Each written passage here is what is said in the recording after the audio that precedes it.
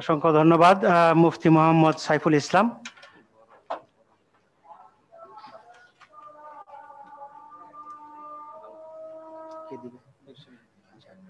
আজকে আমরা এখন এই অনুষ্ঠানে পুষ্পস্তবক বরণ গ্রহণ ফুল দিয়ে স্বাগত জানানোর জন্য প্রকৌশলী Shibendra Narayan গুপ, deputy chief engineer BADC, মাননীয় কৃষি মন্ত্রী ডক্টর মোহাম্মদ আব্দুর রাজ্জাক আজকের অনুষ্ঠানের প্রধান অতিথিকে ফুল দিয়ে বরণ করছেন।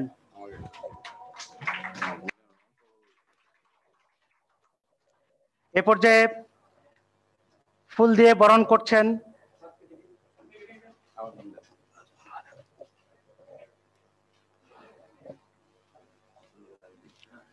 নাজমুল কোথায়? এ পর্যায়ে ফুল দিয়ে বরণ করছেন প্রকৌশলী সম্মানী সাধারণ সম্পাদক প্রকৌশলী মোহাম্মদ শাহাদুত হোসেন শিপলু। আইবি কে ফুল দিয়ে বরণ করছেন প্রকৌশলী মোহাম্মদ নাজমুল হুদা, সহকারী প্রকৌশলী BMDA Barendra multipurpose development authority. এ পর্যায়ে প্রকৌশলী ডক্টর মোহাম্মদ আয়ুব হোসেন, মুখ্য বৈজ্ঞানিক কর্মকর্তা, আজকের অনুষ্ঠানের প্রবন্ধ উপস্থাপক, ওনাকে ফুল দিয়ে বরণ করছেন ডিএইর সহকারী প্রকৌশলী মোহাম্মদ শাহেদুর রহমান। প্রকৌশলী ডক্টর মঞ্জুরুল আলম চম্পক আজকের অনুষ্ঠানের মুখ্য আলোচক। ওনাকে ফুল দিয়ে বরণ করছেন বৈজ্ঞানিক কর্মকর্তা Bangladesh rice research institute Mohammad Monirul ইসলাম। সভাপতি আজকের অনুষ্ঠানের প্রকৌশলী মোহাম্মদ মুয়াজ্জম হোসেন ভুইয়া পিএইচ, তাকে ফুল দিয়ে বরণ করছেন মোহাম্মদ নোমান ইবনে সাবেদ কৃষি প্রকৌশলী। মিজান কাকে দিবে? আমার দেওয়া দরকার নেই।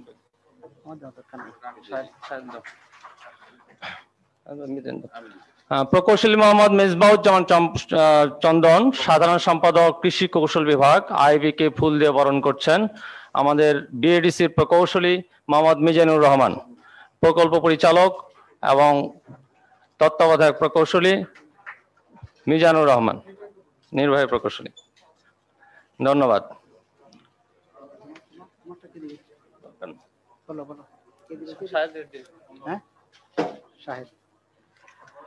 এ পর্যায়ে ফুল দিয়ে বরণ করছেন এগ্রিকালচার ইঞ্জিনিয়ারিং ডিভিশনের ভাইস চেয়ারম্যান প্রকৌশলী শফিকুল ইসলাম শেখ শাহেদ, তাকে ফুলের তোড়া দিয়ে বরণ করছেন শফিকুল ইসলাম শেখ।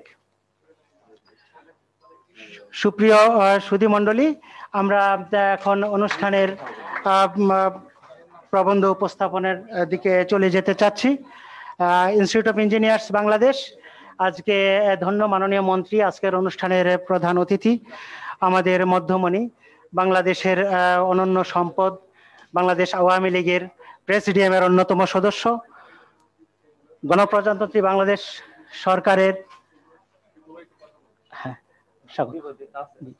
মাননীয় মন্ত্রী ডক্টর মোহাম্মদ আব্দুর রাজ্জাক এমপি, আজকের এই অনুষ্ঠানে প্রথমে আমাদের মাঝে স্বাগত বক্তব্য রাখতে আসছেন প্রকৌশলী মোহাম্মদ শাহাদ হোসেন শিপলু, পিএইচ সম্মানী সাধারণ সম্পাদক ইনস্টিটিউট অফ ইঞ্জিনিয়ার্স বাংলাদেশ, প্রকৌশলীদের অহংকার শাহাদ হোসেন শিপলু, তিনি স্বাগত বক্তব্য দিতে আসছেন। আসসালামু আলাইকুম রাজ্জাক ভাই, আমি প্রকৌশলী মোহাম্মদ নুরুল হুদা। আমি আন্তরিকভাবে দুঃখিত আপনি আমাদের প্রতিষ্ঠানে আসছেন আইবিতে। আমি কোভিডে আক্রান্ত হয়ে এখনো পুরোপুরি সুস্থ হই নাই, যার জন্য আপনার সামনে আসতে পারি নাই। আমি আপনাকে আন্তরিক ধন্যবাদ জানাচ্ছি ইনস্টিটিউশনের পক্ষ থেকে। তার সঙ্গে সঙ্গে আপনার দীর্ঘায়ু কামনা করছি, সুস্বাস্থ্য কামনা করছি। আপনি ভালো কাজ করতেছেন দেশের জন্য, আপনার আল্লাহ যেন আরো তৌফিক দান করে ভালো কাজ করার জন্য দেশের জন্য। আমরা আপনার পাশে আসছি, সঙ্গে আছি। আই ফিল প্রাউড যে আমি যখন আইবি জেনারেল সেক্রেটারি ছিলাম তখন আপনি কৃষিবিদ ইনস্টিটিউশনের জেনারেল সেক্রেটারি ছিলেন, তখন থেকে আপনার সঙ্গে আমার যে মোর দেন ব্লাড রিলেশন, রক্তের সম্পর্ক এবং আমাদের বন্ধুত্ব, দিস উইল ইনশাআল্লাহ continue. Allah will help us, Almighty Allah decided everything. আমি আপনাকে ইঞ্জিনিয়ার্স ইনস্টিটিউশনের কেন্দ্রীয় কাউন্সিলের আমার পক্ষ থেকে, নির্বাহী কমিটির পক্ষ থেকে আপনাকে আন্তরিক ধন্যবাদ জানাচ্ছি। এখন আপনারা পরবর্তী কার্যক্রম শুরু করুন। আপনাদেরকে ধন্যবাদ। বিসমিল্লাহির রহমানির রহিম। ইঞ্জিনিয়ার্স ইনস্টিটিউশন বাংলাদেশের কৃষি কৌশল বিভাগ কর্তৃক আয়োজিত আজকের agricultural mechanisation in Bangladesh present status and future strategy শীর্ষক সেমিনারে সভাপতিত্ব করছেন আইবির কৃষি কৌশল বিভাগের চেয়ারম্যান প্রকৌশলী মুয়াজ্জেম হোসেন ভুঁইয়া পিএইচ। সেমিনারে প্রধান অতিথি হিসাবে উপস্থিত আছেন গণপ্রজাতন্ত্রী বাংলাদেশ সরকারের কৃষি মন্ত্রণালয়ের মাননীয় মন্ত্রী ডক্টর মোহাম্মদ আব্দুর রাজ্জাক এমপি। বিশেষ অতিথি হিসাবে আজকে উপস্থিত থাকার কথা ছিল আইবির প্রাক্তন প্রেসিডেন্ট, বাংলাদেশ আওয়ামী লীগের বিজ্ঞান ও প্রযুক্তি বিষয়ক সম্পাদক প্রকৌশলী মোহাম্মদ আব্দুস সবুর এবং আমাদের আইবির প্রেসিডেন্ট প্রকৌশলী মোহাম্মদ নুরুল হুদা, উনি আমাদের সাথে ভার্চুয়ালি জয়েন করেছেন। আমি আশা করি ইঞ্জিনিয়ার মোহাম্মদ আব্দুস সবুর ভার্চুয়ালি আমাদের সাথে জয়েন করবেন। আজকের সেমিনারে মূল প্রবন্ধকার বাংলাদেশ কৃষি গবেষণা ইনস্টিটিউটের farm machinery and post harvest process engineering ডিভিশনের মুখ্য বৈজ্ঞানিক কর্মকর্তা ডক্টর প্রকৌশলী মোহাম্মদ আইয়ুব হোসেন। সেমিনারের সম্মানিত আলোচক হিসাবে উপস্থিত আছেন বাংলাদেশ কৃষি বিশ্ববিদ্যালয়ের ফার্ম পাওয়ার অ্যান্ড মেশিনারি বিভাগের অধ্যাপক ডক্টর প্রকৌশলী মোহাম্মদ মঞ্জুরুল আলম। আরও উপস্থিত আছেন কৃষি কৌশল বিভাগের ভাইস চেয়ারম্যান প্রকৌশলী মোহাম্মদ শফিকুল ইসলাম শেখ এবং সেমিনারের সঞ্চালনে আছেন কৃষি কৌশল বিভাগের সম্পাদক প্রকৌশলী মোহাম্মদ মিসবাহুজ্জামান চন্দন। অভ্যাগত অতিথিবৃন্দ, প্রিয় প্রকৌশলীবৃন্দ, আসসালামু আলাইকুম। সবাইকে জানাই ইংরেজি নববর্ষের শুভেচ্ছা। প্রথমে আমি শ্রদ্ধাভরে স্মরণ করছি হাজার বছর শ্রেষ্ঠ বাঙালি জাতির পিতা বঙ্গবন্ধু শেখ মুজিবুর রহমানকে, যার জন্ম না হলে এই স্বাধীন বাংলাদেশের জন্ম হতো না। আজকের এই সময় উপযোগী যুগ উপযোগী সেমিনার আয়োজনের জন্য আমি কৃষি কৌশল বিভাগের চেয়ারম্যান, ভাইস চেয়ারম্যান, সম্পাদক সহ ডিভিশনের সকল সদস্যকে আমার নিজের এবং আইবির পক্ষ থেকে আন্তরিক ধন্যবাদ ও কৃতজ্ঞতা জানাচ্ছি। শত ব্যস্ততার মাঝেও আজকের প্রধান অতিথি হিসাবে উপস্থিত থেকে এদেশের প্রকৌশলী সমাজকে গভীর কৃতজ্ঞতা ভাষায় আবদ্ধ করেছেন আজকের অনুষ্ঠানের প্রধান অতিথি। আপনাকে ইঞ্জিনিয়ার্স ইনস্টিটিউশনের কেন্দ্রীয় কাউন্সিল এবং দেশের সকল প্রকৌশলীদের পক্ষ থেকে আন্তরিক ধন্যবাদ ও কৃতজ্ঞতা জানাচ্ছি। আমি আজকের সেমিনারের মূল প্রবন্ধকারকে অনুরোধ করব, আজকের যে সকল বিষয় নিয়ে উনি আলোচনা করবেন তার একটা রাইট আপ দিলে সেটি কৃষি কৌশল বিভাগের নিয়মিত জার্নালে প্রকাশ করা হবে। তাছাড়াও আমরা আইবির থেকে সেমিনারের সাজেশনগুলো সরকারের উচ্চ মহল সহ বিভিন্ন ইঞ্জিনিয়ারিং ডিপার্টমেন্টগুলোতে সরবরাহ করব, যাতে করে তারা এই নতুন প্রযুক্তিগুলোর ব্যবহার নিশ্চিত করতে পারে।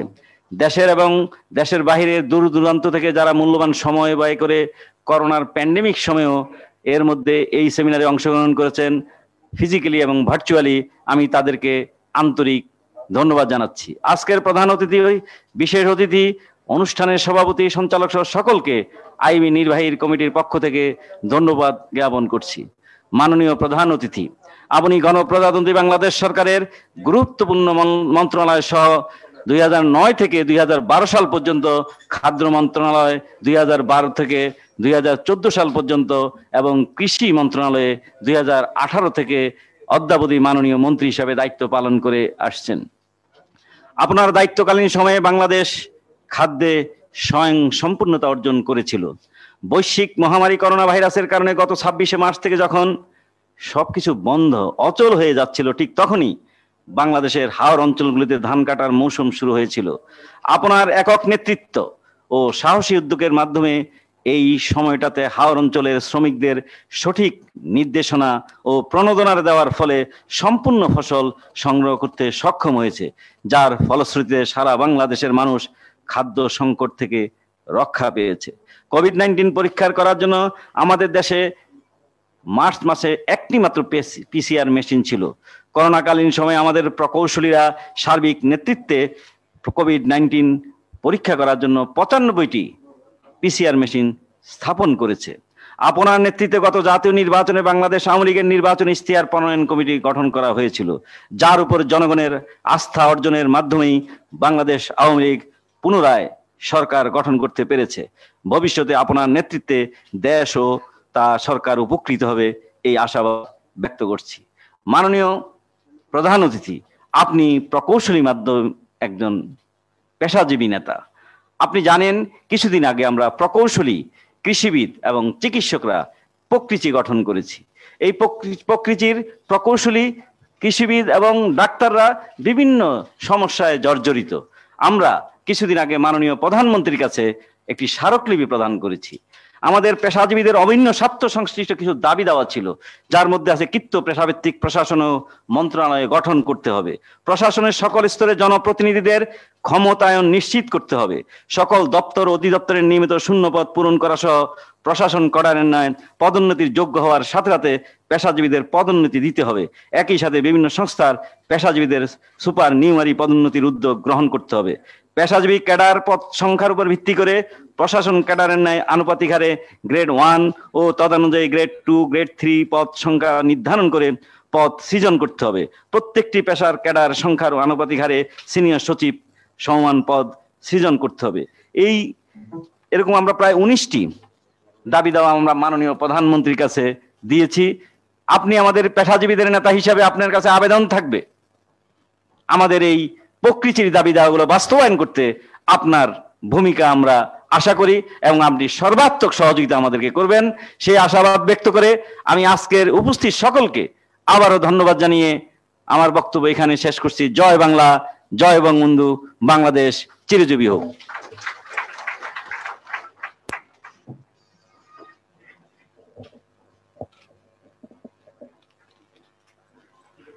অনেক ধন্যবাদ। আজকের এই সবার স্বাগত বক্তব্য রাখলেন প্রকৌশলী সমাজের অভিভাবক প্রকৌশলী শাহাদ হোসেন শিবলু।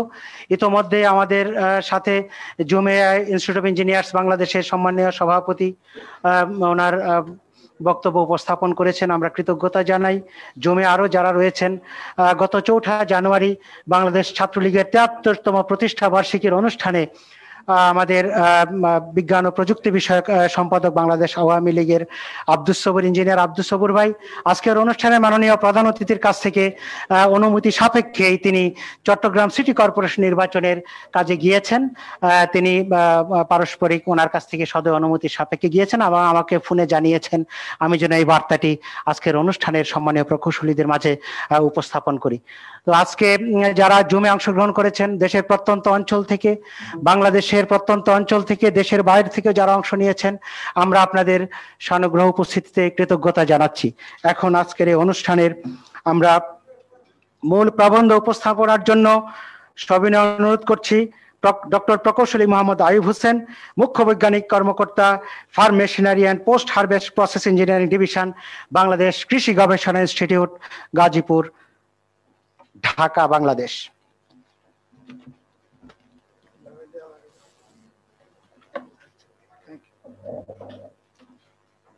স্ক্রিন শেয়ারটা করতে হবে।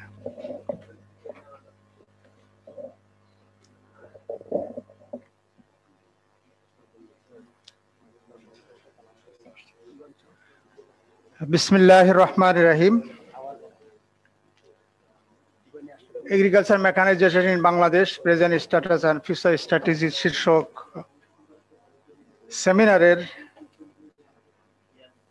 সেমিনারে আমি সবাইকে ইংরেজি নববর্ষ সহ মুজিব বর্ষ এবং স্বাধীনতার সুবর্ণ জয়ন্তীর স্বাগত জানাচ্ছি। আজকের এই সেমিনারের সম্মানিত মাননীয় প্রধান অতিথি প্রয়াত কৃষিবিদ আব্দুল মান্নান ভাইয়ের ভাষায় সাস্টেনেবল কৃষিমন্ত্রী, আমাদের সবারই প্রিয় ডক্টর মোহাম্মদ আব্দুর রাজ্জাক স্যার, জুমে আছেন আইবির প্রেসিডেন্ট প্রকৌশলী মোহাম্মদ নুরুল হুদা, বিশেষ অতিথি হিসেবে উপস্থিত থাকার কথা ছিল প্রকৌশলী মোহাম্মদ আব্দুস সাবুর। আমাদের আলোচক হিসেবে আছে আমাদের সবার প্রিয় শিক্ষক, বাংলাদেশের কৃষি যন্ত্রায়ন বা ফার্ম মেকানাইজেশনের বর্তমান যারা আমরা গুরু বলে মানি, আমাদের সবার শিক্ষক অধ্যাপক ডক্টর প্রকৌশলী মোহাম্মদ মঞ্জুর আলম স্যার, আমাদের একজন প্রবীণ কৃষি প্রকৌশলী মঞ্চে আসীন আছেন, যিনি আইবির সাবেক কৃষি কৌশল বিভাগের সাবেক সভাপতি মোহাম্মদ আবুল কাসেম, প্রকৌশলী মোহাম্মদ আবুল কাসেম। আজকের এই অনুষ্ঠানের সভাপতি প্রকৌশলী মোহাম্মদ মুয়াজ্জিন হোসেন ভূয়া এবং মঞ্চে উপস্থিত আছেন প্রকৌশলী মোহাম্মদ শফিকুল ইসলাম শেখ, প্রকৌশলী মোহাম্মদ মিসবাহুল চন্দন, সবাই আমার অতি প্রিয়। আমার মূল প্রবন্ধ আমি সংক্ষেপেই উপস্থাপন করব। আমি শুরু করছি। টাইটেল যারা দেখছেন সবাইকে আমি, যারা ভার্চুয়ালি আছেন এবং যারা ফিজিক্যালি আছেন সবাইকে স্বাগত জানাই শুরু করছি। Agriculture mechanisation in Bangladesh, present status and future strategy. আমার প্রেজেন্টেশনের সিম্পলটা outline general background of the present importance of agriculture mechanization, some historical background, status of farm mechanization, and status of BARI developed farm machinery, status of manufacturing of farm machinery spare parts, trend of farm machinery markets, constant of farm mechanization and future strategy. আসলে বাংলাদেশের অনেকগুলো success বর্তমান আছে, যে আগে যে তলাবিহীন ঝুড়ি বলা হতো এখন আর সেটা নাই। আমরা এখন খাদ্যে সম্পূর্ণ, আমরা পুষ্টি এবং সম্পূর্ণ হতে যাচ্ছি। বাংলাদেশ জুট এক্সপোর্টার কান্ট্রি হিসেবে পৃথিবীর ভিতরে প্রথম স্থান এবং জুট প্রডিউসার হিসেবে পৃথিবীর ভিতরে তৃতীয় স্থান অধিকার করছে এবং third largest rice vegetable and inland producer in world. এগুলো আমাদের গর্বের বস্তু। এবং এটা 7th mango and পটো producer, first yield food producer in the world.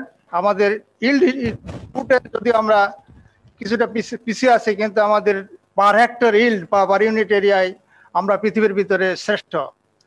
Since independence, আমাদের স্বাধীনতা থেকে আমাদের জনসংখ্যা যে হারে বাড়ছে, আমাদের জনসংখ্যা দ্বিগুণেরও বেশি বর্তমানে স্বাধীনতার থেকে, কিন্তু আমাদের খাদ্য বেড়েছে 3 গুণ। আমরা দানাদার খাদ্য এখন স্বয়ংসম্পূর্ণ, বিশেষ করে প্যাডি প্রোডাকশনে। আমাদের কিছু চ্যালেঞ্জ আছে, যেমন আমাদের একটা চ্যালেঞ্জ, আমাদের এগ্রিকালচার ল্যান্ড প্রতি বছর কমতেছে প্রায় 0.5% হারে। এবং আমাদের একটা নিত্য সঙ্গী আছে যে আমাদের ন্যাচারাল ক্লাইমেটিস। ভৌগোলিকভাবে আমাদের বাংলাদেশের অবস্থানে আমাদের স্বাভাবিকভাবে আমরা ন্যাচারাল ক্লাইমেটিস এগুলো আমরা মোকাবেলা করে আসছি। এবং আমাদের আর একটা বর্তমান কৃষিতে চ্যালেঞ্জ, যে আমাদের কৃষি শ্রমিক অন্য সেক্টরে শিফটিং হচ্ছে।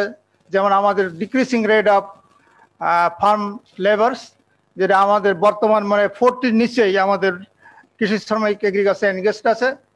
কিন্তু সাথে সাথে আমাদের কৃষি প্রকৌশলীদের অবদান, যে আমাদের কিন্তু মেকানাইজেশন বাড়ছে, বিশেষ করে মাননীয় কৃষিমন্ত্রীর অনুপ্রেরণা এবং ওনার ডাইরেক্ট গাইডেন্সে আমাদের কৃষি মেকানাইজেশন দ্রুত কিন্তু ইনক্রিজ করতেছে, আমরা এই গ্রাফ থেকে বুঝতে পারছি।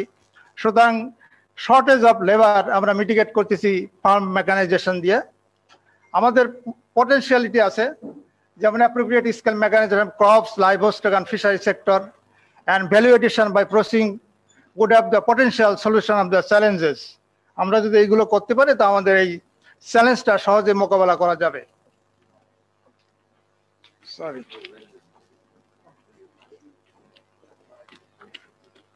আমরা মেকানাইজেশন বলতে সিম্পলি বুঝি যে আমাদের এগ্রিকালচারের যে অপারেশন গুলো আছে, from tillage two harvesting, processing, সব জায়গায় আমরা মেশিনের ব্যবহার করব, সেটা আমাদের মেকানাইজেশন। আমাদের মেকানাইজেশন যে একটা প্রধান জিনিস, যে প্রোডাক্টটি এনহ্যান্স করবে, যেটা mitigate labour shortage, sustainable crop production through mechanisation, যেটা আমরা ইতিপূর্বে আলাপ করলাম, যে আমাদের যে বর্তমান লেবার শর্টেজ, সেটাকে মিটিগেট করার একমাত্র উপায় হলো mechanisation.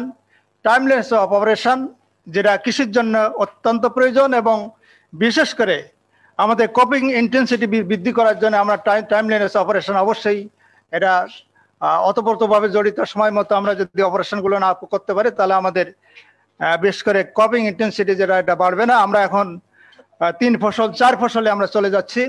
Efficient use of agriculture inputs agriculture inputs খুব ভ্যালুয়েবল এবং অনেক কস্টলি। বর্তমান সরকার, বিশেষ করে কৃষি বান্ধব সরকার, আমাদের ইনপুটসের উপর সাবসিডি দিচ্ছেন, যেমন ফার্টিলাইজার, ডিজেল, যার ফলে আমরা এটা কৃষক বুঝতে পারতেছে না যে আমাদের ইনপুটস কত গুরুত্বপূর্ণ। তো একমাত্র মেকানাইজেশন দিয়ে আমরা ইফিশিয়েন্ট ইউজ অফ যতটুকু প্রয়োজন ততটুকু আমরা ইনপুট ইউজ করতে পারি। আমরা মেকানাইজেশনে প্রবেশ করছি মোটামুটি। আমাদের এখন আর হালের লাঙল দেখা যায় না, আমরা পাওয়ার টিলারতে ট্র্যাক্টর থেকে আমরা কম্বাইনে চলে আসছি। বিশেষ করে আমাদের এখন এই মেকানাইজেশনে এখন কৃষকের মাঠে এই দৃশ্য দেখা যায়, যে কোথাও পাওয়ার টিলার চলছে, কোথাও হাইড্রো টিলার চলছে, কোথাও ট্রান্সপ্লান্টার, কোথাও রিপার, কোথাও হারভেস্টার। এই মেশিনগুলো এখন কৃষকের মাঠে চোখে পড়ে। আমাদের কেন why we should go for mechanisation, আমাদের বিশেষ করে জাতিসংঘ এবং বর্তমান সরকার বা গভর্নমেন্টের সাস্টেনেবল ডেভেলপমেন্ট গোল যেগুলো আছে, তার ভিতরে 1 নম্বর গোল নো পভার্টি, এটাকে অ্যাড্রেস করার জন্য zero hunger. 2 number goal double the food production within 2030। Two attain the targets of agriculture mechanisation road map আমাদের একটা তৈরি হয়েছে মিনিস্ট্রি অফ এগ্রিকালচার 2016 সালে। সেই রোড ম্যাপের টার্গেটগুলো ফুলফিল এবং আমাদের ন্যাশনাল এগ্রিকালচার মেকানাইজেশন পলিসি, আমি বর্তমান সরকারকে আন্তরিকভাবে এবং সমস্ত কৃষি প্রকৌশলীর পক্ষ থেকে ধন্যবাদ এবং কৃতজ্ঞতা জ্ঞাপন করছি, যে আমাদেরকে একটা ন্যাশনাল এগ্রিকালচার মেকানাইজেশন পলিসি উপহার দিয়েছেন। এবং সবচেয়ে যে two mitigate labour shortage in agriculture for sustainable agriculture production, এটা আমাদের ধরে রাখতে হলে এটা আমাদের অবশ্যই মেকানাইজেশন করতে হবে। আমাদের কৃষি যান্ত্রিকরণ নীতিমালা 2020 কৃষি নীতি যেটা, সেখানেও আমাদের মেকানাইজেশন আছে। কৃষি যান্ত্রিক রোড ম্যাপ আমাদের বিভিন্ন টার্গেট দেওয়া আছে। যেমন এখানে আমি টেবিলের সংক্ষেপে একটু বর্ণনা করতে চাই যে আমাদের ক্রপ প্লান্টিং এর বিভিন্ন টার্গেট 2015 বেস পিরিয়ড ধরে 2021, 2031, 2041 আমাদের বিভিন্ন টার্গেট দেওয়া আছে এবং ইতিমধ্যে আমরা কিছু অ্যাচিভমেন্টও করছি। যেমন বেস পিরিয়ডে ক্রপ প্লান্টিং এ আমাদের ছিল 2015-তে লেস দ্যান 1%, সেটা 2020-এ 5% আসছে। সিড সোয়িং একই। হারভেস্টিং আমাদের ছিল 2%, সেখানে আমাদের 30% যাওয়ার কথা, আমরা 7% অর্জন করছি। এইভাবে আমরা ইরিগেশনে আমরা আমাদের 90% টার্গেট ছিল 2021-এ, বেসে ছিল 80, সেখান থেকে আমরা 92% অ্যাচিভ করছি। এটা আমরা অ্যাচিভ করছি। পটেটো প্লান্টিং হারভেস্টিং 10% ছিল, সেখানে তো আমরা আস্তে আস্তে আগাচ্ছি।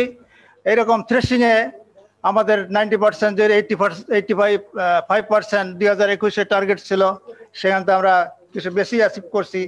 এরকম আমরা ক্রমে আমাদের বিভিন্ন আমাদের মেকানাইজেশন সবাই মিলে আমরা মেকানাইজেশনের মোটামুটি অগ্রগামী। আমরা ইতিহাস জানি, আমি এটা বলতে চাই না যে আমাদের 1950-51 সালে থেকে আমাদের একটা প্রজেক্টের স্কিমের মাধ্যমে মেকানাইজেশন শুরু হয়েছিল এবং 60-এর দশককে আমরা বলি যে গ্রিন রেভলিউশনের সময়, যে সময় হাই ইল্ডিং ভ্যারাইটিগুলো আসছে, ফার্টিলাইজার এবং আমাদের বেশ করে সেচ ব্যবস্থাপনা, এর ফলে আমাদের গ্রিন রেভলিউশন হয়েছিল এবং তখন থেকে আমাদের আস্তে আস্তে মেকানাইজেশন গ্র্যাজুয়ালি শুরু হয়েছে।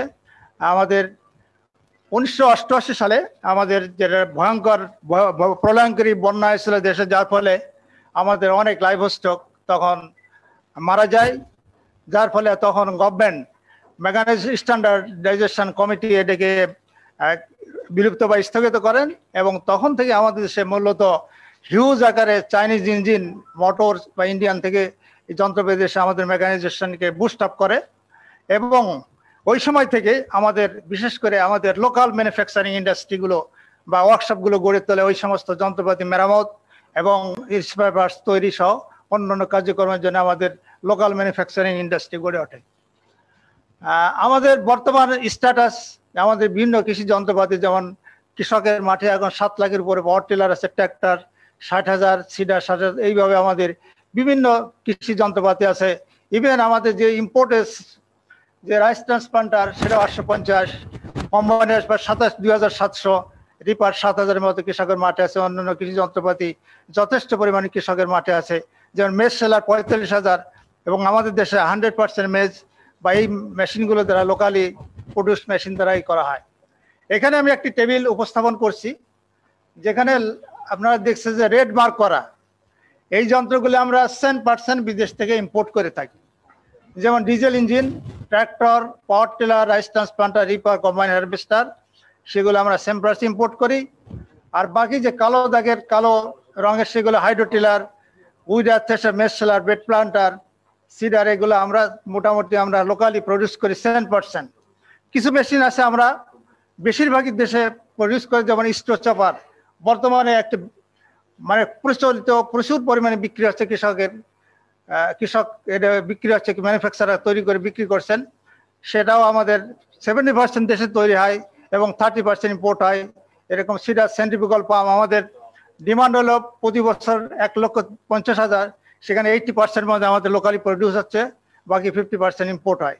এই ধরনের স্পেয়ার পার্টস একটা খুব গুরুত্বপূর্ণ জিনিস কৃষি যন্ত্রপাতি সচল রাখার জন্য, সেটা আমাদের 85% লোকালি প্রডিউস হচ্ছে, বিশেষ করে বগুড়াতে, এবং আমাদের মাত্র 15% ইম্পোর্ট হয়। সুতরাং এই কাজগুলোর জন্য আমাদের বিশেষ করে নার্স ইনস্টিটিউট, বিএউ, সব ম্যানুফ্যাকচারার যারা আছে লোকাল, তাদের অবদান এখানে বেশি, তারা এইগুলোর জন্য রিসার্চ করছেন এবং ম্যানুফ্যাকচারদের প্রশিক্ষণের মাধ্যমে তাদের কারখানা হচ্ছে। যেহেতু আমি বাড়িতে সার্ভিস করি, সুতরাং বাড়ির সম্পর্কে একটু বলতে হয় যে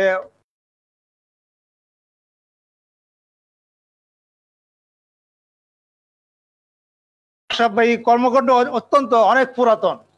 1928 সালে ঢাকা ফার্মে প্রথম এগ্রিকালচার ইঞ্জিনিয়ারিং ওয়ার্কশপ এস্টাবলিশ হয়েছিল under the director of agriculture, এবং জন পিটারসন একজন ইংরেজ ভদ্রলোক এদের ওয়ার্কশপ ইনচার্জ ছিলেন। তখন থেকে কৃষি যন্ত্রপাতি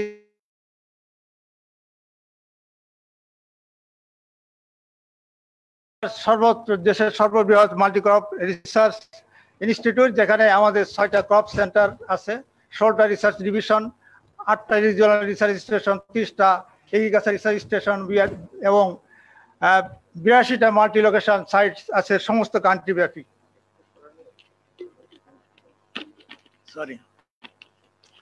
সুতরাং আমাদের কৃষি গবেষণা ইনস্টিটিউট সৃষ্টি থেকে আমাদের এগ্রিকালচার ইঞ্জিনিয়ারিং ডিভিশন, এবং 1990 সালে এখানে আমাদের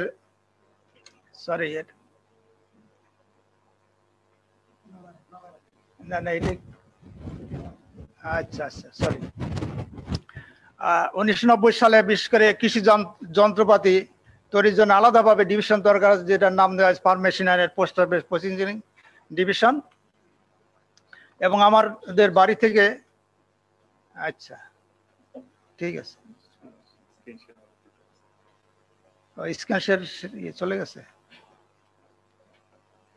সরি বলতে থাকি আমি। আমাদের বাড়ি থেকে এ পর্যন্ত 45টি কৃষি যন্ত্রপাতি উদ্ভাবন করা হয়েছে। তার অনেকগুলো আসলে আগে ছিল ম্যানুয়াল এবং ব্লক ড্রন, সেগুলো এখন আর নাই। এখন আমরা বিশেষ করে স্মল স্কেল ছোট ইঞ্জিন অথবা পাওয়ার টেল অপারেটেড মেশিনগুলো আমরা ব্যবহার করতেছি এবং কৃষকের মাঠে এইগুলো প্রচলিত আছে এবং অনেকগুলো মেশিন খুবই জনপ্রিয়তা অর্জন করছে। যেমন বাড়ি ভুট্টা মারাই যন্ত্র, বাংলাদেশের 10% ভুট্টাই বাড়ি ভুট্টা মারাই যন্ত্র দিয়ে সেলিং করা হয় এবং not a single one is imported from China R other countries. আমাদের বাড়ির মেশিন, আমাদের একটা সার্ভে রিপোর্ট যে 2.5 লাখ মতো কৃষি যন্ত্রপাতি কৃষকের মাঠে আছে এবং আমাদের বিভিন্ন প্রকল্পের মাধ্যমে, ডিএর মাধ্যমে বিভিন্নভাবে এই কৃষি যন্ত্রপাতি কৃষকের মাঠে আছে এবং এটা ব্যবহার হচ্ছে। আমাদের কৃষি যন্ত্রপাতি কয়েকটা আমি সংক্ষেপে বলছি, যেমন হাই স্পিড রোটারি টেলার, যেটা সিঙ্গেল পাসে জমি তৈরি করা যায়, যেখানে পাওয়ার টেলার 3 থেকে 5টা চাষের প্রয়োজন হয় এবং এর খরচও কম এইভাবে। এবং বিশেষ করে পেঁয়াজ, রসুন, আলু যেখানে ফাইন টিলতের প্রয়োজন হয় সেই সমস্ত জমির জন্য এই মেশিনটা খুবই উপযোগী।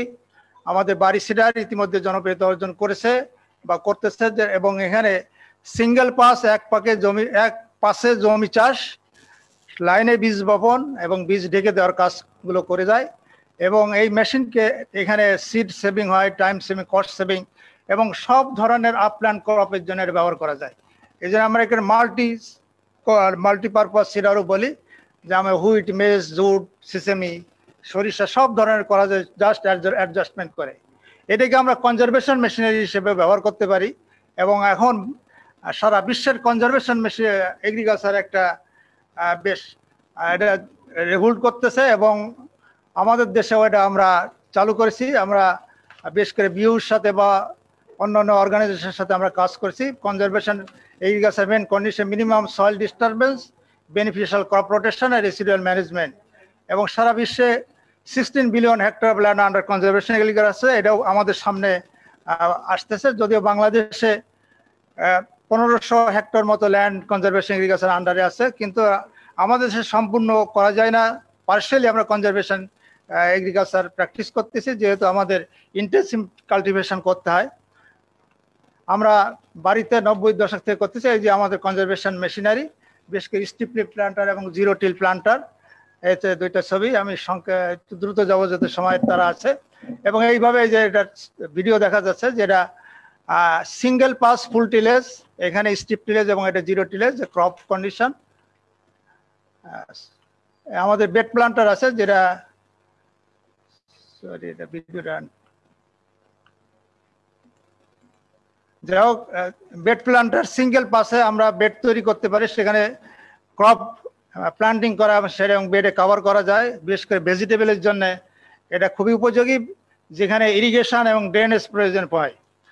যেখানে ইরিগেশন এরাও 25% পর্যন্ত ওয়াটার সেভিং করে এবং ড্রেনেজের জন্য খুবই, বিশেষ করে মুগ ডাল আমরা যখন করি তখন খরিফ অনে এটা খুব প্রয়োজন। আমাদের সিম্পল মেশিন ডায়াল উইডার, এরাও খুব কৃষক ব্যবহার করতেছেন এবং এখানে কস্ট সেভিং এবং খুবই সিম্পল, কামার দোকানে এটা তৈরি করতে পারে, 1500 টাকা মাত্র খরচ হয়। রিসেন্টলি আমাদের পটাটো প্ল্যান্টার, পটাটো একটা বিশেষ করে লেবার কনজিউমিং কাল্টিভেশন সিস্টেম, যেখানে প্রচুর লেবার লাগে এবং সেখানে প্রচুর সিডও লাগে। এই মেশিন দিয়ে আমরা একসঙ্গে জমি তৈরি, বেশ করে জমি তৈরি করা যায়, বেড তৈরি, সারিতে বীজ বপন এবং বীজ ঢেকে দেওয়া। আরেকটা যে কাট পিস এবং হোল টিবর সবই একই মেশিন দিয়ে এটা অপারেশন করা যায় এবং সেখানে labour saving more than 90%, cost saving more than 70%। এটা পটের অপারেটেড। আমাদের যে পটেটো হারভেস্ট করে এইভাবে সাধারণত গরুর লাঙল কোদাল অথবা হাতে, সুতরাং এখানে টিউবার ইঞ্জুরি হয়, অনেক মিসিং হয় সেটা, এবং প্রচুর শ্রমিক লাগে, 20 ম্যান ডে পার হেক্টর। সেটাকে আমরা একটা সিম্পল পটের অপারেটেড মেশিন এটা ব্যবহার করতেছি, তৈরি করছি আমরা, এবং কৃষকের মাঠে টেল কৃষকরা খুবই স্যাটিসফাইড। এখানেও লেবার সেভিং 65% এবং কস্ট সেভিং 51%। এখানে আলুটাও মাটির উপরে উঠিয়ে বিছিয়ে রাখে, এটা শুধু পিক আপ করতে হয়। আমাদের নেক্সট টার্গেট আছে যে আমরা এটা ট্র্যাক্টর অপারেটেড করবো এবং এটাকে বস্তায় যাতে আনতে পারে, সেই জন্য আমাদের পরবর্তী রিসার্চ আমরা হাতে নিয়েছি। বাড়ি ইউরিয়া অ্যাপ্লিকেটার আছে, এটাও যখন ইউরিয়ার সারের দাম অনেক ছিল 42 টাকা কেজি, তখন আমাদের এই কাজটা ছিল যে আমরা সার কিভাবে সেভ করতে পারি, 40% মধ্যে ইউরিয়া সেভিং হয়, কস্ট সেভিং এবং টাইম সেভিং। এখন মাত্র 16 টাকা, বর্তমান গভর্নমেন্ট এত সাবসিডি দিচ্ছেন যে মাত্র 16 টাকা কেজি ইউরিয়া, যার ধরনের এদের ইউজও এখন কৃষক পর্যায়ে অনেকটা লিমিটেশন হয়েছে। তখন 18,000 ইউএসজি অ্যাপ্লিকেটার কৃষকের মাঠে দেওয়া হয়েছিল মেনলি ডিএর মাধ্যমে। আমাদের একটা সোলার পাম্প আছে যেটা সিম্পল ছোট 1 হর্সপাওয়ারের, এবং এটার কস্ট অনেক কম, মাত্র 80,000 টাকা কস্ট, যেখানে একই তুলনায় বেশ করে ইম্পোর্টেড পাম্পগুলোর দাম হয়তো 2 লক্ষ থেকে 3 লক্ষ টাকা দাম, সেখানে আমাদের মাত্র 80,000 টাকা দাম। এবং এখানে 1300 ওয়াট প্যানেল দিয়ে এটা চালানো যায় এবং এটা সারফেস ওয়াটার এবং শ্যালো টিউবওয়েলের জন্য এটা ব্যবহার করা যায়। এটা একটা দৃশ্য। আমরা আরেকটা ছোট স্মল ফার্মারের জন্য হাউস হোল্ড লেভেলে বিশেষ করে হোমস্টেড ব্যবহারের জন্য ছোট্ট একটা পাম্প তৈরি করছি, সেটার দাম মাত্র 30,000 টাকা এবং 200 ওয়াট 280 ওয়াটের মোটর দ্বারা তৈরি। কৃষকের মাঠে সোলার পাম্প দিয়ে করা হয়েছে, বিশেষ করে সাউদার্ন রিজিয়ন। আমরা একটা জিনিস করছি যে প্যানেল, আমাদের যে কনভেনশনাল সোলার পাম্পগুলো আছে বেশিরভাগ সময় আমরা পড়ে থাকে, মাত্র 3 মাস হয়তো ইরিগেশনে ব্যবহার, বাকি সময় ওটা আইডেল পড়ে থাকে। সেটাকে মাল্টিপল ইউজের জন্য আমরা চেষ্টা করছি, বিশেষ করে সাউদার্ন রিজিয়নে। এবং এটা কৃষকের হয়তো 500 থেকে 550 ওয়াট তার সারাদিনের লোড বা বাড়িতে বিদ্যুৎ বা ওয়াটার সাপ্লাইয়ের জন্য ব্যবহার, তার একটা হিসাব।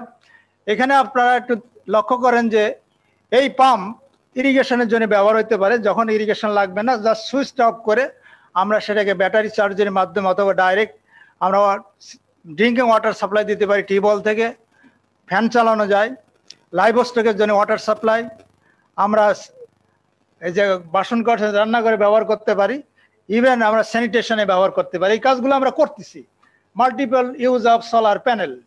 এবং আমাদের প্রফেসর আলম উনিও একজন পিএইচডি ছাত্র সুপারভাইজ করতেছেন এই কাজের উপরে। সুতরাং multiple use of solar point for sustainable use, নইলে এটা সাস্টেন করবে না। আমি 3 মাস ব্যবহার করে এটা সাস্টেন করবো না। এটা সবাই জানে যে এটা গ্রামে গঞ্জে এই পাম্প এখন আর এই দৃশ্য চোখে পড়ে না, এখন সব মেশিন দিয়ে মাড়াই করতেছে। আমরা 90%-এর মতো প্রায় মাড়াই আমাদের মেশিন হয়। ভুট্টা মাড়াই যন্ত্র যেটা বলছিলাম, বাড়িতে 3টা মডেল আছে, একটা 3 টন ক্যাপাসিটি, 1.5 টন ক্যাপাসিটি, একটা 2 টন ক্যাপাসিটি। কৃষকের সাইজ অনুসারে বা ডিমান্ড অনুসারে এগুলো হয়। এটা সাধারণত 9 থেকে 12 হর্স পাওয়ার ইঞ্জিন দ্বারা চালানো করা হয়। আমরা একটা পাওয়ার টিলার চালিত মেশ সেলার উদ্ভাবন করেছি, যেটা পাওয়ার টিলার সামনে দিয়ে এটা ক্যারি করে বিশেষ করে সার্ভিস প্রোভাইডারগুলো ইউজ করতে পারবেন। যেখানে ব্যবহার করবেন সেখানে পাওয়ার টিলারটা স্থির রেখে জাস্ট এটাকে পাওয়ার টিলার জাস্ট বেল পুলির মাধ্যমে চালানো করলে এটা চলবে। এর ক্যাপাসিটিও আসলে বেশ ভালো, 2 টনের মতো, 2 টন পার আওয়ার। এটাও কৃষকের মাঝে ব্যবহৃত। হট ওয়াটার ট্রিটমেন্ট প্লান্ট আমাদের একটা প্রসেসিং মেশিন। বিশেষ করে আমাদের এখন লোকজন, বিশেষ করে আমাদের শহরের মানুষ বা আমরা অনেকেই ভয়ে আম খাই না যে আমের ভিতরে কি দেওয়া আছে, বিভিন্ন কীটনাশক বা অনেকে ফরমালিন বলে, যদিও ফরমালিন থাকে না। তো সেটাকে ট্রিট করার জন্য আমরা 55 ডিগ্রি সেন্টিগ্রেড 5 মিনিটে অটো এই পাশ থেকে আমরা যদি এটা দিই, আর এক পাশ থেকে 5 মিনিট পরে চলে যায়। এবং এটার আমের যে অ্যানথ্রাকনোজ ডিজিজ বা রুট বা বোটা বসা রোগ যেটা বলি, সেই রোগগুলো হয় না, যার ধরনের স্টোরেজ কাল 7 দিন থেকে 15 দিন পর্যন্ত এটা বৃদ্ধি হয়। এবং এটা কলা, পেঁপে, অন্যান্য ফসল এটা ট্রিট করা যায়। ভেজিটেবল ওয়াশিং মেশিন, এটা ইম্পর্টেন্ট। বিশেষ করে গাজর, আমাদের দেশে কিন্তু এই প্র্যাকটিস করা হয়, পা দিয়ে গাজর ধোয়া হয়। এটা সর্বত্র বিশেষ করে আমাদের সিঙ্গাইর, বিশেষ করে মানিকগঞ্জের সিঙ্গাইর, সাভার, যেখানে গাজর প্রচুর হয়, এবং আমাদের ঈশ্বরদীতে আমাদের ছোট্ট মেশিন, এই মেশিন দিয়ে বেশ যে 120 কেজি পার বেসে 5 থেকে 6 মিনিট লাগে এটা ধৌত করতে। আনলোড করে নেবে, লোড করে ব্যবসায়ী মহলে এটা ব্যবহার করতেছে। বর্তমান ব্যবসায়ীরা চাহিদা দিচ্ছে এত ছোট না, আমাদের বড় দিতে হবে। আমরা 1.5 টন ক্যাপাসিটি, মানে 5 মিনিটে 1.5 টন যাতে ধুইতে পারে এবং সেটা স্টিয়ারিং যে চালাই নিয়ে যেতে পারে, সেই ব্যবস্থা একটা এই বছর আমরা উদ্ভাবন করেছি। সেটা যদিও আমি এখানে দেখাচ্ছি না। হলুদ পলিশার, বিশেষ করে হলুদের সঙ্গে রুট বা ময়লা থেকে সাধারণত এইভাবে পরিষ্কার করা হয়। যারা করে আর যারা করে না তারা ওইটাই মিলিং করে আমাদেরকে কনজিউম করায়। আমাদের এই মেশিন, এটা খাগড়াছড়ি একজন ব্যবসায়ী ব্যবহার করতেছেন, যেটা হলুদটাকে পরিষ্কার করার জন্য, যেটা 65 কেজি হাফ অ্যান আওয়ারে 65 কেজি হলুদ পরিষ্কার করা যায় মেশিনে। কোকোনাট ডিহাস্কার, এটা নারকেল ছোলানো মেশিন। বর্তমান প্রজন্ম, বিশেষ করে গ্রামের বাচ্চারাও নারকেল ছোলাইতে পারে না। এখন আপনারা দেখবেন বাজারে ছিলানো নারকেল কিনতে পাওয়া যায়, আস্ত নারকেল খুব কম।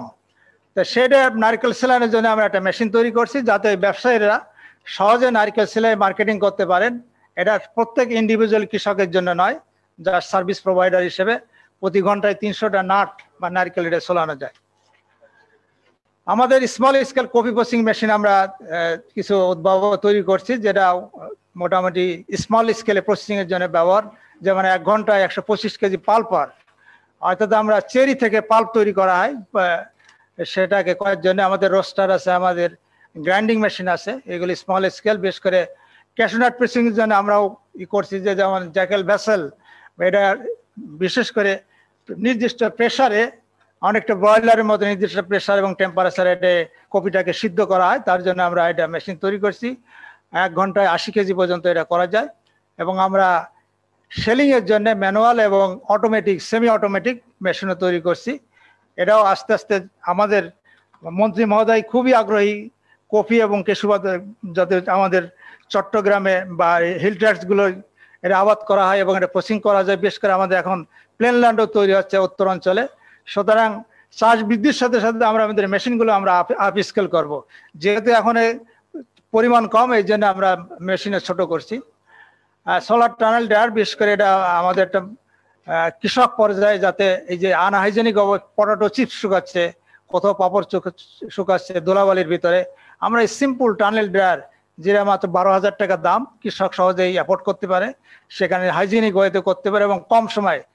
কৃষকের শুকাইতে হয়তো 2 দিন লাগে, সেখানে 6 থেকে 8 ঘন্টার ভিতরে একটা প্রোডাক্ট শুকানো যায়। এটা আমরা করছি। এই ড্রায়ার আমরা আসলে যেহেতু বাড়ি ক্রপ নিয়ে কাজ করে, যেন আমরা করছি। আমাদের বিশেষ করে আমাদের মঞ্জুর আলম চম্পক স্যার এবং তার টিম, ওনারা এসটিআর বাউ ড্রায়ার উদ্ভাবন করেছেন, যেটা ধান শুকানোর জন্য উপযোগী। হাজি দানেশ থেকে একটা ড্রায়ার উদ্ভাবন করা হয়েছে, কমার্শিয়াল ড্রায়ার। কিন্তু আমরা এই ছোট স্কেলে বা আমাদের সিড শুকানোর জন্য অন্যান্য ড্রায়ারও আছে। বিশেষ করে আমাদের এর ভিতরে আমাদের একটা ছোট্ট কাজ, ক্রিম সেপারেটার। স্মল স্কেলে এখন যেহেতু ডেইরি ফার্ম গ্রামে গঞ্জে গড়ে উঠেছে, এই জন্য দুধ থেকে ক্রিম সেপারেটারের জন্য আমরা এটা তৈরি করছি। বিশেষ করে বিদ্যুৎ না থাকলেও প্যাডেলের মাধ্যমে চালানো যায়, এবং বিদ্যুৎ থাকলে তো করা যায়। এবং ঘন্টায় 130 লিটার করা যায়, দুধ থেকে ক্রিম সেপারেট করা যায়। এটা পপুলার মেশিন। আমরা প্রিসিশন এগ্রিকালচারের উপরে কিছু কাজ নিচ্ছি। আমাদের বিশেষ করে আইসিটি একটা ডিভিশন আছে, তাদের কোলাবোরেশনে আমরা কাজ করতেছি। আমাদের এগ্রিকালচার ইঞ্জিনিয়াররা আইসিটিতে কাজ করতেছেন। সিলেট অঞ্চলে ওনারা যে জিও ডাটাবাস, হাওড়া অঞ্চলে ওনারা ডেভেলপ করছেন এবং বিভিন্ন ক্রপ মনিটরিং করছেন, ওনারা যে ম্যাপিং করছেন হুইটের জন্য এবং ধানের জন্য, এবং এগুলো সবই এরর কম এবং আমাদের ন্যাশনাল যে বিবিএস রিপোর্টের খুবই কাছাকাছি ওনারা ভ্যালিডেট করছে। এবং ফলে আমাদের একজন, বিশেষ করে আমাদের একটা অ্যাপস তৈরি করা হয়েছে আমের, ম্যাঙ্গোর প্রোডাকশন এস্টিমেট করার জন্য, বিশেষ করে রাজশাহী অঞ্চলে। এটা মোবাইল অ্যাপস, এবং গাছের কতটুকু ম্যাঙ্গো প্রোডাকশন হবে সেটা বের করা যায়। আমরা আইসিটির উপরে কিছুটা কাজ করতেছি। ডিস্ট্রিবিউশন ক্রপ সিডার মেশিন, এটা আমাদের একজন পিএইচডি ছাত্র, আমাদের মঞ্জুর আলম স্যারের আন্ডারে উনি পিএইচডি করছেন। বা সেখান থেকে আমরা যে কোন এলাকায় কোন মেশিন দরকার, কতটুকু ক্রপ এরিয়া আছে, বেশ করে এটা আমরা জিআইএস ওর ম্যাপিং এর মাধ্যমে বের করা হয়েছে, যেখানে কতটুকু ক্রপ যেমন মুখবিন ফিল্ড কতটুকু আছে এই সিজনে ওনারা অ্যানালাইসিস করে বেশ করে স্যাটেলাইট ডাটা অ্যানালাইসিস করে বের করা, এবং ওই মুখ আবাদ করার জন্য কয়টা সিডার মেশিন দরকার, ওটা হারভেস্টিং এর জন্য কি কত মেশিন দরকার, প্লাস ওটা সব মেশিনকে আমরা এইগুলা আমরা জিআইএস ম্যাপিং এর মাধ্যমে বের করতে পারি। সুতরাং আমরা এসের উপর কাজ করছি, আমরা বাড়ি এইভাবে কাজ করি। বিশেষ করে ম্যানুফ্যাকচাররা আমাদের কাছ থেকে টেকনোলজি নেন, আমরা ড্রয়িং ডিজাইন প্রোটোটাইপ আমরা ট্রেনিং দিই, তারা এইগুলো তৈরি করে কৃষকের মাঝে বিতরণ করেন বা বিক্রি করেন, এবং এরা 75% এবং তার কাছ থেকে ওনাদের কাছ থেকে কৃষকের কাছ থেকে ফিডব্যাক দিয়ে আমরা ওটা ইমপ্রুভ করি। দিয়েই আমাদের বড় স্টেক হোল্ডার ওনাদের মাধ্যমে ট্রেনিং টেকনোলজি আমরা ট্রেনিংয়ের মাধ্যমে দিই, লিফলেট বুকলেটের মাধ্যমে ওনারা সাবসিডি এবং ডেমো বা বিভিন্ন প্রক্রিয়ায় ওনাদের কৃষকের কাছে পৌঁছায়। এবং ইদানিং এনজিও আগে আসছে, এনজিও তারা মাইক্রো ক্রেডিটের মাধ্যমে কৃষককে তারা বিভিন্ন ঋণের মাধ্যমে কৃষি যন্ত্রপাতি সরবরাহ করছে। বিশেষ করে পিকেএস তারা এই কাজটা শুরু করছে, অন্যান্য এনজিও শুরু করছে। আচ্ছা, এখন আমাদের ম্যানুফ্যাকচারিং স্ট্যাটাস, আচ্ছা আমার সময় কতটুকু আছে, শেষ মনে হয় নাকি? আচ্ছা, আমি 5 মিনিটের মধ্যে শেষ করবো ইনশাআল্লাহ। এখন আমাদের লোকাল ম্যানুফ্যাকচারিং স্ট্যাটাস, আমাদের লোকাল ম্যানুফ্যাকচারিং কিন্তু আমাদের কৃষি যন্ত্রপাতির দিকে অনেক আগায় আছে, যদিও আমরা হয়তো মনে করি যে আমাদের সবকিছু ইম্পোর্ট হয়। আমি একটি স্লাইডে দেখাই যে আমাদের ইম্পোর্টের পরিমাণ কিন্তু কম, কিন্তু যেহেতু ওটা ক্যাপিটাল মেশিনারি ওইগুলো দাম বেশি, এই জন্য ওটা আমাদের সবার দৃষ্টি কাড়ে ওইদিকে। আমাদের 1500 মতো ফাউন্ডারি আছে যারা কৃষি যন্ত্রপাতি ঢালাইয়ের কাজ করে, 2000 মতো কৃষি যন্ত্রপাতি ওয়ার্কশপ আছে, স্পেয়ার পার্টস ম্যানুফ্যাকচারিং 10,000, রিপেয়ার মেনটেন্যান্সে 20,000, এবং আমাদের দেশে মেকানিক্সের সংখ্যা মোটামুটি 5 লাখের মতো। তারা গ্রামে গঞ্জে ছড়িয়ে ছিটে আমাদের কৃষি যন্ত্রের সার্ভিস প্রোভাইড করছেন।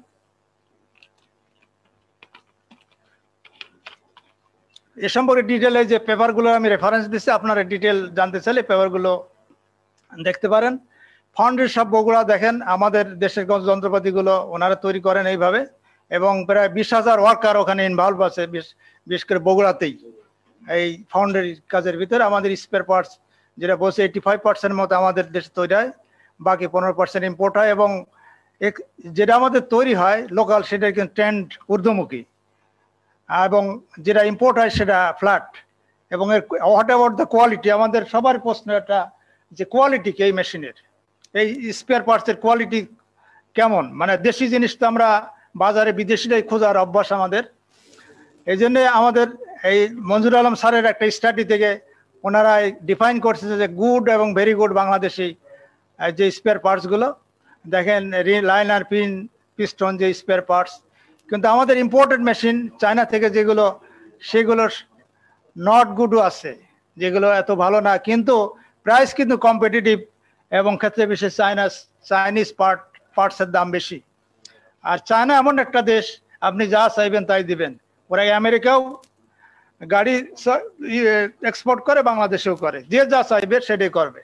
আপনি যদি আবার আপনার নাম খোদাই করে দিতে বলবেন, সেটাও খোদাই করে দেবে ইঞ্জিনের গায়ে।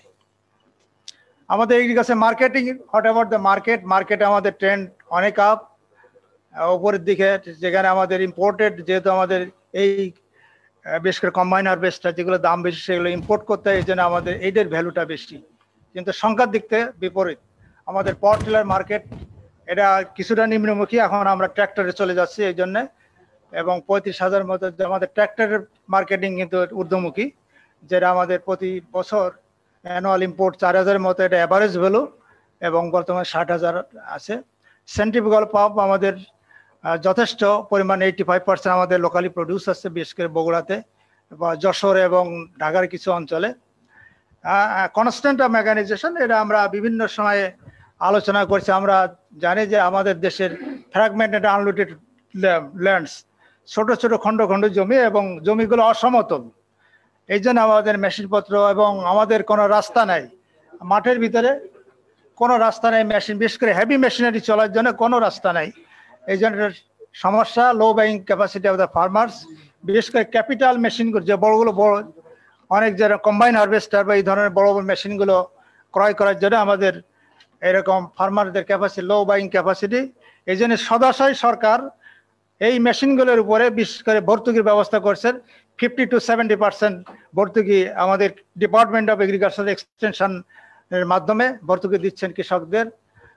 আর একটা সিনক্রোনাইজ কাল্টিভেশন আমাদের একটা সমস্যা, যা আমাদের যে যার ইচ্ছা মতো করি, heterogeneous size of shape of crops, এটা বিশেষ করে আমাদের রিসার্চের জন্য অসুবিধা। যারা মেশিন ডেভেলপ করি, সিডের সাইজ এক একটা এক এক রকম, এই জন্য যে প্যাকেট সিড আমরা কিনি সেটাও এক একটা সাইজ এক এক রকম। সেই জন্য আমাদের মেশিন ইউনিফর্ম বা এত প্রিসিশন মেশিন ব্যবহার করা যাচ্ছে না। Lack of practical experience of manufacture, যারা ম্যানুফ্যাকচার করে তাদের কিন্তু মাঠের মেশিন চালানোর অভিজ্ঞতা নাই। ওই ম্যানুফ্যাকচার যদি মাঠে মেশিন চালাতো তাহলে বুঝতো যে সমস্যাগুলো কি, তার মতো প্রোডাকশন করে কৃষকের মতো ব্যবহার করে।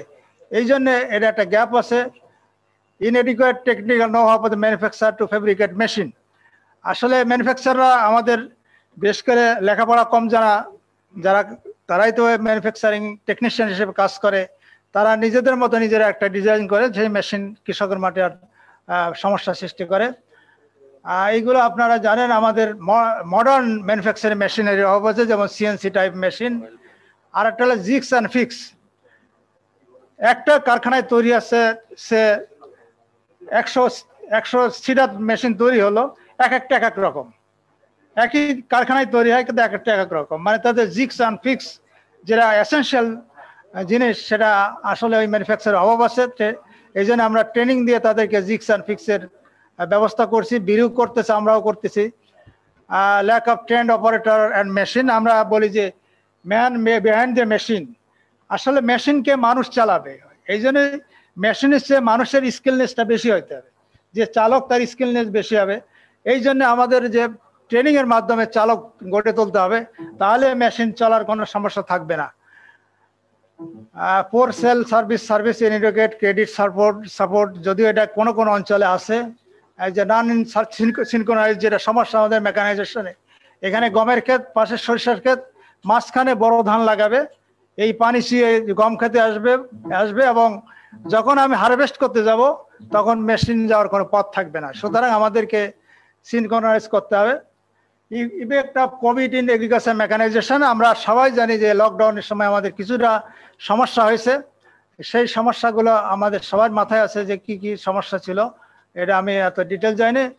আমাদের government positive government initiation two mitigate Covid effect, আমাদের গভর্নমেন্টের একটা বড় ভূমিকা ছিল এই সময়। যেমন এক্সাক্ট এগ্রিকালচার ইনপুট মুভমেন্ট, এই সমস্ত ইনপুট মুভমেন্টের ভিতরে কোনো মানে চলাচল নিষেধ ছিল না। এক্সাম্পটেড এগ্রিকালচার প্রডিউসার ট্রান্সপোর্টেশন মার্কেটিং, যন্ত্রপাতি পরিবহন বা কোনো শ্রমিক পরিবহনে কোনো সমস্যা ছিল না। ওপেন এগ্রিকালচার কমোডিটি মার্কেটও এই সময় গভর্নমেন্ট খুলে দিচ্ছে, শাকসবজির বাজার এটা খোলা ছিল। অ্যালাউড লেবার মুভমেন্ট, আপনারা সবাই বলছেন যে আমাদের মন্ত্রী মহোদয় ওই সময় বিশেষ করে উত্তরবঙ্গ থেকে হাওড়ে ধান কাটার জন্য কৃষক আনার ব্যবস্থা করছে, স্বাস্থ্যবিধি মেনে যাতে কিভাবে কৃষক তাদেরকে অ্যালাউ করা হয়েছে। সুতরাং এটা আমাদের গভর্নমেন্টের ইন্টারভেনশন ছিল, মেকানাইজেশন এনহ্যান্স করছে। Special subsidy programme for purchasing combine harvester reaper and transplanter, বিশেষ করে হাওড় অঞ্চলে, যার ধরুন আমরা সময় মতো ধান হারভেস্ট করতে সক্ষম হয়েছি। Agriculturist officials remain in the filled with the farmer, এটা অবশ্যই আমাদের প্রশংসার যোগ্য। আমাদের কৃষিবিদরা ওই সময় কৃষকের সাথে কৃষকের মাঠে ছিলেন, আমাদের মন্ত্রী মহোদয় সহ সবাই মাঠে ছিলেন, যার দরুন আমাদের there is no food shortage during COVID-19. এটা একমাত্র সম্ভব হয়েছে আমাদের এইগুলো গভর্নমেন্টের পজিটিভ ইনিশিয়েটিভ নেওয়ার জন্য, যেটা আমাদের মেকানিজকে ইনহ্যান্স করছে। আমাদের আইসিটির কথা যদি একটু বলছি, এখন আমাদের ম্যানুফ্যাকচাররা বা আমরা কিভাবে এই কোভিডকালীন সময় আইসিটি ব্যবহার করছি, পার্চেসিং র ম্যাটেরিয়ালস অ্যান্ড স্পেয়ার পার্টস। এখন ম্যানুফ্যাকচারার ঢাকায় পার্টস কিনতে আসেন না, ওনারা মোবাইলে দেন, জাস্ট মেসেজ করে দেন অথবা টেলিফোনে অর্ডার দেন, জাস্ট সার্ভিস কুরিয়ার সার্ভিস বা ট্রান্সপোর্টের মাধ্যমে ওনার ওয়ার্কশপে ওটা চলে যায়। শেয়ারিং অন ড্রয়িং ইমেজ, আমরা যেটা করছি, আমরা একটা ম্যানুফ্যাকচারের সাথে আমরা এইগুলো যে তাদেরকে ড্রয়িং বা ইমোর মধ্যে হোয়াটসঅ্যাপ ফেসবুকের মাধ্যমে তাদেরকে আমরা বিভিন্ন ডিজাইন ড্রয়িং, যেহেতু ওই সময় আমরা ওখানে ভিজিট করতে পারি নাই, তাদের মাধ্যমে শেয়ারিং মাধ্যমে আমরা কোয়ালিটি নিশ্চিত করার চেষ্টা করছি। ইনফরমেশন শেয়ারিং, বিশেষ করে ব্যবসায়ীরা এটা করতেছেন, যে তারা ইউটিউব বা ফেসবুকের মাধ্যমে বিভিন্ন কৃষি যন্ত্রপাতির অ্যাড দিচ্ছেন, যার মাধ্যমে জনগণ জানতে পারছে কোথায় কোন যন্ত্রপাতি কত টাকায় পাওয়া যায় এগুলো জানা যাচ্ছে। মেন্টরিং অ্যান্ড ডিসকাশন কন্টিনিউয়াস টেলিফোনের মাধ্যমে এটা করা হয়েছে। মানি ট্রান্সফার, মেশিন ট্রান্সফার, বিকাশ, রকেট, এসে পরিমাণের মাধ্যমে করা হয়েছে। E commerce, MRC, marketing of local manufacturing machinery. এটা স্যার আমি এটা অত অনেকের ধারণা নেই। এখন কৃষক, সুনামগঞ্জের কৃষক কিন্তু চুয়াডাঙ্গা যে মেশিন কিনতে আসে না, সে ফেসবুক বা ইউটিউবে মেশিন দেখে সে ওইটাকে অর্ডার দেয়। এবং ম্যানুফ্যাকচার, বেশিরভাগ ম্যানুফ্যাকচারে তাদের লোক থাকে যে সারাক্ষণ 24 ঘন্টা সে মোবাইল ফোন অথবা অনলাইনে থাকে। তারা অর্ডার ওখান থেকে রিসিভ করার পরে 5% অথবা 10% পেমেন্ট করলেই তারা মেশিন কার্ডটাকে বিভিন্ন সুন্দরবন বা এসএপরির মাধ্যমে ওই কাস্টমারের নিকট পাঠায় দেয়। কাস্টমার তখন ফুল পেমেন্ট দিয়ে ওটাকে নিয়ে নেয়। এবং কোন কোন ম্যানুফ্যাকচার এখন 50% সেল করতেছেন ই কমার্সের মাধ্যমে। এটা আশ্চর্য, আমারও ধারণা ছিল না, কয়েকদিন আমি ভিজিট করে জানছি। যেমন একজন ম্যানুফ্যাকচারার বললেন উনি এই মাসে 50 লাখ 50 লাখ বিক্রি করছেন ই কমার্সের মাধ্যমে অনলাইনে। সুতরাং এটা আমাদের হয়তো ধারণা ছিল না। সুতরাং এবং এভারেজ 30% সেল হচ্ছে এই ই কমার্সের মাধ্যমে। সুতরাং আমরা দিকে এগিয়ে আসছে। আমি শেষে আসছি। এখন ফিউচার স্ট্র্যাটেজি বা সাজেশন আমরা একটু বলতেছি, যদি আমরা বারবার এই কথাগুলো বলে থাকি।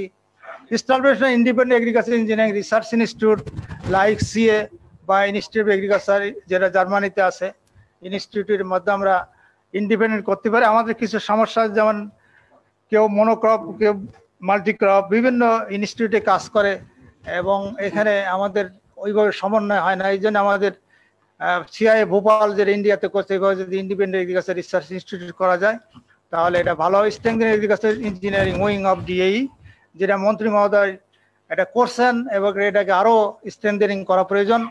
Opening of agriculture mechanisation division in nurse institute, আমাদের বারি, বিরি এবং বাংলাদেশ সুপার কর্প ইনস্টিটিউট, এখানে এগ্রিকালচার মেকানাইজেশন ডিভিশন আছে। তাছাড়া কোনো নার্সের প্রতিষ্ঠানে এটা নাই, বিজিআরে নাই। বিনাতে শুধু ইরিগেশন আছে, কিন্তু ওখানে মেশিনারির কোনো অ্যাক্টিভিটি নেই। বিএলআরআই, বিএফআরআই বা অন্যান্য প্রতিষ্ঠানে আমাদের এগ্রিকালচার অ্যাক্টিভিটি বা agriculture engineering activity, mechanisation activity এখানে নাই। Capacity building engineer for frontier research, আমাদের এখন প্রিসিশন এগ্রিকালচারের দিকে আমরা যাচ্ছি। সুতরাং আমাদেরকে ক্যাপাসিটি বিল্ডিং করতে হবে এবং আমাদের কোর্স কারিকুলার সর্বক্ষেত্রে আমাদের ক্যাপাসিটি বিল্ডিং করতে হবে। যে ফ্রন্টিয়ার রিসার্চের জন্য আমাদের রোবোটিক, প্রিসিশন এগ্রিকালচার, জিআইএস সহ establishment of power tiller, tractor, diesel engine manufacturing industry. আমি এখানে থ্রো প্রাইভেট সেক্টর একটা কথা বলছি, এটা আমার পার্সোনাল অপিনিয়ন, যে আমাদের দেশে এখনো কম্বাইন হারভেস্টার, রিপার এবং রাইস ট্রান্সপ্লান্টার আমার মনে হয় করা নাই। ইকোনমিক্সের ভাষায় বলে ইম্পোর্ট প্যারিটি বা এক্সপোর্ট প্যারিটি। তো ওই কম্বাইন হারভেস্টার এবং ওইগুলো আমাদের ম্যানুফ্যাকচার করে লাভজনক হবে না, ওটা ভেরি প্রিসিশন। সুতরাং আমাদের এখন পাওয়ার টিলার, ট্র্যাক্টর এবং ডিজেল ইঞ্জিন এটা আছে। এবং আমার সাজেশন যেটা প্রাইভেট সেক্টরে করতে হবে। আমাদের গভর্নমেন্ট সেক্টরে অনেক প্রতিষ্ঠান আছে, যেমন ডিজেল প্লান্ট আছে বাংলাদেশে, কিন্তু ওখান থেকে ডিজেল ইঞ্জিন তৈরি হয় না। ওখানে অন্য কিছু ডিজেল বিএফটিএফ আছে, কিন্তু বিএমটিএফ আছে, সেখান থেকে ওই ধরনের কিছু হচ্ছে না। সুতরাং এটা প্রাইভেট সেক্টরে দিলে এবং গভর্নমেন্টের পলিসি বা গভর্নমেন্ট সেটাকে পলিসি দিয়ে বা লালন করে ওখানে তৈরি করে আসলে এটা চলবে। এবং আমার মনে হয় যে মার্কেট আমরা লোকাল প্রোডাক্ট সাপ্লাই দিতে পারবো। আমাদের এলএসপি বাংলাদেশ এখন কিন্তু লোকাল সার্ভিস প্রোভাইড নীতিতে আমাদের কৃষি যন্ত্রপাতি চলতেছে এবং এটাই লাভজনক। Capacity building, local light engineering workshop, আমাদের দেশে যে ফাউন্ডারি বললাম 1500 ফাউন্ডারি আছে, সেগুলোকে আমি শেষ করে ফেলছি। সেইগুলো revive of national agriculture mechanisation standardisation committee, আমাদের কিছু মেশিনারি খুচরা বিদেশে এক্সপোর্ট হয়, কিন্তু এটা লিগাল ওয়েতে যেতে পারে না সার্টিফিকেটের অভাবে। সুতরাং আমাদের সার্টিফিকেট দেওয়ার ব্যবস্থা করতে হবে national agriculture machine standardisation committee রিভাইভের মাধ্যমে। আরেকটা জিনিস আমি শেষে introduction aquaculture livestock engineering in all research and extension, এটা আমাদের কিন্তু নাই, একেবারে শূন্য। সুতরাং এটা আমাদের যেহেতু আমাদের এগ্রিকালচার ইঞ্জিনিয়ার এখন মাঠে আছেন, ওরা দক্ষতা দেখাচ্ছেন এবং আমাদের মেকানাইজেশনকে এগিয়ে নিয়ে যাচ্ছেন, সুতরাং এই সেক্টরগুলোতে আমাদের সম্পূর্ণ ইম্পোর্ট ওরিয়েন্টেড বা ওখানে অ্যাক্টিভিটিগুলো সব এইভাবে করা যাচ্ছে না। সেই জন্য ওই সেক্টরগুলোতে আমাদের এগ্রিকালচার ইঞ্জিনিয়ারিং এর ব্যবহার করতে হবে। এটা জাস্ট আমি concluding remarks, effort should be continued to all operational agriculture test and agricultural mechanization at this transfer. আমরা এখন ট্রান্সফার স্টেজে আছি। Single shed service should be provided to the farmers at fair price to make agriculture as commercial agriculture for boost up food production to ensure farmers welfare.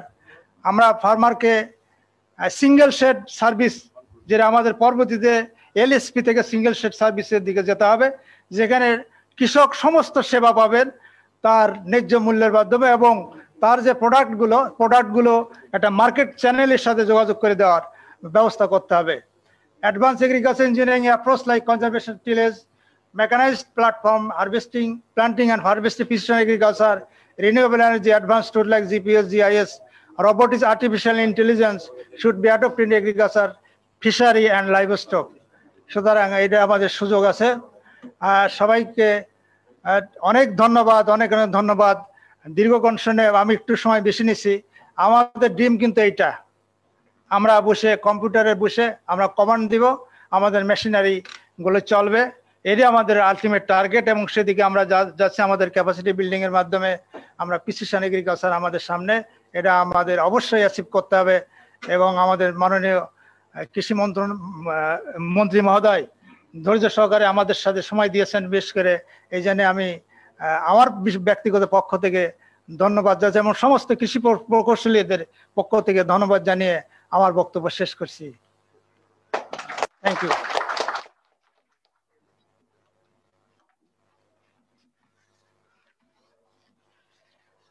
অনেক অনেক ধন্যবাদ। আজকের মূল প্রবন্ধ উপস্থাপক জনাব প্রকৌশলী ডক্টর মোহাম্মদ আইয়ুব হোসেন, অত্যন্ত চমৎকার উপস্থাপনা। আসলেই যে উপস্থাপনাটি সুন্দর বিষয়টি তা নয়, আসলে কিছু চমৎকার রিকমেন্ডেশন এসেছে যেগুলো সামনের জাতি গঠনে দেশ উন্নয়ন সমৃদ্ধির কাঠামোতে ভূমিকা রাখবে বলে আমরা বিশ্বাস করি। আমরা এবং আজকের অনুষ্ঠানের মধ্যমণি আমাদের সকলের চলার পথের বিশ্বস্ত অভিভাবক গণপ্রজাতন্ত্রী বাংলাদেশ সরকারের মাননীয় কৃষিমন্ত্রী, আপনি অত্যন্ত দৃঢ়তার সাথে রাষ্ট্রের মন্ত্রী পরিষদের সাথে কাজ করে যাচ্ছেন। গণপ্রজাতন্ত্রী বাংলাদেশ সরকারের মাননীয় প্রধানমন্ত্রী, আমাদের সকলের বিশ্বস্ত ঠিকানা দেশরত্ন জননেত্রী শেখ হাসিনার আস্থাভাজন হিসেবে আপনি যেভাবে কাজ করে যাচ্ছেন, আজকের এই সেমিনারে যে সুপারিশ সমূহ এসেছে নিশ্চয়ই আপনার বিবেচনা এগুলো আসলে এই দক্ষিণ পূর্ব এশিয়ার বাংলাদেশ ভবিষ্যতে আরো বড় ধরনের রোল মডেল হিসাবে বিশ্বব্যাপী স্থান করে নেবে, এটি আমাদের দৃঢ় বিশ্বাস। আমাদের মাঝে আসলে জমে দেশ বিদেশ থেকে শত শত জন উপস্থিত হয়েছেন, যারা আমরা তাদের প্রতি গভীর কৃতজ্ঞতা জানাচ্ছি। আমাদের মাঝে যারা উপস্থিত হয়েছেন জমে রয়েছেন আমাদের ইঞ্জিনিয়ার হারুন, রয়েছেন ইঞ্জিনিয়ার নুরুল, হুদা, আইবির সম্মানীয় সভাপতি, রয়েছেন ইয়াকুব আলী, সুমন ইসলাম, ইউনুস ভুঁইয়া, আবদুল্লাহ আবুল কাশেম, আফসার আহমেদ রাজিন, ইঞ্জিনিয়ার ফাতেমা, ইঞ্জিনিয়ার সাবুল চন্দ্র, ইঞ্জিনিয়ার বদরুন নেসা, ডিডিডিএই যশোয়ার, দেবাশিস বিশ্বাস, আনিসুর রহমান, ডক্টর আওয়াল, doctor Mohammad Anwar Hossain, doctor Mohammad Moniruzzaman, doctor Mohammad Moniruzzaman PSO, doctor Mohammad Rustam Ali, doctor Priyalal Chandrapal, doctor সুলতান Ahmed, doctor Monowar Hossain, doctor engineer রহমতুল্লাহ, শত শত প্রকৌশলীরা অনলাইনে সারা দেশ বিদেশ থেকে অংশ নিয়েছেন। আমরা সময় স্বল্পতার কারণে আপনাদের সবার নাম ঘোষণা করতে পারছি না। এই মুহূর্তে আজকে সবার মূল আলোচক প্রকৌশলী ডক্টর মঞ্জুর আলম চম্পক, মুখ্য আলোচক। সবিনয় অনুরোধ করছি আপনি আপনার আলোচনা তুলে ধরবার জন্য। আমাদের বাংলাদেশ শিক্ষক সমাজের গর্বিত অহংকার, পরম শ্রদ্ধাভাজন শিক্ষক প্রফেসর ডক্টর মঞ্জুরুল আলম।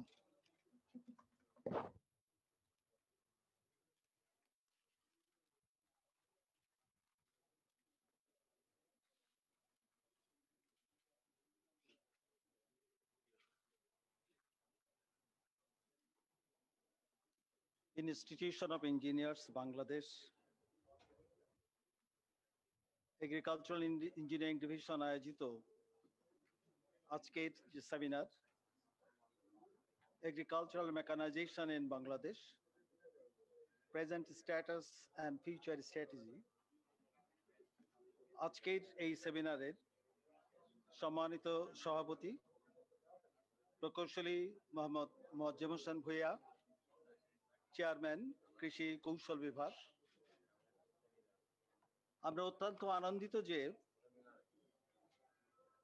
বাংলাদেশের প্রকৌশল এবং কৃষির সাথে যুক্ত তার সবার গর্বের যে ধন, আজকে আমাদের প্রধান অতিথি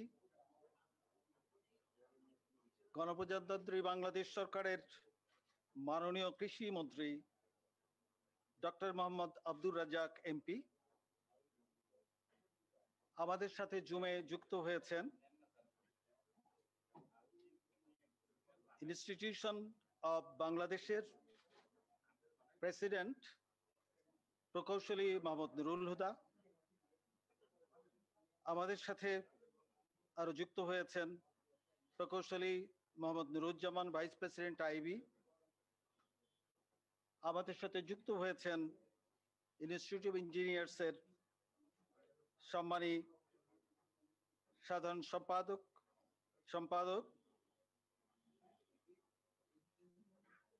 প্রকৌশলী মোহাম্মদ শাহাদত হোসেন শিবলু। আজকে মঞ্চে উপস্থিত আছেন আজকের মুখ্য উপস্থাপক প্রকৌশলী ডক্টর মোহাম্মদ আয়ুব হোসেন। মঞ্চে আরো উপস্থিত আছেন প্রকৌশলী মোহাম্মদ আবুল হাসেম, প্রাক্তন চেয়ারম্যান কৃষি কৌশল বিভাগ। একই সাথে মঞ্চের আজকের উপস্থাপক এবং প্রকৌশলী মোহাম্মদ শেখ শফিকুল ইসলাম শেখ, ভাইস চেয়ারম্যান কৃষি কৌশল বিভাগ। বিভিন্ন প্রতিষ্ঠান থেকে আগত কৃষি প্রকৌশলীবৃন্দ আজকে আমাদের সাথে ভার্চুয়ালি যারা যুক্ত হয়েছেন দেশের ভিতর এবং বাইরে থেকে, প্রকৌশলীবৃন্দ, সুধীবৃন্দ এবং সাংবাদিক বৃন্দ, আসসালামু আলাইকুম। আপনাদেরকে আমি স্বাগত জানাচ্ছি।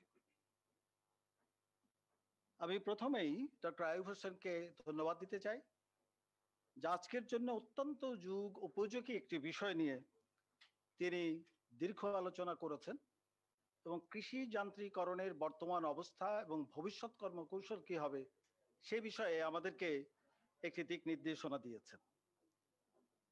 সুপ্রিয় সুধীবৃন্দ, আপনারা জানেন যে আজকের বাংলাদেশ খোরপোশ কৃষি থেকে, যেটা আমরা বলি সাবসিস্টেন্স এগ্রিকালচার থেকে, এটা একটি যান্ত্রিক এবং আধুনিক কৃষিতে রূপান্তর হচ্ছে এবং সেই রূপান্তরে কৃষি যান্ত্রিকীকরণ একটি অনন্য ভূমিকা পালন করে। ডক্টর আয়ুব হোসেন যেমন বলেছেন যে কৃষি যান্ত্রিকীকরণ যে কোনো উৎপাদনের খরচ কমায়, তার সময়টা বাঁচায়, কায়িক শ্রমটা কমায়, এমনকি ফলনও বাড়ায় এবং তার গুণগত মানও বৃদ্ধি করে। এই সবগুলো মিলিয়ে কৃষি যান্ত্রিকরণ একটি অনন্য ভূমিকা পালন করে আমাদের খাদ্য স্বয়ংভরতা অর্জনের ক্ষেত্রে এবং একটি সেফ এবং নিউট্রিশনাল খাদ্য সবার কাছে খাদ্য নিরাপত্তা পৌঁছে দিতে। আমি এখানে দুটি ঘটনার উল্লেখ করব আজকের এই অবস্থাটাকে দেখবার জন্য।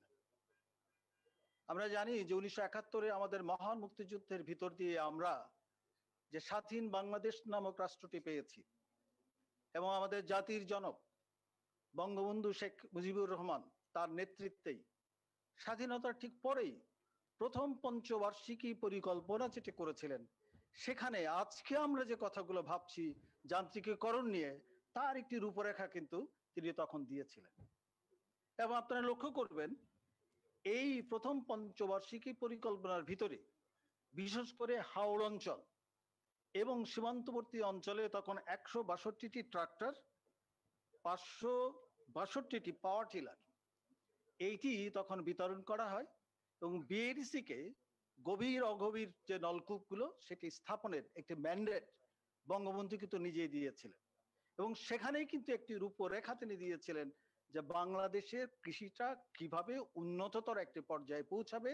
সেখানে যান্ত্রিকীকরণের ভূমিকাটি আপনাদের সুযোগ হলে পড়ে দেখবেন, খুবই সুন্দরভাবে এটি উপস্থাপন করা আছে। আরেকটি বিষয় আপনাদের আমি একটু দৃষ্টি আকর্ষণ করব। সেটি 1973 সালের 13ই ফেব্রুয়ারি। আমাদের গর্বের যে প্রধান অতিথি, তিনি যখন কৃষি বিশ্ববিদ্যালয়ের ছাত্রনেতা ছিলেন এবং বঙ্গবন্ধুকে কৃষি বিশ্ববিদ্যালয় চত্বর নিয়ে এসেছিলেন। বঙ্গবন্ধু সেদিন সমস্ত কৃষি পেশার যারা যুক্ত তাদেরকে প্রথম শ্রেণীর একটি মর্যাদা দিয়েছিলেন এবং এই যে মর্যাদা দায়ের ভিতর দিয়ে তার যে অত্যন্ত দূরদর্শী একটি দৃষ্টিভঙ্গি ছিল এবং সেটি বাস্তবায়ন করেছিলেন এবং মেধার সংযোজন করেছিলেন এই কৃষি প্রকৌশল পেশার সাথে, যার আজকের প্রতিফলন, যা আজকের বাংলাদেশ খাদ্যে স্বয়ংভর এবং উন্নততর একটি বাংলাদেশের পথে যাত্রা। আমি আরো এই দু একটি বিষয় যুক্ত করতে চাই। আমাদের মাননীয় প্রধানমন্ত্রী জননেত্রী শেখ হাসিনা, তিনি যখন সরকার গঠন করলেন 96 সালে, প্রথমে এসেই কিন্তু কৃষির আধুনিকীকরণের একটি প্রশ্নকে তুলে ধরেছিলেন এবং সেটাকে সূত্র করেই সত্যিকার অর্থে বাংলাদেশের কৃষির অগ্রগতি এবং কৃষি যান্ত্রিকীকরণের যাত্রা শুরু। আমি এই কারণেই বলবো যে কৃষি প্রকৌশল পেশার আমাদের প্রফেশনাল কাজ করবার জন্য আমরা প্রতিনিয়ত বিভিন্ন সরকারের সময়, আমি ব্যক্তিগতভাবে 1982 সালের পর থেকে প্রতিটি সরকারের সময় এই মন্ত্রী পর্যায়ে যারা ছিলেন তাদের সাথে আমাদের আলাপ আলোচনা করতে হয়েছে এবং সত্যিকার অর্থেই 1996 সালের আগে আমরা কখনোই কোন সরকারের পক্ষ থেকে কৃষির উন্নতি এবং কৃষি যান্ত্রিকীকরণের এই বিষয়টি সামনে উঠে আসেনি। আমি আজকে অত্যন্ত আনন্দের সাথে ঘোষণা করতে চাই, আমাদের গর্বের সাথে ঘোষণা করতে চাই, আমাদের মাননীয় আজকের প্রধান অতিথি ডক্টর আব্দুর রাজ্জাক, তিনি কৃষিমন্ত্রী হয়ে আওয়ামী লীগের যে নির্বাচনী ম্যান্ডেট ছিল তার 3 নম্বর ধারাটি দেখবেন যে কৃষিতে যান্ত্রিকীকরণের একটি পদক্ষেপ গ্রহণ করবার ঘোষণা তিনি দিয়েছেন এবং একই সাথে তিনি যখন মন্ত্রী হিসাবে আসলেন তিনি কিন্তু সাথে সাথে এই কৃষি যান্ত্রিকীকরণের গোটা বিষয়টি সামনে নিয়ে এসেছেন বলেই আজকে আমরা যে অভূতপূর্ব যে পরিবর্তন দেখছি সেই পরিবর্তনের সত্যিকারের উপকার আজকের আমাদের প্রধান অতিথি। আমরা সত্যি গর্বিত, আমরা সবাই আপনাকে হাততালি দিয়ে আপনাকে অভিনন্দন জানাতে চাই। এই সরকারের সময় আপনি লক্ষ্য করবেন 2016 সালে কৃষি যান্ত্রিকীকরণ রোডম্যাপ, অর্থাৎ যে রূপকল্প 2021, 2031, 2041 হবে, তার সাথে মিলিয়ে যান্ত্রিকীকরণটি কেমন হবে তার রোডম্যাপটা কিন্তু এই সরকারের সময় এবং আমি বলবো যে আমাদের কৃষি মন্ত্রণালয়ের তত্ত্বাবধানে কিন্তু তৈরি করা হয়। একেবারেই আজকের প্রধান অতিথির ব্যক্তিগত হস্তক্ষেপের ভিতর দিয়ে এবং তার আগ্রহের কারণে 2020 সাল গত বছরের জানুয়ারি মাসে জাতীয় কৃষি যান্ত্রিকীকরণ নীতিমালাটি আসলে প্রকাশিত হয়েছে এবং সেটি অনুমোদিত হয়েছে। আপনারা যদি সুযোগ পান এটা পড়ে দেখবেন যে আধুনিক কৃষিতে রূপান্তর করবার জন্য সরকারের যে ধরনের পরিকল্পনা থাকা দরকার তার সবটি কিন্তু এই দিক নির্দেশনা এখানে পাবেন। আমার সৌভাগ্য হয়েছিল সেই কমিটিতে কাজ করবার এবং যে কারণেই তার ভিতরটা জানবার সুযোগ আমার হয়েছে। আপনি একটি জিনিস লক্ষ্য করে থাকেন, একটু আগেই ডক্টর আইয়ুব হোসেন বলেছেন যে আমরা যখন কোভিড-19 এই ব্যাপক একটা সংকটের মধ্যে পড়লাম, বিশেষ করে হাওড় অঞ্চলের ফ্লাশ ফ্লাড এসে যখন দেখা গেল একদিকে শ্রমিকের অভাব, মানুষ মুভ করতে পারছে না সেখানে, এবং অন্যদিকে ফ্লাশ ফ্লাডটা যে কোনো সময় আসতে পারে বন্যা, এই সময় একটি যুগান্তকারী সিদ্ধান্ত কিন্তু কৃষি মন্ত্রণালয়ের পক্ষ থেকে এবং আজকের আমাদের মাননীয় প্রধান অতিথির পক্ষ থেকে সাহসী ভূমিকা তারা নিয়েছিলেন। 300 কোটি টাকার একটি প্রণোদনা এবং যার ভিতর থেকে এর আগে সরাসরি এই ধান কাটবার জন্য বিশেষ করে কম্বাইন হারভেস্টার এইটির কিন্তু সরাসরি কৃষক পর্যায়ে যাওয়ার জন্য একটি ব্যাপক তৎপরতা এবং নিজে ব্যক্তিগতভাবে এই তৎপরতা চালিয়েছিলেন। আমরা লক্ষ্য করেছি আমরা সাফল্যের সাথে কোন একটি ধান সেখানে নষ্ট হওয়ার আগেই সেটাকে হারভেস্ট করতে পেরেছিলাম। এটি একটি বিশাল বড় সাফল্য। আমি আবারও ধন্যবাদ দিতে চাই, কারণ এটি সবসময় আমাদের কৃষি প্রকৌশলীদের সুযোগ হয় না। আপনি দেখুন এর আগে আমরা রিপার এবং মিনি কম্বাইন হারভেস্টার ব্যবহার করতাম। আমরা গবেষণার ভিতর দিয়ে আমরা দেখেছি, আমরা ইউএসএড এর ফিট দ্য ফিউচার একটা প্রোগ্রাম গত 15 সাল থেকে কাজ করছি 2টি প্রোগ্রামে, সেই গবেষণার ভিতর দিয়ে যখন আমরা দেখলাম যে এর সাথে আমাদের কৃষি সম্প্রসারণ অধিদপ্তর, আমি আবারও বলবো, আমাদের মধ্যে এসিআই মোটরস লিমিটেড এবং দি মেটাল প্রাইভেট লিমিটেড, তারা কিন্তু আমাদের সাথে সম্পৃক্ত ছিলেন। আমরা যখন দেখলাম যে 1 বছরের পরে এই মিনি কম্বাইন্ড হারভেস্টারের যে পরিচালনা ব্যয়টা বেড়ে যায়, কারণ রিপেয়ার এন্ড মেইনটেনেন্স কস্ট অনেক বেড়ে যায়, একটা মেশিনের যে রবস্টনেস থাকা দরকার সেটি সবখানে ভালো মতো কাজ করছে না, তখন কিন্তু প্রাইভেট সেক্টর এগিয়ে আসেন। আমরা তখন এই যে কম্বাইন হারভেস্টারের গবেষণা করে বুঝেছি যেটি বাংলাদেশে এখনই সত্যিকার অর্থে প্রমোট করাটা প্রয়োজন। সেখানে একটি বড় বাধা ছিল, এর আগের যে সরকারি নীতিমালা ছিল সেটি কোনো একটি নীতিমালায় একক যন্ত্রের উপরে 5 লক্ষ টাকার উপরে কোনো প্রণোদনা দেওয়ার সুবিধা ছিল না। আমরা কিন্তু সেই সময় আমাদের মাননীয় মন্ত্রী মহোদয়ের শরণাপন্ন হয়েছিলাম এবং উনি কিন্তু একটি সাহসী ভূমিকা নিয়েছিলেন যে 50 থেকে 70% যে সাবসিডি, এইটা একটা কম্বাইন্ড হারভেস্টারের উপরে, যার একটির দাম 17-18 লক্ষ থেকে প্রায় 28 লক্ষ টাকা, এটি কিন্তু তিনি প্রবর্তন করেন। ফলে আজকে আমরা এই যে ফসল হারভেস্টিং এর জন্য একটি রূপান্তর এবং যুগান্তকারী পদক্ষেপ দেখছি, সেটা কিন্তু আমাদের পক্ষে সম্ভব হয়েছে। এবং এই মুহূর্তে সরকারের পক্ষে 3020 কোটি টাকার একটি প্রণোদনা, যেটি মূলত কৃষি যান্ত্রিকীকরণে সাহায্য করছে। আমরা জানি যে আমাদের মাননীয় প্রধানমন্ত্রীর একটি দর্শন আছে, আমরা এর আগে কৃষি উন্নয়নের জন্য সবসময় লুক নর্থ, অর্থাৎ উত্তরের যে জেলাগুলো রংপুর, দিনাজপুর, বগুড়া, রাজশাহী, নাটোর, এই অঞ্চলের দিকে যেতাম, কারণ সেখানে সাধারণত বন্যা বা খরার প্রকোপটা কম ছিল।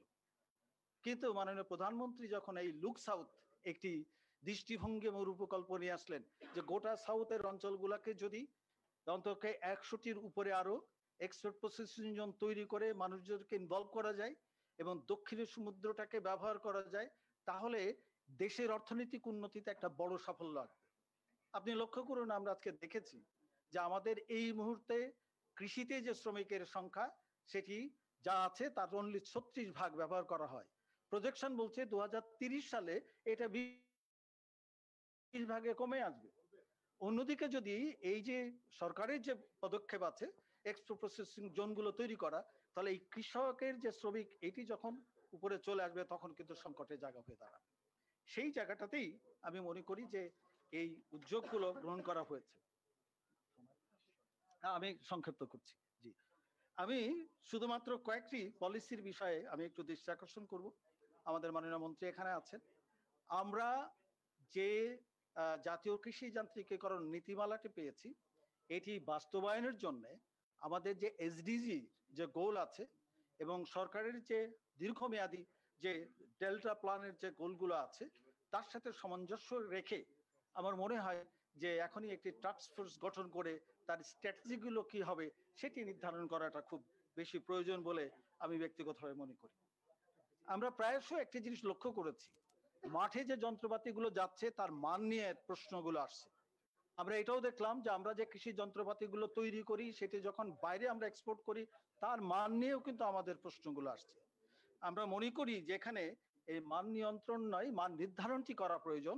অন্তত পক্ষে সরকারি যে প্রণোদনার মাধ্যমে অথবা কোনো প্রজেক্ট আকারে যে সমস্ত যন্ত্রপাতিগুলো যাচ্ছে, সেগুলো নির্ধারিত মানের যন্ত্রপাতি শুধুমাত্র মাঠ পর্যায়ে যাওয়া উচিত।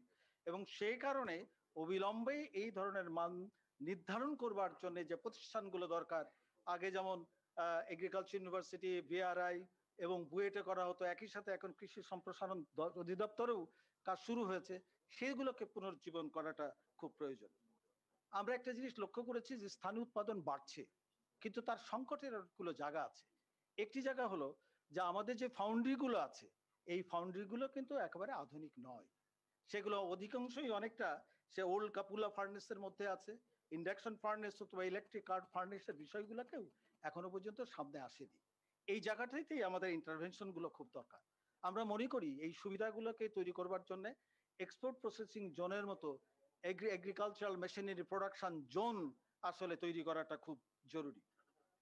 ভবিষ্যতের দিকে আমাদের যে জায়গাগুলোকে তাকাতে হবে, সেটি একটু আগেই যেমন ডক্টর আইব হোসেন বলেছেন, একটা প্রিসিশন এগ্রিকালচারের ব্যবহার, এবং সাথে সাথে আমি বলবো যে পোস্ট হারভেস্ট প্রসেসিং এর যে বিষয়, একটা ভেজিটেবলস এর জন্য প্রায় 30 থেকে 40% যে পরিমাণ ক্ষতি হয়, সেটাকে রক্ষা করতে হলে আমাদের ড্রাই এবং কুল চেন এই দুটিকেই কিন্তু ডেভেলপ করতে হবে এবং তার প্রযুক্তি কিন্তু আমাদের হাতে আছে।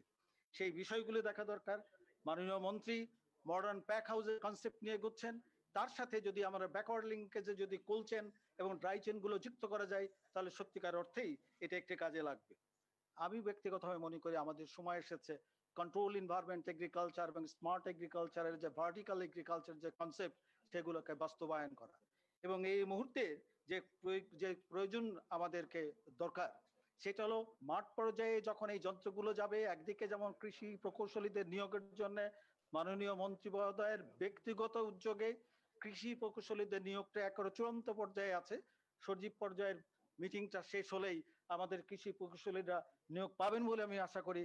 আমি আবারও মাননীয় প্রধান অতিথিকে ধন্যবাদ দিতে চাই, তার একান্ত উদ্যোগের কারণে কৃষি প্রকৌশলীদের জন্য ডিপার্টমেন্ট অফ এগ্রিকালচারাল এক্সটেনশনে এই জায়গাটি তৈরি হতে যাচ্ছে। এবং একটু আগেই তিনি বলছিলেন যে প্রয়োজনে উনি ব্যক্তিগতভাবে আরো কথা বলবেন, দ্রুত যেন মন্ত্রী সচিব পরিষদের সবাই এটা উঠে টাকা পাস হয়, তাহলে অবশ্যই কৃষি প্রকৌশলীদের কাজ করবার একটা বড় দিগন্ত খুলে যাবে বলে আমি বিশ্বাস করি। একই সাথে বিএডিসি সহ আমাদের অন্যান্য প্রকৌশলীরা যেখানে কাজ করছেন, সেখানেও কৃষি প্রকৌশলীদের আসলে কাজ করবার সুযোগ তৈরি করে দেওয়ার জন্য প্রধান অতিথিকে ধন্যবাদ জানাচ্ছি। এই ইঞ্জিনিয়াররা যখন কাজ করবে, আমরা লক্ষ্য করেছি যে আমরা যদি এগ্রিকালচারাল মেশিনের ম্যানুফ্যাকচারিং এর ক্ষেত্রে যাই, অথবা মাঠ পর্যায়ে এটাকে সম্প্রসারণের ক্ষেত্রে যাই, তার সাথে যে কৃষি প্রকৌশল ডিপ্লোমার যে একটি বিষয়, যেটা টিএসসি তে অর্থাৎ টেকনিক্যাল স্কুল অ্যান্ড কলেজে তাদের কোর্স কারিকুলার সরকার উদ্যোগ নিয়েছেন, প্রায় 300টির উপরে নতুন টেকনিক্যাল স্কুল অ্যান্ড কলেজ হচ্ছে। আমরা ব্যক্তিগতভাবে মনে করি সরকারের ব্যাপক কর্মযোগ্যকে যদি সত্যিকার অর্থে সার্থক করতে হয়, এই জায়গাগুলোতে কৃষি যন্ত্র এবং কৃষি যন্ত্রায়নের উপরে ডিপ্লোমা গুলো হওয়া উচিত, এবং তাহলেই সত্যিকার অর্থে এই আমরা যে স্বপ্ন দেখছি সেই স্বপ্নটি বাস্তবায়ন হবে।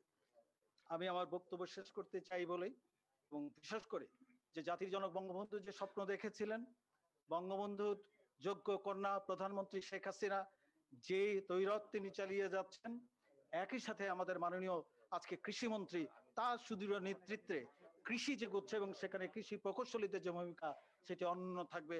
আবারও তাকে ধন্যবাদ জানিয়ে এবং আপনাদের সবাইকে ধন্যবাদ দিয়ে আমার বক্তব্য শেষ করছি। ধন্যবাদ সবাই।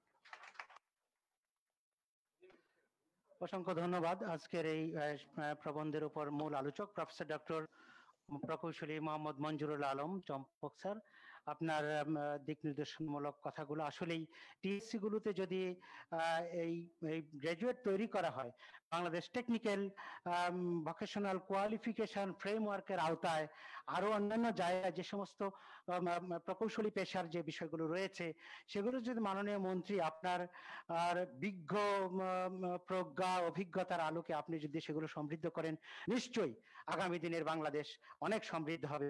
এ পর্যায়ে মুক্ত আলোচনার জন্য উপস্থাপনা করছেন অনুষ্ঠানটি আইইবির এগ্রিকালচার ইঞ্জিনিয়ারিং ডিভিশনের চেয়ারম্যান জনাব মুয়াজ্জেম হোসেন ভুইয়া পিঞ্জ। সময়ের মধ্যেই শেষ, বিকজ মাননীয় মন্ত্রী মহোদয়ের আরো অনেক ব্যস্ততা আছে। উনি এত বেশি আগ্রহ প্রকাশ করে, এটি 6টায় টাইম ছিল, উনি আগ্রহ করে 4টি দিয়েছেন যাতে অন্য প্রোগ্রামগুলোকে অ্যাডজাস্ট করতে পারেন। সো আপনাদের কাছে সবিনয় অনুরোধ রইল 2 মিনিটের উপরে দয়া করে কেউ যদি সময় না নেন, আমাদের অনুষ্ঠানটি সার্থক হবে। সবাইকে ধন্যবাদ। এখন ইঞ্জিনিয়ার মুয়াজ্জেম হোসেন পিঞ্জ পরিচালক। জি, আমি বলি একটু নাকি কই এগ্রিকালচার, আমি এগ্রিকালচার কি বলি। বিসমিল্লাহির রহমানির রহিম। আসলে শুনতে পাচ্ছেন যে আমাদের মাননীয় মন্ত্রী মহোদয়ের একটু টাইম কনস্ট্যান্ট আছে, যে কারণে আমরা চেষ্টা করব সংক্ষেপে অনুষ্ঠানটা শেষ করতে। তো মুক্ত আলোচনায় আসলে প্রথম আমরা একটা বড় অর্গানাইজেশন আমাদের বিএডিসির প্রধান প্রকৌশলী মোহাম্মদ জিয়াউল হক মহোদয়কে সংক্ষেপে কিছু বলার জন্য অনুরোধ করব। আপনি 2 থেকে 3 মিনিট এর ভিতরে শেষ করবেন। 2 মিনিট কি বলবেন?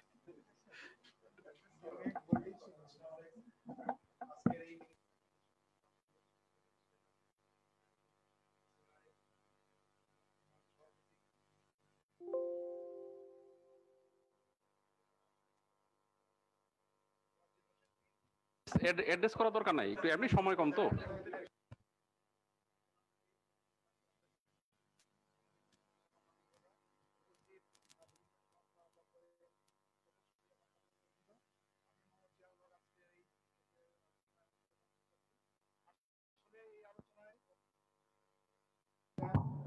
উনি অনেক করেছেন, উনি এখানে চেয়ারম্যান এবং কলোনিয়াল আলোচনা করেছেন। মূল উদ্দেশ্য যে ছিল সেটা উদ্দেশ্য হলো আমাদের সময় সাশ্রয়, শ্রম সাশ্রয় এবং ব্যয় সাশ্রয় এবং ফলন বৃদ্ধি। এখানে আমাদের বলেন আপনি আমাদের প্রফেসর অনেক কিছু বলেছেন এই বিষয়ে। আসলে এখানে আমরা বলতে গেলে বলি শ্রম সাশ্রয় প্রায় 50%, আমাদের অপচয় 15 থেকে 10% রোধ হয়, আমাদের যে আয় ফলন বৃদ্ধি হয় এবং সাথে সবচেয়ে নিকটতা বৃদ্ধি পায়। এই সুদের কার্যক্রম আমাদের অবশ্যই করা উচিত। এগুলো করতে আমার দেখা গেছে যে আমাদের যে মেকানাইজেশন বর্তমান অবস্থা, আমরা লাগে শস্য জমি কর্ষণ, জমি রোপণ, জমি বপন এবং সেই তার সাথে পরিচর্যা এবং পত্তন এবং তার সাথে মারাই, ঝাড়াই এবং শুকানো। দেখা গেছে যে বাংলাদেশে এখন বর্তমানে জমি কর্ষণ এবং আমাদের জমি মারাই মারাই এই দুটো আমরা 90 আপ হয়ে গেছি। এখন শুধু আমাদের আছে দুয়ের নিচে দুয়ের উপরে আছে আমাদের রোপণ এবং আমাদের পত্তন দুয়ের একটু উপরে উঠছে। আমাদের এখন শুকানোর কাজটা অনেক বাকি হয়ে গেছে। আমরা এগুলা আমাদের যে স্ট্র্যাটেজি করতে গেলে আমরা দেখা যাবে যে সঠিকভাবে একটা সৃষ্টি হবে। এই বিষয়ে আমাদের মন্ত্রী মহোদয় আমরা সবাই জানি আলোচনা হয়েছে শান্তিকরণ এবং বাণিজ্যিকরণ করার জন্য নির্বাচনী যে হারে ঘোষণা করেছেন, এছাড়া সাথে আমাদের পুষ্টিমান নিরাপদ খাদ্য বিষয় নিয়ে বলেছেন। আমরা এই সমস্ত সজাগ আছি। আর সবচেয়ে বড় কথা আমাদের কৃষককে সাশ্রয়ী হতে হবে, কম সাশ্রয় এবং অর্থ সাশ্রয় করতে হবে। আমরা এটা করবো আমাদের বলবো আমাদের মুখ্যমন্ত্রীর কাছে যে সেচের বেলা সেচের যে বিরাট অংশ করা যায়, দেখা যায় সেচে প্রায় 35% সেচে করা যায়। এই খরচকে কমানো যায়। আর দেখা যায় যে আমাদের যে সেচ খরচ, এই সেচ খরচের ম্যাক্সিমাম খরচ হয় এই সেচের পরিবহন ব্যবস্থা এবং তার প্রয়োগ ব্যবস্থা। তার পরিবহনে দেখা যায় প্রায় 20% খরচ হয়, আর তার প্রয়োগে প্রায় 25% খরচ হয়। এটা কিন্তু আমাদের সেচ দক্ষতা কমানো আমরা যদি এই সমস্ত সেচের সঠিক সিস্টেম করি, আমি তার করে দেখেছি যে প্রতি বছর আমাদের প্রায় 70,000 সংশোধন করা থাকে এবং স্যার আমাদের যে জমি জমিও করা বাইক নির্মাণ করলে প্রায় 1,24,000 একর জমি আমরা আরো টাকা আছে আমাদের এখন বর্তমানে আমাদের সেই একটু শেষ করেন সময় কম।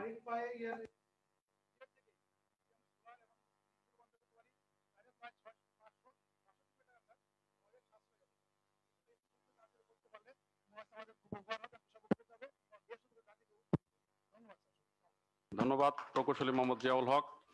আমি এ পর্যায়ে ডিএইর প্রাক্তন প্রকল্প পরিচালক খামার যান্ত্রিকরণ প্রজেক্টের প্রকৌশলী শেখ মোহাম্মদ নাজিম উদ্দিনকে কিছু বলার জন্য অনুরোধ করব এবং আপনার সময় 2 মিনিট প্লিজ। ধন্যবাদ আইবি নেতৃবৃন্দ, আমাদের আজকের প্রধান অতিথি মাননীয় মন্ত্রী এবং প্রকৌশলীবৃন্দ। চমৎকার একটা আলোচনার আমাদের এসছে, বলতে গেলে সময় লাগে। স্যার একটা এক্সাম্পল দিয়ে শুরু করি যে লাস্ট যে হাওড়ে আমরা মেশিন দেওয়া হলো আমাদের প্রায় 200 কোটি টাকার আপনার নেতৃত্বে। তো সেখানে আমরা প্রায় 1240টি কম্বাইন্ড হারভেস্টার দিয়েছিলাম। আমরা গত এই আমনে খবর নেওয়ার চেষ্টা করলাম যে মেশিনের অবস্থা কি, কেমন চলছে। তো বললেও প্রায় আমি অনেকগুলো মেকানিক সার্ভিস প্রোভাইডার তাদের সাথে কথা হয়েছে, 40% মেশিন মাঠে নেমেছে সব। এখন প্রশ্ন, কেন এত বড় সিজন, মানে বড়োর পরেই আসলো আমন, এখানে একটা বড় ধরনের তাদের একটা আয়ের একটা পথ ছিল, কেন হলো না? কৃষকরা এই আমনের খড়টি বাড়িতে নিয়ে যায় একেবারে নিচের থেকে কেটে।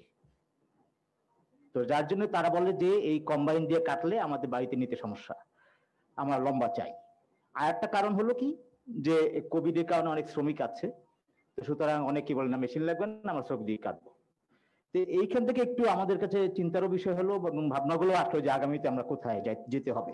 এক হলো যে এই যে মেশিন সুইটেবিলিটি এবং আমাদের কৃষকদেরকে সব ধরনের সলিউশন যদি আমি না দিই, আমাদের এই কম্বাইনের আমরা খড় ভাঙা আছে, কম্বাইনের বিভিন্ন আছে। আমরা এখন যে কম্বাইন গুলো আনছি সেটা চায়না থেকে assembling but branded machine in Japanese. এই জায়গাগুলোতে কতখানি সাস্টেন করবো? আমরা যে একটু আগে দেখেছি আমরা মিনি কম্বাইন এনেছিলাম স্যার, মিনি কম্বাইন গুলোতেও কিন্তু আমাদের কিছু সমস্যা ছিল। তো এই জায়গাতে আমাদের বলার বিষয় হলো যে খড়ের একটা সমাধান ছাড়া আমরা কম্বাইনের সুইটেবল জায়গায় যেতে পারবো না। আরেকটা সমস্যা ছিল যে এখানে যে সাস্টেনেবিলিটি জায়গাটা, যে হ্যাপিনেস ইন ফার্মার্স লেভেলে কিংবা চালক লেভেলে কিংবা যারা কোম্পানি সাপ্লায়ার তাদের লেভেলে, সাপ্লায়ার বলছে যে অনেক কৃষক তারা ইনকাম করছেন, তারা আমাদের টাকা কিস্তি দিচ্ছেন না। আবার অনেক কৃষক বলছেন যে আমি মেশিনটা ঠিক মতো চালানোর সময় পাইনি। তো এখানেও একটা অ্যাড্রেসিং পয়েন্ট হলো এই যে কিস্তিটা দিচ্ছেন কিন্তু কোম্পানিরা, অর্থাৎ এখানে একটা মেশিনে যদি 28 লাখ 30 লাখ ধরি, 14 লাখ টাকা সরকার দিচ্ছে, অনেক দিচ্ছেন। তো 14 লাখ, বাকি 14 লাখ কি হবে? আমার ফার্মার সেই অ্যাবিলিটি আছে কিনা? তার ফার্মারে হয়তো 3-4 লাখ টাকা তার অ্যাবিলিটি বা আরো কম আছে, তো সেখানটি বাকি অংশটা কোম্পানিরা কিস্তি দিচ্ছে। এইখানে ব্যাংক নাই কেন? আমি অ্যাড্রেসিং পয়েন্টটা ওইখানে যেতে চাই। এখানে একটা ব্যাংকিং সেটআপ আমাদের খুব দ্রুত যেতে হবে, না হলে এই মেশিনগুলো আগামীতে আর সাস্টেন করবে না। আমাদের এখানে মেশিনের ক্ষেত্রে অনেক বিষয়গুলো আছে। আমরা যে এখন 28 লক্ষ টাকা 14 লক্ষ টাকা গভর্নমেন্টের, এখানে সমস্ত ওয়ার্ল্ডে আমরা দেখেছি, বিশেষ করে বাংলাদেশের মতন ভিয়েতনাম, কম্বোডিয়া, অনেক ক্ষেত্রেই রিকগনিশন একটা অল্টারনেট আছে। আমি যদি আমাদের বাংলাদেশের গাড়ির আপনি এই ফিডব্যাকটা দেখি, টয়টা গাড়ি এবং রিকগনিশন এত ডিটেইলস না যে আমরা, হ্যাঁ আমি শেষ করে দিই, হ্যাঁ ঠিক আছে। এইগুলো পয়েন্ট থেকে আমরা যেটা আমাদের বিষয় হলো যে loan system, standardisation system, quality, manufacturing in Bangladesh, assembling এবং সার্বিকভাবে এন্টারপ্রেনারশিপ, এই 4-5টা দিকে স্যার আমাদের খুব দ্রুত হাত দিতে হবে। এবং এটা জাতীয় মেকানাইজেশন নীতিমালা যেটি, এটা স্বয়ংসম্পূর্ণ একটা নীতিমালা, এটা অনেকখানি হেল্পফুল হবে স্যার। ধন্যবাদ স্যার। ধন্যবাদ। আমাদের একটু পরে যদি আজান হবে, আসলে আমরা নামাজ অনুষ্ঠান শেষ করে আমরা জামাতে যাব একসাথে আর সো মানে আমরা কেউ না উঠি আর কি। তো এই পর্যায়ে জাস্ট 1 মিনিটের জন্য একটু শুভেচ্ছা বিনিময় করার জন্য আতাউল মাহমুদ ভাইকে একটু রিকোয়েস্ট করব, জাস্ট 1 মিনিট শেষ করবেন। বিসমিল্লাহির রহমানির রহিম। আসলে কৃষি যান্ত্রিকরণের সফলতা কিন্তু আমরা দেখেছি গত কোভিড কালীন সময়ে। আমরা দেখেছি আমাদের মাননীয় মন্ত্রী মহোদয় সেই হাওর অঞ্চলে এবং 10 দিনের মধ্যে বাংলাদেশের কিন্তু যাবতীয় শস্য কিন্তু আলটিমেট উঠে গেল। তো এটার তো একদম প্র্যাকটিক্যাল প্রমাণ। সুতরাং কৃষি যন্ত্রকরণের মাধ্যমে যে কৃষিবিদরা কাজ করছে, এটা তো মানে বাস্তবতা। কিন্তু আমি একটি ভিন্ন আঙ্গিকে কথা বলতে চাই। আজকে কিন্তু বাংলাদেশ প্যারাডক্স, আজকে ওয়ার্ল্ডের সারা ইকোনমিস্টরা কিন্তু আসলে Bangladesh, what Bangladesh is doing, what Sheikh Hasina is doing. আপনারা জানেন এই কয়েকদিন আগে ওয়ার্ল্ড ইকোনমিক ফোরামে সেখানে GNI, gross national index, ACI human assets index এবং ইভিআই economic vulnerability index, every index is much more ahead, কিন্তু প্রতিটা জায়গায় অ্যাহেড। আজকে এই কোভিড চলাকালীন সময় আপনারা দেখেন জিডিপি বাংলাদেশ, এই চীন, ভারত, ইন্দোনেশিয়া, মালয়েশিয়া সকলকে ক্রস করে বাংলাদেশ নাও পজিটিভ জিডিপি, যেটা হলো 3.8। অথচ আমাদের পার্শ্ববর্তী ইন্ডিয়াতে -8। আজকে রাহুল গান্ধীরা বাংলাদেশকে শেখ হাসিনা বক্তব্য রাখছে। সুতরাং বাংলাদেশ তো একটা উদীয়মান বাংলাদেশ। এই গত নির্বাচন যে ইশতেহারটাই ঘোষণা করেছিলেন মাননীয় মন্ত্রী মহোদয়, আর যে আমি ইঞ্জিনিয়ার্স ইনস্টিটিউটের ভাইস প্রেসিডেন্ট ছিলাম, আমি অত্যন্ত আশান্বিত যে এখানে ডক্টর আব্দুর রাজ্জাক ভাই এসেছে, কিন্তু আমাদের কিন্তু বহু সমস্যা রয়েছে। আমরা বারবার কৃত্য পেশাভিত্তিকের কথা বলি, কিন্তু আমি একজন বিদ্যুৎ প্রকৌশলী হিসেবে যখন দেখি সচিবালয়ে একজন বিদ্যুৎ সচিব, একজন বাংলা বা ফার্সি ছাত্র অথবা কৃষি সচিব, ওই ইংরেজি ছাত্র, তখন কিন্তু আমরা আশাহত হই। আমরা আব্দুর রাজ্জাক নেতৃত্বে আমরা প্রকৃতি আন্দোলন আমি যখন পাস করার পর থেকে করছি, বাট এগুলো কিন্তু ম্যাটারাইজ হচ্ছে না। আমরা দেখছি বিসিআই স্যার একটা গবেষণাধর্মী প্রতিষ্ঠান, সেখানেও দেখেছি আমলারা সেই সকল জায়গায় চেয়ারম্যান হচ্ছে। এগুলো তো আসলে এই যে বাংলাদেশের যে বঙ্গবন্ধু কন্যা শেখ হাসিনার নেতৃত্বে যে আগামীর বাংলাদেশ, এগুলোর সাথে তো যাচ্ছে না। সুতরাং এখানে আব্দুর রাজ্জাক ভাই আছে, আমরা আশা করব কৃত্য পেশাজীবী প্রশাসন যাতে আসলে সত্যিকারে বাস্তবায়ন হয়। শুধু সেমিনারে সিম্পোজিয়ামে এসে বলে গেলাম আর হলো না তা নয়। আমরা দৃঢ় বিশ্বাস ডক্টর আব্দুর রাজ্জাকের নেতৃত্বেই আগামী দিনে আমরা সেই কৃত্য পেশাভিত্তিক প্রশাসন পাবো। কৃষি সচিব আর বাংলার কোনো মানুষ এসে কৃষি সচিব হবে না, এটাই হবে আগামী দিনে আমাদের সেই বাংলাদেশ। ধন্যবাদ আপনাদের সবাইকে। ধন্যবাদ আতাউল মাহমুদ ভাই। আমি এই পর্যায়ে সংক্ষিপ্ত বক্তব্য রাখার জন্য অনুরোধ করব ইঞ্জিনিয়ার্স ইনস্টিটিউশনের সম্মানিত ভাইস প্রেসিডেন্ট জনাব মঞ্জুরুল হক মঞ্জু ভাইকে, প্রকৌশলী মঞ্জুরুল হক মঞ্জু।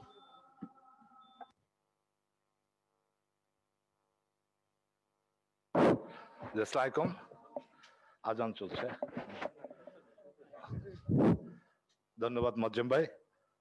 আজকে agriculture mechanisation in Bangladesh present status and future strategy শীর্ষক এই যে সেমিনারে সভাপতিত্ব করছেন এগ্রিকালচার ডিভিশনের আইবির এগ্রিকালচার ডিভিশনের মাননীয় চেয়ারম্যান মজ্জেম ভাই, উপস্থিত এগ্রিকালচার ডিভিশনের নেতৃবৃন্দ, সেক্রেটারি ভাইস চেয়ারম্যান এবং যার বক্তব্য শোনার জন্য বেসিক্যালি আপনারা এখানে উপস্থিত রয়েছেন, আমাদের অত্যন্ত প্রিয় ব্যক্তিত্ব, প্রিয় নেতা, ছাত্র রাজনীতি থেকে ধীরে ধীরে যিনি আজকের এই পর্যায়ে উঠে এসেছেন, একসময় বাংলাদেশ কৃষি বিশ্ববিদ্যালয়ের প্রখ্যাত ছাত্র নেতা, ছাত্র সংসদের জিএস, এবং সেই জায়গা থেকে জননেতা, এখন আজকে মাননীয় মন্ত্রী ক্যাবিনেট মিনিস্টার, এর আগের টার্মেও তিনি খাদ্য মন্ত্রণালয়ের দায়িত্বপ্রাপ্ত ছিলেন, সফল খাদ্যমন্ত্রী।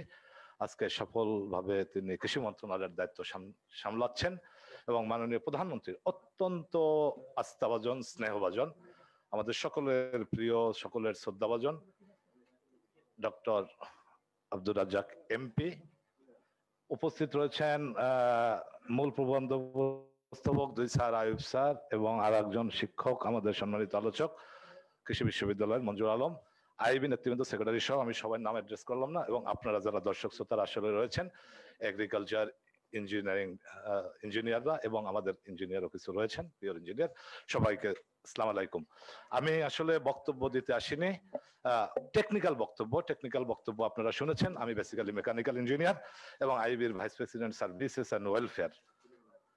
আমি ওই টেকনিক্যাল লাইনে যাব না, শুধু এটুকু বলবো যে জাতির জনক বঙ্গবন্ধু শেখ মুজিবুর রহমান, আমি তার প্রতি শ্রদ্ধা নিবেদন করছি। তার জন্ম শতবার্ষিকী চলছে, আমাদের বিজয়ের মাস শেষ হলো, 2021 সালের 17 মার্চ জন্ম শতবার্ষিকী। তার প্রতি গভীর শ্রদ্ধা নিবেদন করছি। বঙ্গবন্ধুর অবর্তমানে যে জাতীয় চার নেতা সৈয়দ নজরুল ইসলাম, তাজউদ্দিন আহমেদ, ক্যাপ্টেন মনসুর আলী এবং এইচ.এম. কামরুজ্জামান, জাতীয় চার নেতার প্রতি গভীর শ্রদ্ধাঞ্জলি নিবেদন করছি। আমি এই জন্ম শতবার্ষিকীতে গভীর শ্রদ্ধাবোধের স্মরণ করছি 30 লক্ষ শহীদ, যারা জাতির জনকের নেতৃত্বে তাদের বুকের তাজা রক্ত সেদিন রাজপথে ঢেলে দিয়েছিল, বাংলার 56,000 বর্গ মাইলের আনাচে কানাচে ঢেলে দিয়েছিল, যাদের রক্তে সেই সবুজ জমিন রক্তাক্ত হয়ে গিয়েছিল। আমি সেই 30 লক্ষ শহীদদের প্রতি গভীর শ্রদ্ধা নিবেদন করছি। আমি গভীর শ্রদ্ধা নিবেদন করছি 2 লক্ষ মা বোন, যারা এই স্বাধীনতার জন্য তাদের ইজ্জতকে বিসর্জন দিয়েছিল, সম্ভ্রম হারিয়েছিল। আমি সেই 2 লক্ষ মা বোনকে গভীর শ্রদ্ধাবোধে স্মরণ করছি। উপস্থিত প্রকৌশলী বৃন্দ, জাতির জনক বঙ্গবন্ধু শেখ মুজিবুর রহমান চেয়েছিলেন একটা স্বয়ংসম্পূর্ণ কৃষি, শিল্প, স্বাস্থ্য, শিক্ষা, সমস্ত সেক্টরে এই কৃষি তিনি উপলব্ধি করতে পেরেছিলেন যে বাংলাদেশের ল্যান্ড কম, মানুষ বেশি, 7.5 কোটি মানুষ তৎকালীন, আজকে 17 কোটি মানুষ। সেই 7.5 কোটি মানুষের দিকে তাকিয়ে যে স্বল্প জমিতে কিভাবে অধিক ফলন করা যায় সেইটার দিকে তাকিয়ে কিন্তু তখন তিনি বিএডিসি সৃষ্টি করেছিলেন। কিন্তু বঙ্গবন্ধুর হত্যাকাণ্ডের পরে সেই বিএডিসি কে বিলুপ্ত করে দেওয়ার চেষ্টা হয়েছিল। বঙ্গবন্ধুর হত্যাকাণ্ডের পরে জিয়াউর রহমান তৎকালীন যে স্বৈরাচারী শাসকরা ছিল তারা সেটা করেছিল, কিন্তু 7.5 কোটি মানুষ ছিল তখন, কিন্তু বাংলাদেশ আমদানি নির্ভর একটা দেশ ছিল, তলাবিহীন ঝুড়ি। সেই গল্প আপনারা সবাই সেই ইতিহাস জানেন। 74-এ কি হয়েছিল, 6 লক্ষ মেট্রিক টন খাদ্য আমদানি, সেটা বন্ধ করে দিয়ে বাংলাদেশে একটা কৃত্রিম দুর্ভিক্ষ সৃষ্টি করা হয়েছিল।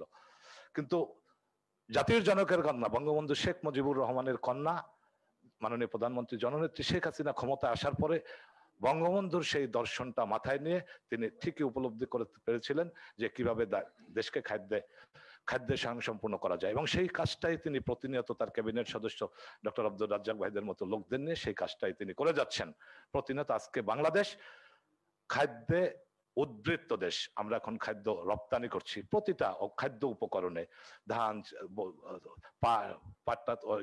মাছ, সবজি, আলু, প্রতিটা খাদ্য উপকরণে আমরা এখন উদ্বৃত্ত, ফার্স্ট, সেকেন্ড, থার্ড, ফোর্থ, মৎস্য, প্রতিটা জায়গায়।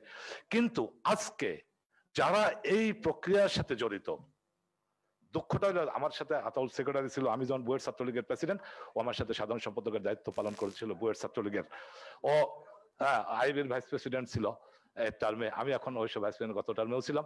এনিওয়ে, যে জিনিসটা অপতারণা করার চেষ্টা করছিল যে যারা এই প্রক্রিয়ার সাথে জড়িত আজকে তাদের অবস্থান কোথায়।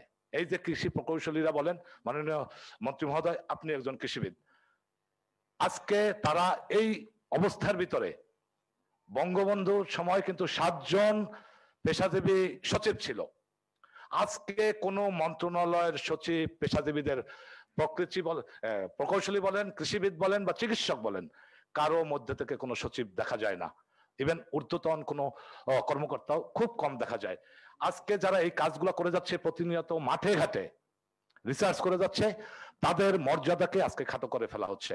ইভেন তাদের পদগুলোও কোনো কোনো ক্ষেত্রে ওই সচিব বা এডিশনাল সচিব, তো মন্ত্রণালয়ের সচিব, এডিশনাল সেক্রেটারি, জয়েন্ট সেক্রেটারি, তারা এসে দখল করছে।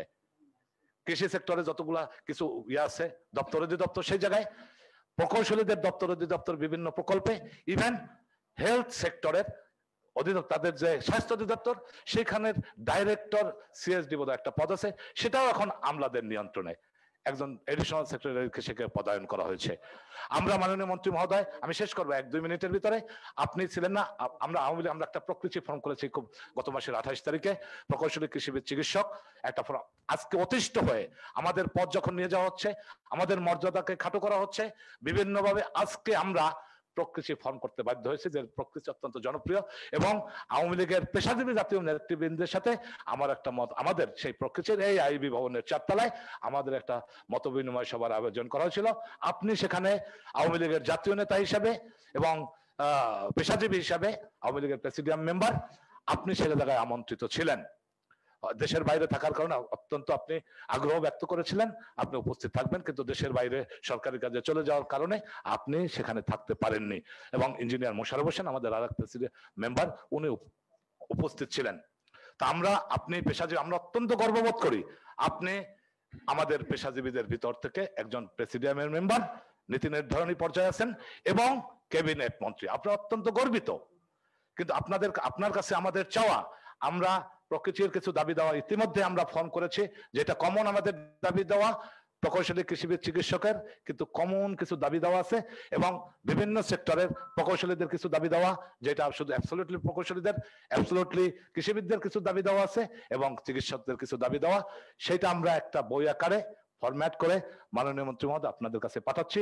আমরা পার্লামেন্টের 300 এবং সংরক্ষিত 50 জন, এই 350 এমপির কাছে নেক্সট উইন্টার সেশন সম্ভবত 21-22 তারিখে জানুয়ারি মাসের, আমরা সেই আপনাদের 350 জন মাননীয় সংসদ সদস্যের কাছে আমরা পাঠিয়ে দিচ্ছি।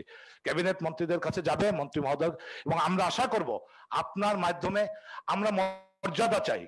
আমরা কাজ করি মাঠে ঘাটে, প্রকৌশলীরা, কৃষিবিদ্যা, চিকিৎসকরা মাঠে ঘাটে কাজ করে, আর যারা বাংলায় পাশ করে, ইসলামী ইতিহাসে পাশ করে, ফার্সি উর্দুতে পাশ করে, আজকে সচিবালয়ে গিয়ে তারা কাজ আমাদের উপরে ছড়ি ঘোরাচ্ছে। আমরা এই জিনিসটা চাচ্ছি না। মাননীয় মন্ত্রী মহোদয়, আপনি আমাদের পেশাজীবী মন্ত্রী হিসাবে আগামী পার্লামেন্টে আমাদের সেই মর্যাদাটা রক্ষা করার ব্যবস্থা করবেন। পার্লামেন্টে আপনি সেই দাবিগুলো তুলবেন, আমরা সমস্ত আপনাদের সমর্থন চাই, আমাদের মর্যাদা চাই, আমরা আমাদের পদগুলো ফিরাতে চাই, আমরা যেন আমাদের যোগ্য পদে যেতে পারি, তাইলে মর্যাদার সাথে কাজ করতে পারি, সেই ব্যবস্থাটুকু আপনারা করবেন পার্লামেন্টে। মাননীয় প্রধানমন্ত্রীকে কনভিন্স করে আমাদের সেই জায়গাটা দেওয়ার ব্যবস্থা করবেন। আমি আমার বক্তব্য দুঃখ প্রকাশ করছি মাননীয় মন্ত্রী মহোদয়ের কাছে এবং যারা উপস্থিত আছেন তাদের ধৈর্যচ্যুতি ঘটানোর জন্য। আমি আর বক্তব্য দীর্ঘায়িত করব না। আমাদের দেয়ালে পিঠ থেকে গেছে, আমরা রাস্তায় নামতে, আমি ভাইস প্রেসিডেন্ট সার্ভিস, আমার দায়িত্বটা কিন্তু বেসিক্যালি ওই সিবিআই প্রেসিডেন্টের দায়িত্ব। আমি এই দাবি দেওয়া আন্দোলন ওই কমিটির চেয়ারম্যান, প্রেসিডেন্ট, তার মানে আমি সিবিআই প্রেসিডেন্ট।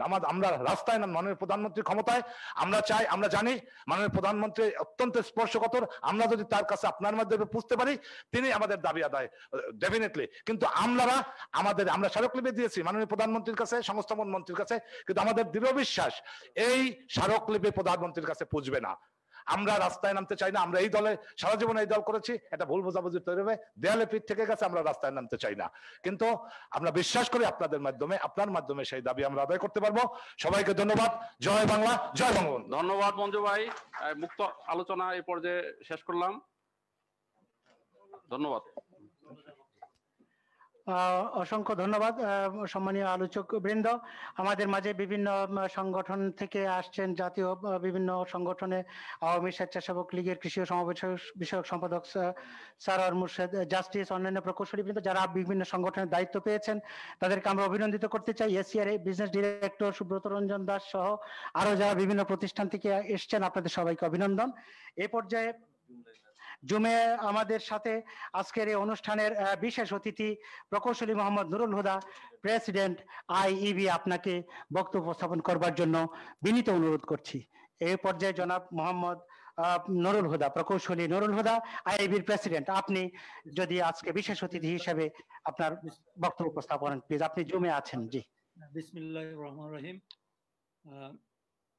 আজকের engineers institution Bangladesh agricultural engineering division কর্তৃক আয়োজিত আজকের সেমিনারের বিষয়বস্তু agriculture mechanisation in Bangladesh, present status and future strategy. উক্ত সেমিনারের শ্রদ্ধাভাজন প্রধান অতিথি ডক্টর আব্দুর রাজ্জাক MP, মাননীয় কৃষিমন্ত্রী, বাংলাদেশ সরকার।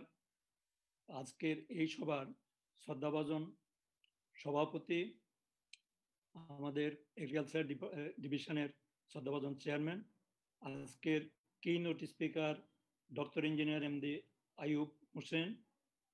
আজকের ইঞ্জিনিয়ার্স ইনস্টিটিউশন বাংলাদেশের কেন্দ্রীয় নেতৃবৃন্দ, আমাদের এগ্রিকালচার ডিভিশনের নেতৃবৃন্দ, প্রাক্তন নেতৃবৃন্দ, আলোচকবৃন্দ, উপস্থিত সুধীবৃন্দ, প্রকৌশলীবৃন্দ, সাংবাদিকবৃন্দ, আসসালামু আলাইকুম। আমি আমার বক্তব্যের শুরুতে ক্ষমা চেয়ে নিচ্ছি, যেহেতু আমি আমার মিসেস দুজনই কোভিডে আক্রান্ত ছিলাম, 1 মাসের মতো হসপিটালে থাকতে হয়েছে, যার জন্য আমার ইচ্ছা থাকা সত্ত্বেও আজকে মাননীয় প্রধান অতিথির সঙ্গে সেখানে ফিজিক্যালি উপস্থিত হতে পারি নাই। আশা করি ইনশাআল্লাহ সামনের দিনগুলোতে আমরা মিলিত হব, একসাথে কাজ করব এবং উনি কাজ করতেছেন। আশা করি মাননীয় প্রধানমন্ত্রী জননেত্রী শেখ হাসিনার একজন বিশ্বস্ত সহকর্মী এবং সহযোদ্ধা। আমার কয়েকজন আমার সহকর্মী, 2 vice president, farmer vice president Ataur এবং আমাদের মঞ্জু উল্লেখ করেছেন।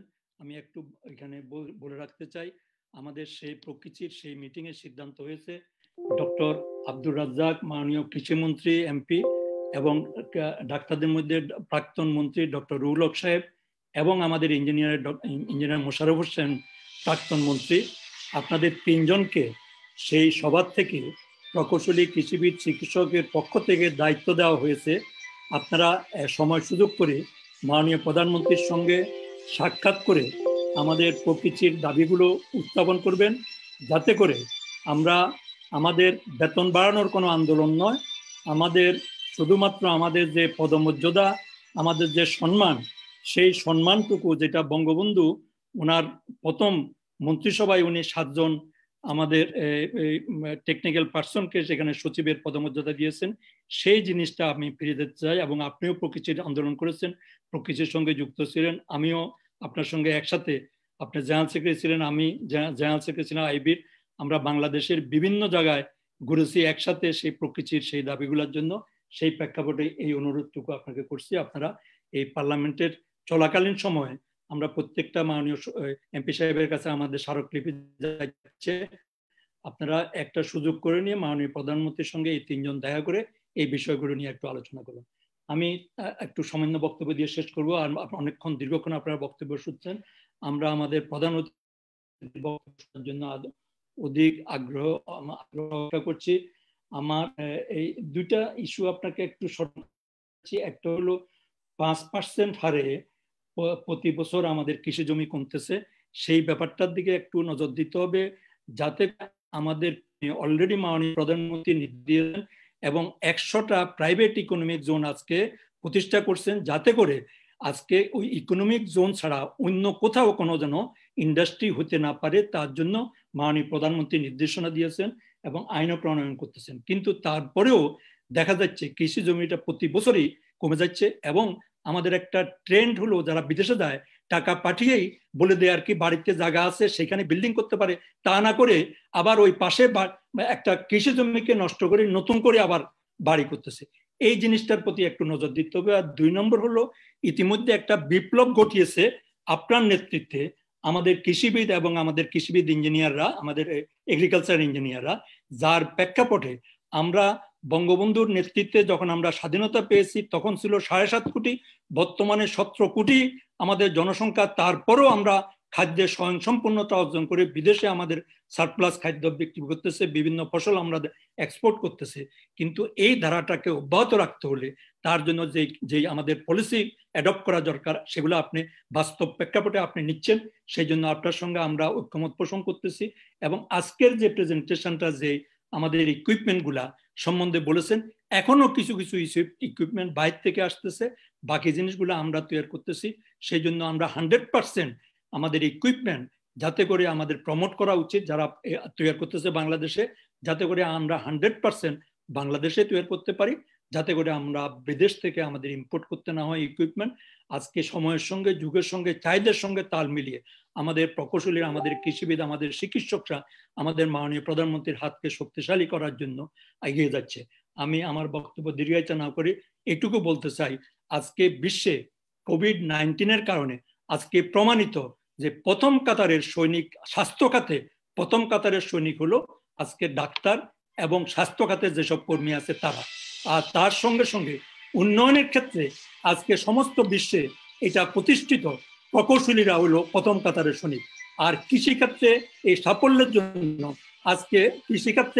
জন্য আজকে সমস্ত বিশ্বে এবং বাংলাদেশে আজকে প্রতিষ্ঠিত কৃষিবিদরা হলো প্রথম কাতারের সৈনিক। সেই জন্য মাননীয় প্রধানমন্ত্রীর ভিশন 2021, ভিশন 2041, ভিশন ডেল্টা 2100 এটা যদি বাস্তবায়ন করতে হয়, তাহলে কিন্তু প্রকৌশলী, কৃষিবিদ, চিকিৎসক বাদ দিয়ে করা সম্ভব নয়। সেই প্রেক্ষাপটে আমি মাননীয় মন্ত্রী একজন পেশাজীবী হিসেবে আমি জানি উনি যথেষ্ট কষ্ট করতেছেন এবং উনি মাননীয় প্রধানমন্ত্রী ট্রাস্টেড মন্ত্রী এবং প্রেসিডিয়াম সদস্য, উনি যথেষ্ট চেষ্টা করতেছেন। কিন্তু তারপরেও আমি ওনাকে বলবো যে সময় সুযোগ সব সময় আসে না। অলমাইটি আল্লাহ নোজ এভরিথিং। আল্লাহ মানুষকে ক্ষমতা দিয়েও দেখে, ক্ষমতা নিয়েও দেখে। সেই প্রেক্ষাপটে আপনাকে, আগেও আপনি খাদ্যমন্ত্রী ছিলেন, এবারে কৃষিমন্ত্রী, আপনার কার্যের পরিধি বেড়েছে। আওয়ামী লীগের ভিতরে আপনার প্রেসিডিয়ামের মধ্যে আপনার শক্তিশালী অবস্থান, আপনি অবদান রেখে চলেছেন। আমি আশা করি আপনার মাধ্যমে ডক্টর রুহুল হক এবং ডক্টর ইঞ্জিনিয়ার মোশাররফ হোসেন সাহেবকে, যে প্রকৌশলী কৃষিবিদ চিকিৎসক, সেই আমাদের প্রকৃতির থেকে যে দায়িত্বটা দেওয়া হয়েছে, সেই দায়িত্বটা আপনার তিনজনে পালন করে আমাদের পজিশনটাকে আপহোল্ড করবে, এটুকু আমরা চাই।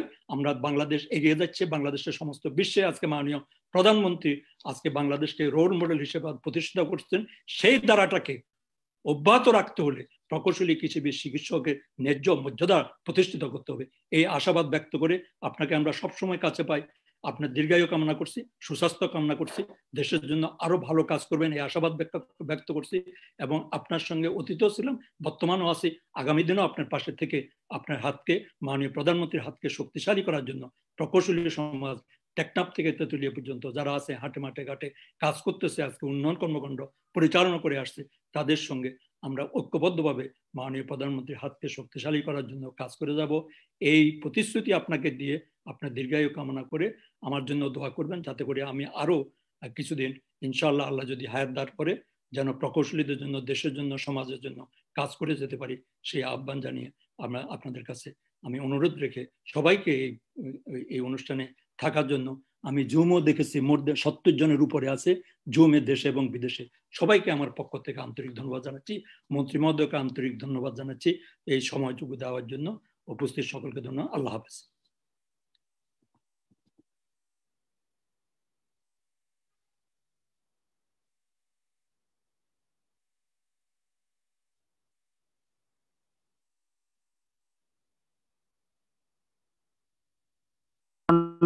অনুষ্ঠান মাননীয় প্রধান অতিথির কাছ থেকে ক্রেস্ট গ্রহণ করছেন উপস্থাপক প্রকৌশলী ডক্টর আইয়ুব হোসেন, সহায়তা করছেন ইঞ্জিনিয়ার শফিকুল ইসলাম শেখ।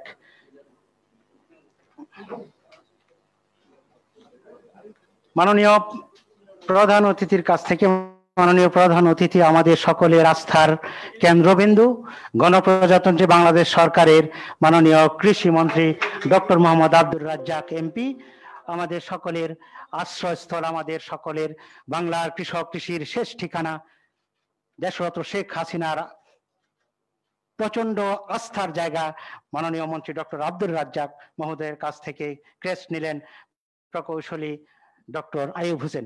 এ পর্যায়ে ক্রেস্ট মাননীয় প্রধানমন্ত্রী অতিথির কাছ থেকে ক্রেস্ট নিচ্ছেন আজকের সম্মানীয় আলোচক প্রফেসর ডক্টর মোহাম্মদ মঞ্জুরুল আলম, অধ্যাপক কৃষি শক্তি যন্ত্র বিভাগ, বাংলাদেশ কৃষি বিশ্ববিদ্যালয় ময়মনসিংহ। প্রথিতযশা একজন প্রকৌশলী গবেষক, বাংলাদেশের অনন্য সাধারণ শিক্ষক সমাজের গর্বিত অহংকার মঞ্জুরুল আলম চম্পক। এ পর্যায়ে আজকের মাননীয় প্রধান অতিথিকে ক্রেস্ট দিয়ে বরণ করে নেওয়া হচ্ছে। আজকের এই অনুষ্ঠানের সম্মানী সাধারণ সম্পাদক, আইবির সম্মানী সাধারণ সম্পাদক প্রকৌশলী মোহাম্মদ শাহাদ হোসেন শিপলো এবং চেয়ারম্যান মুয়াজ্জেম হোসেন ভুইয়া, আমি নিজে প্রকৌশলী মোহাম্মদ মিসবাহুজ্জামান চন্দ্র, আজকের অনুষ্ঠানের মাননীয় প্রধান অতিথি। এই পর্যায়ে আপনাদের সামনে মূল্যবান দিক নির্দেশনামূলক করণীয় এবং ওনার অঙ্গীকার নিয়ে কথা বলতে আসছেন আজকের অনুষ্ঠানের প্রধান অতিথি, গণপ্রজাতন্ত্রী বাংলাদেশ সরকারের সফল কৃষিমন্ত্রী, সফল সাবেক খাদ্যমন্ত্রী, আমাদের প্রচন্ড গর্বের স্থান, বাংলার মানুষের শেষ ঠিকানা, দেশরত্ন শেখ হাসিনার আস্থার শেষ প্রতীক ডক্টর আব্দুর রাজ্জাক এমপি, মাননীয় মন্ত্রী, কৃষি মন্ত্রণালয়, গণপ্রজাতন্ত্রী বাংলাদেশ সরকার।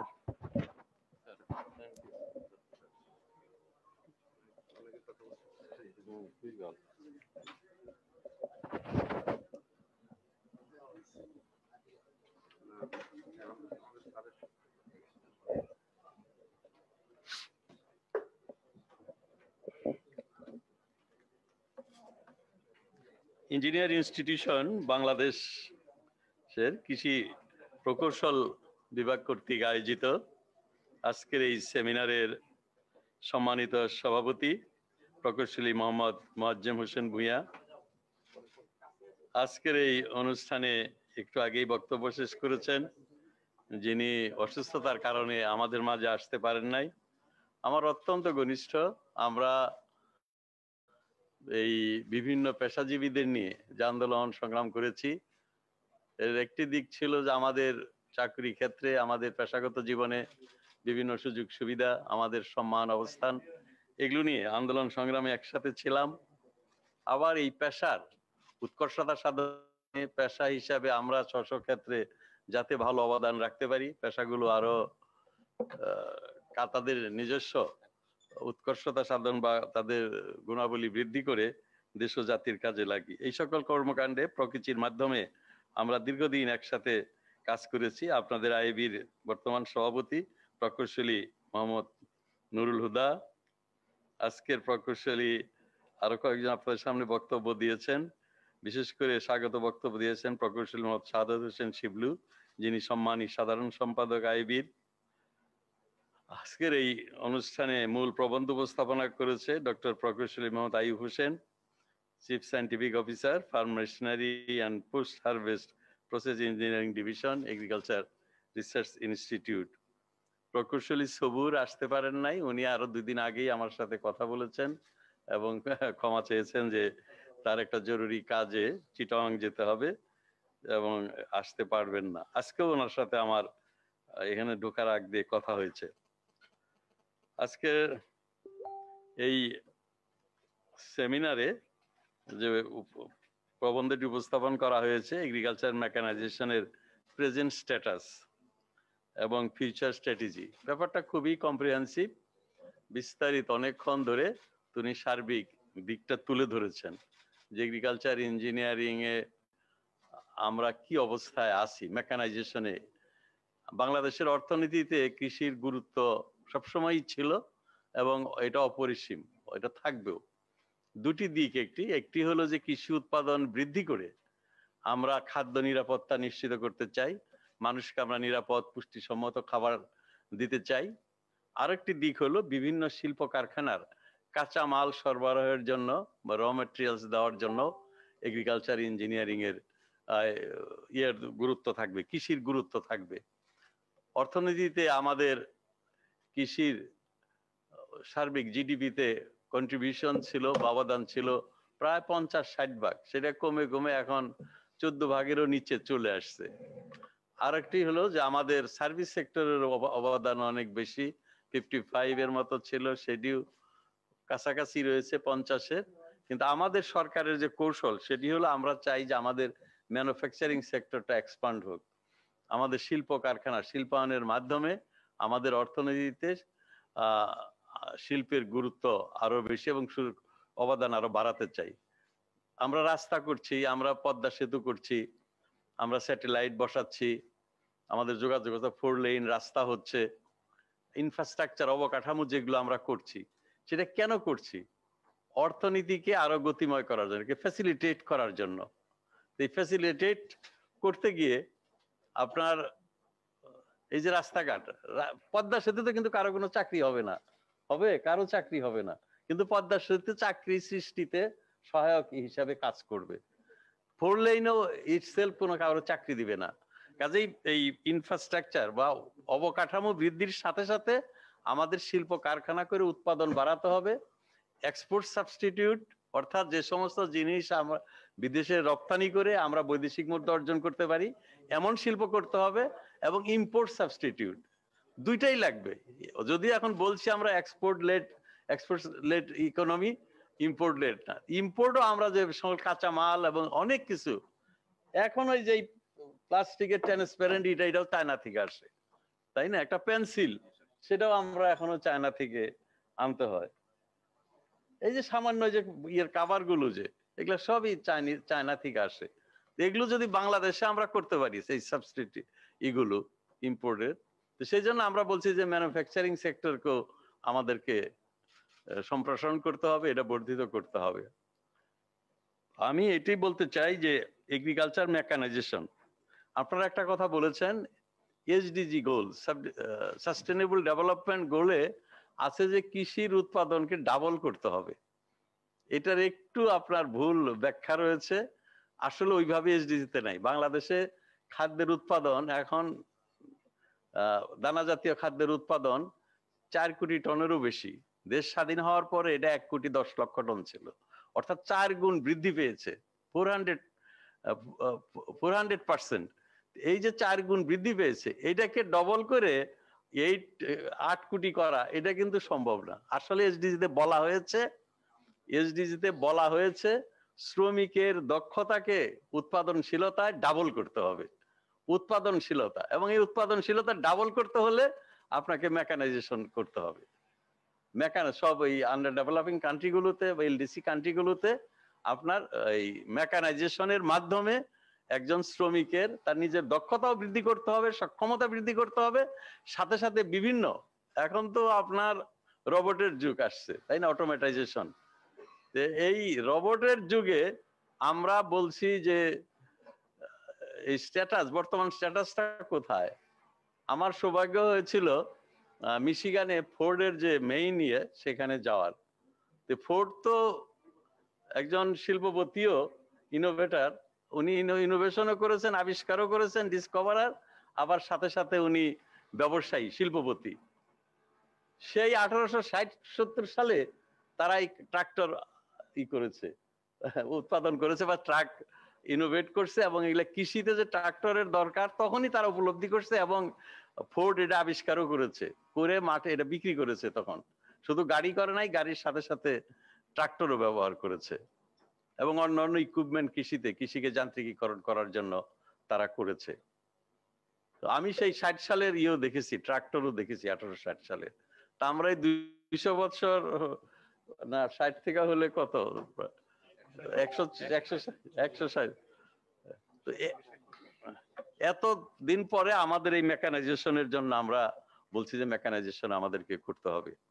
এটা নিয়ে কোনো দ্বিধার কোনো কারণ নেই। আগে আমাদের সারপ্লাস লেবার ছিল, সেটি দিয়ে আমরা কৃষি করতে পারতাম, কৃষি, এবং অনেক সস্তাও ছিল, খুব সহজে। আমরা যখন ছোট ছিলাম দেশে এত খাদ্যের অভাব ছিল, খাদ্য ঘাটতি ছিল, মানুষ এত দরিদ্র ছিল যে আমরা দেখেছি যে শুধু 1 মুঠ ভাত খেয়ে একটু খাবার দিবেন, আমাকে কোনো দিতে হবে না, মায়না দিতে হবে না, বা কোনো মজুরি দিতে হবে না, এত কম মানুষ কাজ করত। আজকে সেই কৃষিতে আমরা বলছি যান্ত্রিকরণ করতে হবে, শ্রমিকের ঘাটতি রয়েছে।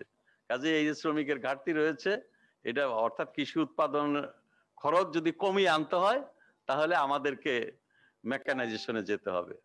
এটা বিবেচনায় নিয়েই আমরা বেশি গুরুত্ব দিচ্ছি। বর্তমান সরকার আপনার যখন ক্ষমতায় আসে 2009 সালে, আমরা প্রথম সরকার গঠন করি 2009 সালের জানুয়ারি মাসের 6 তারিখে। আমি নিজেও মন্ত্রী হিসাবে শপথ নিয়েছিলাম। শপথ নেওয়ার পরে 7 তারিখে আমাদের প্রথম ক্যাবিনেট মিটিং ছিল। প্রথম ক্যাবিনেট মিটিং এর প্রথম এজেন্ডা ছিল সারের দাম কমানো। এবং কত কমানো? 90 টাকা কেজি ছিল ডিএপি, সেটির দাম করা হয়েছিল 27 টাকা। টিএসপি এটির দাম ছিল 82 টাকা, এটি কমিয়ে করা হয়েছিল 22 টাকা। এবং এই গত 12 বছরে 1 টাকাও বাড়ানো হয় নাই। 60 টাকা ছিল পটাশিয়াম কেজি, সেটি আমরা 55 টাকা করি নাই, 40 টাকা করি নাই, 30 টাকা করি নাই, এটাকে আমরা 15 টাকা করেছি এই সরকারের প্রথম মিটিং। এই 12 বছরে 1 টাকাও কিন্তু আমরা বাড়াই নাই কোনো ফার্টিলাইজারের দাম, সারের দাম। তার অর্থ সরকার সবসময় কৃষিকে গুরুত্ব দিয়েছে এবং সবচেয়ে বেশি আমরা কৃষিকে গুরুত্ব দিয়ে কৃষি উৎপাদন বৃদ্ধির জন্য অনেক পদক্ষেপ নিয়েছি। আজকে আপনি যদি বলেন যে শুধু দানা জাতীয় খাদ্য না, সব ইয়েতেই কিন্তু আমরা অনেকটা স্বয়ংসম্পূর্ণ হয়েছি। ধানের চালের উৎপাদন বৃদ্ধি পেয়েছে, শাকসবজির উৎপাদন বৃদ্ধি পেয়েছে, অপ্রচলিত ফসল আজকে ড্রাগন ফ্রুট বাংলাদেশে আবাদ হচ্ছে। আমরা স্বপ্ন দেখছি ক্যাশিউনাট, কফি এই দেশে বাংলাদেশে করার জন্য। মাছ, মাংস, দুধ সবকিছুর উৎপাদন বেড়েছে। এবং বাংলাদেশে যে পোল্ট্রি ফার্মের যে গ্রোথ হয়েছে, এখন যে প্রযুক্তি আছে এবং বাংলাদেশের এই প্রযুক্তি এবং যে ক্যাপাসিটি ডেভেলপ করেছে, এটা যদি ফুল ক্যাপাসিটিতে চলে, বাংলাদেশের যে মানুষের আয় আছে এই আয় দিয়ে তারা এই পোল্ট্রির যে কনজামশন, সেটাতে উৎপাদন ক্ষমতা বা ক্যাপাসিটি যে সেটা ব্যবহার করার মতো অবস্থা নাই। যার জন্য গত 3 বছর যাবত পোল্ট্রি আপনার চালাইতেই পারছে না ফার্মগুলো, তারা প্রতি বছর লস দিচ্ছে। যারা এই যে হ্যাচারির মালিক, পোল্ট্রি ফার্মের মালিক, তাদের অনেক লস হচ্ছে। মাত্র 2000 টাকা হলো আমাদের পার ক্যাপিটা ইনকাম। এই ইনকাম দিয়ে সকল মানুষ যে কনজামশন করে খাদ্যের, সেটা যথেষ্ট না। তো কাজেই এই অস্বাভাবিকভাবে দাম কম। এই বছর লম্বা বর্ষা হয়েছে, বৃষ্টি হয়েছে অনেক বেশি, এত মাছের উৎপাদন হয়েছে যে মাছ বিক্রি হচ্ছে না। একদম খুবই সস্তা, খুবই কম দামে মাছ বিক্রি করতে হচ্ছে। আমি এটি বলতে চাচ্ছি যে এই কৃষির উৎপাদন আমাদের বেড়েছে, কিন্তু এটাকে উৎপাদনশীলতা আরো বৃদ্ধি করা, এটাকে লাভজনক করতে হবে। যে কোনো পণ্যেরই শুধু এক্সপোর্টে হবে না, এটা ডোমেস্টিক মার্কেটও লাগবে। ডোমেস্টিক মার্কেট এই যে মাছ, মাংস, দুধ, তারপরে আপনার এই খাবার, ভালো খাবার, ফ্রুট, ভেজিটেবলস, আমরা যেটা বলি শাকসবজি, ফলমূল, এগুলোর উৎপাদন বৃদ্ধিও করতে হবে এবং এগুলার ডোমেস্টিক মার্কেট কনজামশনও বাড়াতে হবে। এবং কনজামশন বাড়াতে গেলে এগুলাকে যাতে সস্তায় কম দামে আমরা দিতে পারি, সেটিও আমাদের জন্য একটা গুরুত্বপূর্ণ বিষয়। তো আমি এগ্রিকালচার ইঞ্জিনিয়ারিং এর মেকানাইজেশনের আজকের এই উপস্থাপনায় বিস্তারিত অনেক কাজ করেছে তারা, আমার খুব ভালো লেগেছে। এগ্রিকালচার ইঞ্জিনিয়ার বাড়ির ডক্টর আয়ুব খুবই সুন্দরভাবে উপস্থাপনাটা করেছেন এবং অনেক কর্মকাণ্ডে তারা মেকানাইজেশনের অনেকগুলো দিক নিয়েই তারা ভালো কাজ করেছে। এবং আপনারা যারা ইঞ্জিনিয়ার আছেন অনেকেই এর সাথে জড়িত, আপনাদের অবদান রয়েছে। আমার সত্যি আমি গর্ব অনুভব করি, আমাদের ধারণাই ছিল না। আমি জানি কিছুটা কৃষিমন্ত্রী হিসাবে, কৃষিবিদ হিসাবে, তারপরেও আমি দেখলাম যে 85% স্পেয়ার পার্টস এই বাংলাদেশে তৈরি হয়। তারপরে তো ওগুলো তো আমরা জানি, যদিও যে চাষাবাদ এখন যেটা লাঙ্গল দিয়ে আগে যে গরু দিয়ে আমরা জমি চাষ করতাম, সেটা প্রায় 100 ভাগই হয়ে গেছে মেকানাইজেশনের। তারপরে থ্রেশিং যেটা, এই যে গরু ঘুরিয়ে ঘুরিয়ে থ্রেশ করতো, ধান করতো, সেটাও প্রায় 100 ভাগ হয়ে গেছে, মেকানাইজেশনে হয়ে গেছে। উইডিং এটাও এখন মেশিনে করা হয়। তারপরে আপনার এই ভুট্টার থ্রেশিং, তারপর অন্যান্য এগুলো এখন মেশিনে। সবচেয়ে আমরা পিছিয়ে রয়েছি ট্রান্সপ্ল্যান্টিং এ এবং ইয়েতে কাটা, কম্বাইন হারভেস্টার, রিপার, এগুলোও আসতেছে। এই সরকার একটা কৃষি যন্ত্রপাতি এটার মেকানাইজেশনের একটা নীতিমালা করেছে। আপনারা জানেন এখানে আমরা বেশ পদক্ষেপ নিয়েছি। তারপরে একটা সম্প্রতি আপনারা জানেন যে এই বছরই একটা আমরা প্রকল্প করেছি, সেটা প্রায় 3020 কোটি টাকা, এবং এই প্রকল্পটা আমাদেরকে খুব অল্প সময়ের মধ্যে বাস্তবায়ন করতে হবে। এই প্রকল্পের আওতায় আমরা কৃষকদেরকে নানানভাবে ইনসেন্টিভ দিব এবং যান্ত্রিকরণকে আমরা এক্সপিডাইট করতে চাই, ত্বরান্বিত করতে চাই। এখানেও আমি বলবো যে আপনাদের অনেক দক্ষতার পরিচয় দিতে হবে। কি যন্ত্র আমরা দিচ্ছি, কি যন্ত্র সেটা চাষিরা ব্যবহার করতে জানে কিনা, কিভাবে তারা ব্যবহার করবে, এবং এই যে সার্ভিস দেওয়া, এগুলোর যন্ত্রপাতিগুলোর মেরামত, এগুলো দেখার অনেক সমস্যা রয়েছে, অনেক চ্যালেঞ্জ রয়েছে। আপনারা বলেছেন যে আমি কিছুদিন আগে, বোধহয় 2 মাস আগে হবে, ইয়ানমার কোম্পানির চিফ এক্সিকিউটিভ, তার সাথে আমি টেলিফোনে কথা বলেছি। ওনারাই কথা বলতে চেয়েছিলেন, আমিও কথা বলতে চেয়েছিলাম। আমি তাদেরকে অনুরোধ করেছি যে আপনারা বাংলাদেশে ইয়ানমারের মেশিনারি ইন্ডাস্ট্রি করেন, এখানে প্ল্যান করেন। যে তারা আমাকে মোটামুটি কথা দিয়েছে যে বাংলাদেশে তারা অন্তত মেইন ইঞ্জিন না হলেও স্পেয়ার পার্টস এবং বড় বড় পার্ট গুলো এখানে করবে, এবং এখানে অ্যাসেম্বলিং একটা ফ্যাক্টরি তারা করবে। এই সম্প্রতি আমি এই Indian CIA, confederation of Indian industrialist, এটা আমাদের যে বিসিসি এর মতো, এরকম ওই সিআইএ এর যে প্রেসিডেন্ট সে এবং অন্যান্য আরো কর্মকর্তা, মহেন্দ্রের chief executive, CO managing director, এবং টাটারও সিও চিফ এক্সিকিউটিভ, এবং ভারতের ইন্ডিয়ার কমার্স মিনিস্টার, বাণিজ্য মন্ত্রী, এবং তার সাথে সাথে উনি আবার রেলওয়ের মিনিস্টার, 4-5টা মন্ত্রণালয়ের দায়িত্বে একজন ব্যক্তি, সেও ছিল। জুমে আমরা একটা আলোচনা সভা করেছি, ডায়লগ করেছি। সেই ডায়লগেও বাংলাদেশের এগ্রো প্রসেসিং ইন্ডিয়া কিভাবে আমাদের সহযোগিতা করতে পারে সে নিয়ে দীর্ঘক্ষণ আলাপ আলোচনা হয়েছে। এবং আগামী 12 তারিখে 3:30টার সময় মহেন্দ্রের যে প্রেসিডেন্ট বা চিফ এক্সিকিউটিভ, তিনি আমার সাথে আবার জুমে কথা বলবেন স্পেসিফিক প্রস্তাব নিয়ে। আপনারা জানেন যে প্রায় 2000 ট্রাক্টর প্রতি বছর মহেন্দ্র বাংলাদেশে বিক্রি করে, 2000 ট্রাক্টর, এবং তারা মনে করছে যে বাংলাদেশে একটা গ্রোয়িং মার্কেট।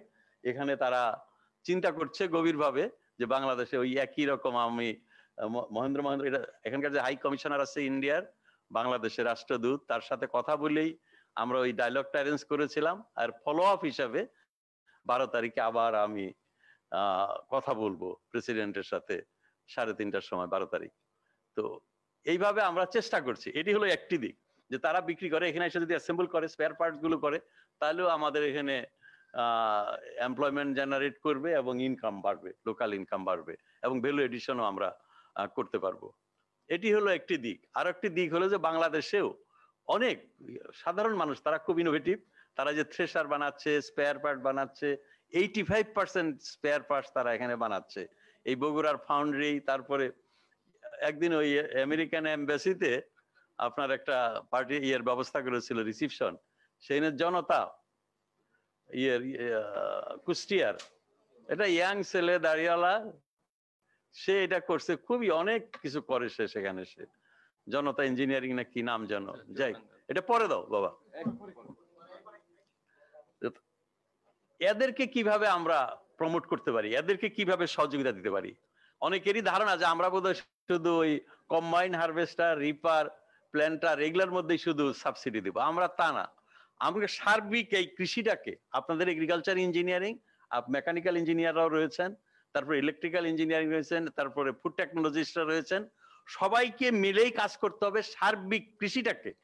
এটার উৎপাদন থেকে শুরু করে ট্রান্সপোর্টেশন এবং প্রসেসিং এবং একদম পর্যন্ত খাওয়ার টেবিলে নেওয়া পর্যন্ত, এন্ড ইউজারদের পর্যন্ত কিভাবে আমরা এটাকে মেকানাইজেশন করতে পারি। কাজে আপনাদের নিজেদের, আপনারা যারা ইঞ্জিনিয়ার, নিজেদেরকে ছোট ছোট ফোরামে বসতে হবে, এবং বিদেশের এই থাইল্যান্ডে, তারপরে ভিয়েতনামে তারা কি ধরনের প্রযুক্তি ব্যবহার করছে, অ্যাগ্রো প্রসেসিং যে কত ইম্পর্টেন্ট এই মুহূর্তে। 1988 সালে ভিয়েতনামে ক্যাশিউনাট কোনো ফসলই ছিল না, কোনো ফসল ছিল না। সেই ভিয়েতনাম ক্যাশিউ নাট বিদেশে এক্সপোর্ট করে তারা $4 বিলিয়ন ইনকাম করে। $4 বিলিয়ন। কিভাবে করে? তারা নিজেরা ক্যাশিউ নাট উৎপাদন করছে।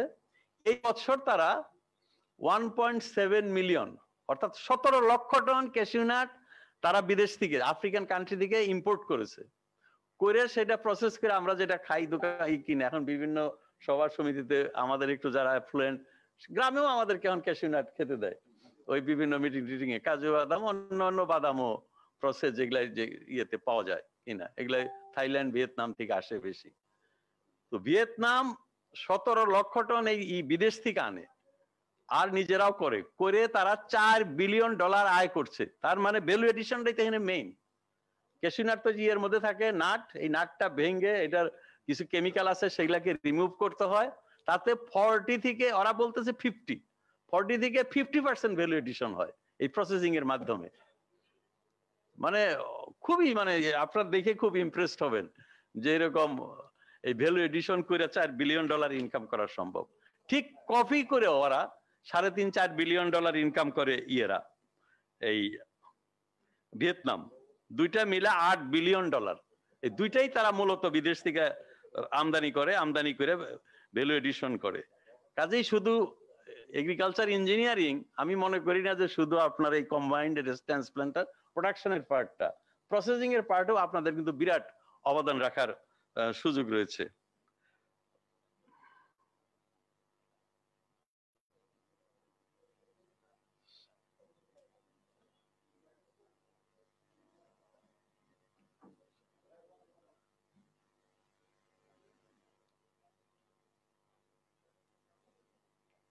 আমি দেখাইতে চাইলাম ক্যাশিউ নাট আমাদের এখানেও, আমরা এখানে ক্যাশিউ নাট টাং ছেলে চিটাং একটা ইন্ডাস্ট্রি করেছে, ছোট পত্রিকায় এসছে, প্রচারও হয়েছে।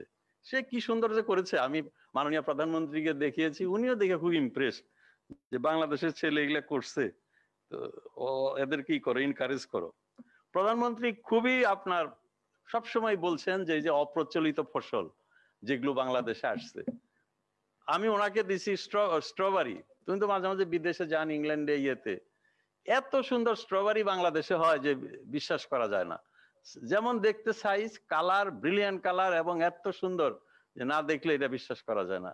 সামার টমেটো, এই সামারে আপনার গ্রীষ্মকালে টমেটো হচ্ছে, আমাদের বাড়ির সায়েন্টিস্টরা ভ্যারাইটি বের করেছে BR4 বলে টমেটোর, এবং এত প্রফিউজ গ্রোথ হয়, বিয়ারিং হয় যে মুগ্ধ হয়ে যাওয়ার মতো। এবং আমি সেপ্টেম্বর মাসে গিয়া আমি সাতক্ষীরার মতো জায়গায়, আমরা গতবার 20 জন চাষিকে 20 বিঘা জমিতে বীজ দিয়েছিলাম। এই বছর সেখানে 600 চাষি এই সামার টমেটো করেছে। গত বছর একজন চাষি আমাকে বলেছে যে 1 বিঘা জমি থেকে 15 দিনে 1 লক্ষ টাকার টমেটো বিক্রি করেছে। এবং আমি নিজে গিয়ে দেখেছি, সমস্ত সাংবাদিকরা এরকম ছিল, সমস্ত বিরাট মিডিয়া গিয়েছিল, তারাও দেখে সবাই স্তম্ভিত যে এরকম উপরে দিয়ে পলিথিন দিয়ে টমেটো করেছে এবং ইটি করে পানি নিষ্কাশনের ব্যবস্থা করেছে, এবং যে পরিমাণ টমেটো ধরছে না দেখলে বিশ্বাস করা যায় না। তো এই যে তারপরে আপনার আমরা আরেকটাই করেছি, এই সারা বছর ধরে বিভিন্ন ফসল করার জন্য এগুলো সবই আপনার এই এগ্রিকালচার ইঞ্জিনিয়ারদের লাগবে ওই সমস্ত কাজের জন্য। বিএডিসি করেছে যে হাউস, পুলিশের হাউস যশোরে, ইয়েতে আমেরিকান অ্যাম্বাসেডার আর্ল মিলার সে গিয়েছিল দেখার জন্য, সে দেখেও খুব মুগ্ধ হয়ে আসছে, বলে যে আমেরিকাতেও তো এত সুন্দর পলি হাউস আমি দেখি নাই। তো সেখানে তো এগ্রিকালচার ইঞ্জিনিয়ারদের কাজ আছে। কাজে আমি আপনাদেরকে অনুরোধ করব যে কৃষি বিশ্ববিদ্যালয় বা অন্যান্য বিশ্ববিদ্যালয়ে বা বুয়েটে যারা আপনারা প্রশিক্ষণ দিচ্ছেন, এই প্রশিক্ষণগুলো একদম আমাদের সমস্যা ভিত্তিক হতে হবে। ডিগ্রিটাও এমনি ডিগ্রির মধ্যেও এমন ভাবে এগুলো করতে হবে যাতে করে আমরা বিদেশিদের উপরে নির্ভরশীল না হই। আমাদের কোনো কিছু হলেই শুধু বুয়েটে যেতে হয়, অথচ এখন প্রায় 6টায় ইঞ্জিনিয়ারিং ইউনিভার্সিটি, অন্য কোনো ইউনিভার্সিটিতে আমরা যেতে পারি না কোনো প্রযুক্তি বা কোনো উপদেশের জন্য, কনসালটেশনের জন্য। তো সেই বিবেচনায় আমি মনে করি যে এগ্রিকালচার ইঞ্জিনিয়ারিং ইউনিভার্সিটি আপনারা এই যে বাস্তবে মানে মাঠের যে অভিজ্ঞতাগুলো এগুলার আলোকে, এই মেশিনগুলো বাংলাদেশের সমস্যার আলোকে হতে হবে। এখানে যে বললো যেরকম মেশিন নিয়ে গেছে, এত সুন্দর ইয়ানমারের মেশিন, তারপর মেটাল মেশিন, কবুতর মেশিন, খুবই ভালো কাজ করেছে। মাননীয় প্রধানমন্ত্রী তো খুব খুশি, কি সুন্দর কাটে, আবার এরকম ধান ফেলতেছে। আমি বললাম আপা আমরা দাঁড়ায় আছি, ধান একদম কোনো খড়কুটা নাই, একদম ক্লিন রাইস, ওখান থেকেই পাইকাররা কিনে নিয়ে যাচ্ছে, মাঠ থেকেই ধান কিনে নিয়ে ট্রাকে ভরে পাঠিয়ে দিচ্ছে বিভিন্ন জায়গায়। এই যে ইটা, তারপরে বলছে যে এই মেশিন এই আমনের সময় চলে নাই, কেন খড় নাই। এবার খড় বিক্রি হচ্ছে 30 টাকা কেজি, কেজিতে, মনে না, এগুলো অবিশ্বাস্য, বিশ্বাসই করার মতো না। মানে আমরা চিন্তাও করতে পারি না যে খড় আমরা পোড়াইতাম, আগুন পোয়াইতাম খড় দিয়ে, আর সেই খড় এরকম কেজিতে বিক্রি হয়। এবং এই খড়ের জন্য এখন বলতেছে যে এই মেশিনও ঠিক নাই, এটাকে আরো অ্যাডজাস্ট করতে হবে। এগুলাই হলো আপনাদের জন্য চ্যালেঞ্জ। এই সেমিনারের লক্ষ্যই হওয়া উচিত এগুলো হলো আপনাদের জন্য বিরাট চ্যালেঞ্জ। আমি এটুকু বলতে চাই যে বর্তমান সরকার তাদের এইবারেরও নির্বাচন ইস্তেহারে আমরা দুইটা জিনিস বলেছি। 21টা আমাদের বিশেষ অঙ্গীকার রয়েছে। আপনারা, আমার কথা বলা হয়েছে যে আপনারা জানেন যে নির্বাচন ইস্তেহার করার জন্য আমি ছিলাম দায়িত্বে, কনভেনার ছিলাম আমি কমিটির। অনেক প্রথিতযশা অর্থনীতিবিদরা আমাদের সাথে ছিলেন, তারা অনেক সহযোগিতা করেছেন। ডক্টর মশিউর রহমান সাবুর ছিল আমাদের কমিটিতে, উনি অনেক দিয়েছেন। সেখানে আমরা একটা বিষয় এনেছি যে আমরা এই জাতিকে খাদ্য নিরাপদ এবং পুষ্টিসম্মত খাদ্যের নিরাপত্তা দিতে চাই। দ্বিতীয়ত আমাদের আরেকটি হলো যে বাংলাদেশের কৃষিকে যান্ত্রিকীকরণ, বাণিজ্যিকীকরণ এবং আধুনিকীকরণ করতে হবে। 3টা শব্দ একসাথে, এই 3টা ওয়ার্ড। এই যে যান্ত্রিকীকরণ করলেই তো প্রিসিশন এগ্রিকালচারের কথা বলছেন, good practices of agriculture gap, এই যে গুড এগ্রিকালচারাল প্র্যাকটিসেস, এগুলা করতে হলে আপনাকে যান্ত্রিকরণে যেতে হবে। কাজে এই যান্ত্রিকরণ খুবই গুরুত্বপূর্ণ এবং সরকার সর্বোচ্চ গুরুত্ব দিয়ে নিয়েছে। আমি এটা শুধু বলছি যে সবগুলো কম্পোনেন্টকে আপনাদেরকে একসাথে নিয়ে এই কাজ করতে হবে, যাতে করে আমরা আজকে আমাদের সাধারণ মানুষ, এই জনতা বা বগুড়ার তারা যে ফাউন্ডেশন, তারা যদি প্রযুক্তি, আপনার ডিগ্রি নিয়ে আপনারা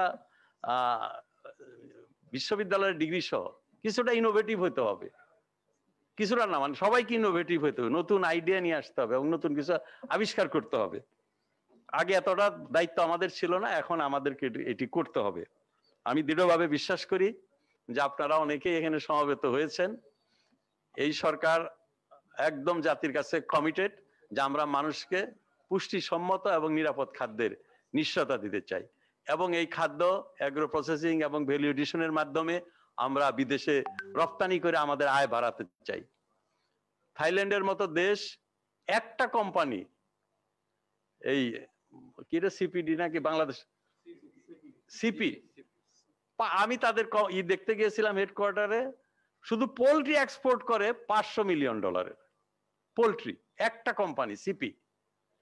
এবং তারা দেখি প্রসেস করছে এরকম করে, মনে হয় যে ওষুধের কোম্পানি, সব মেয়েদের হাতে ইটি পড়া, তারা এরকম মুরগির ঠ্যাংগুলো এইগুলো আলাদা করে করে আধা আর কি প্রসেস করে এগুলা প্যাকেট করে বিদেশে পাঠিয়ে দিচ্ছে।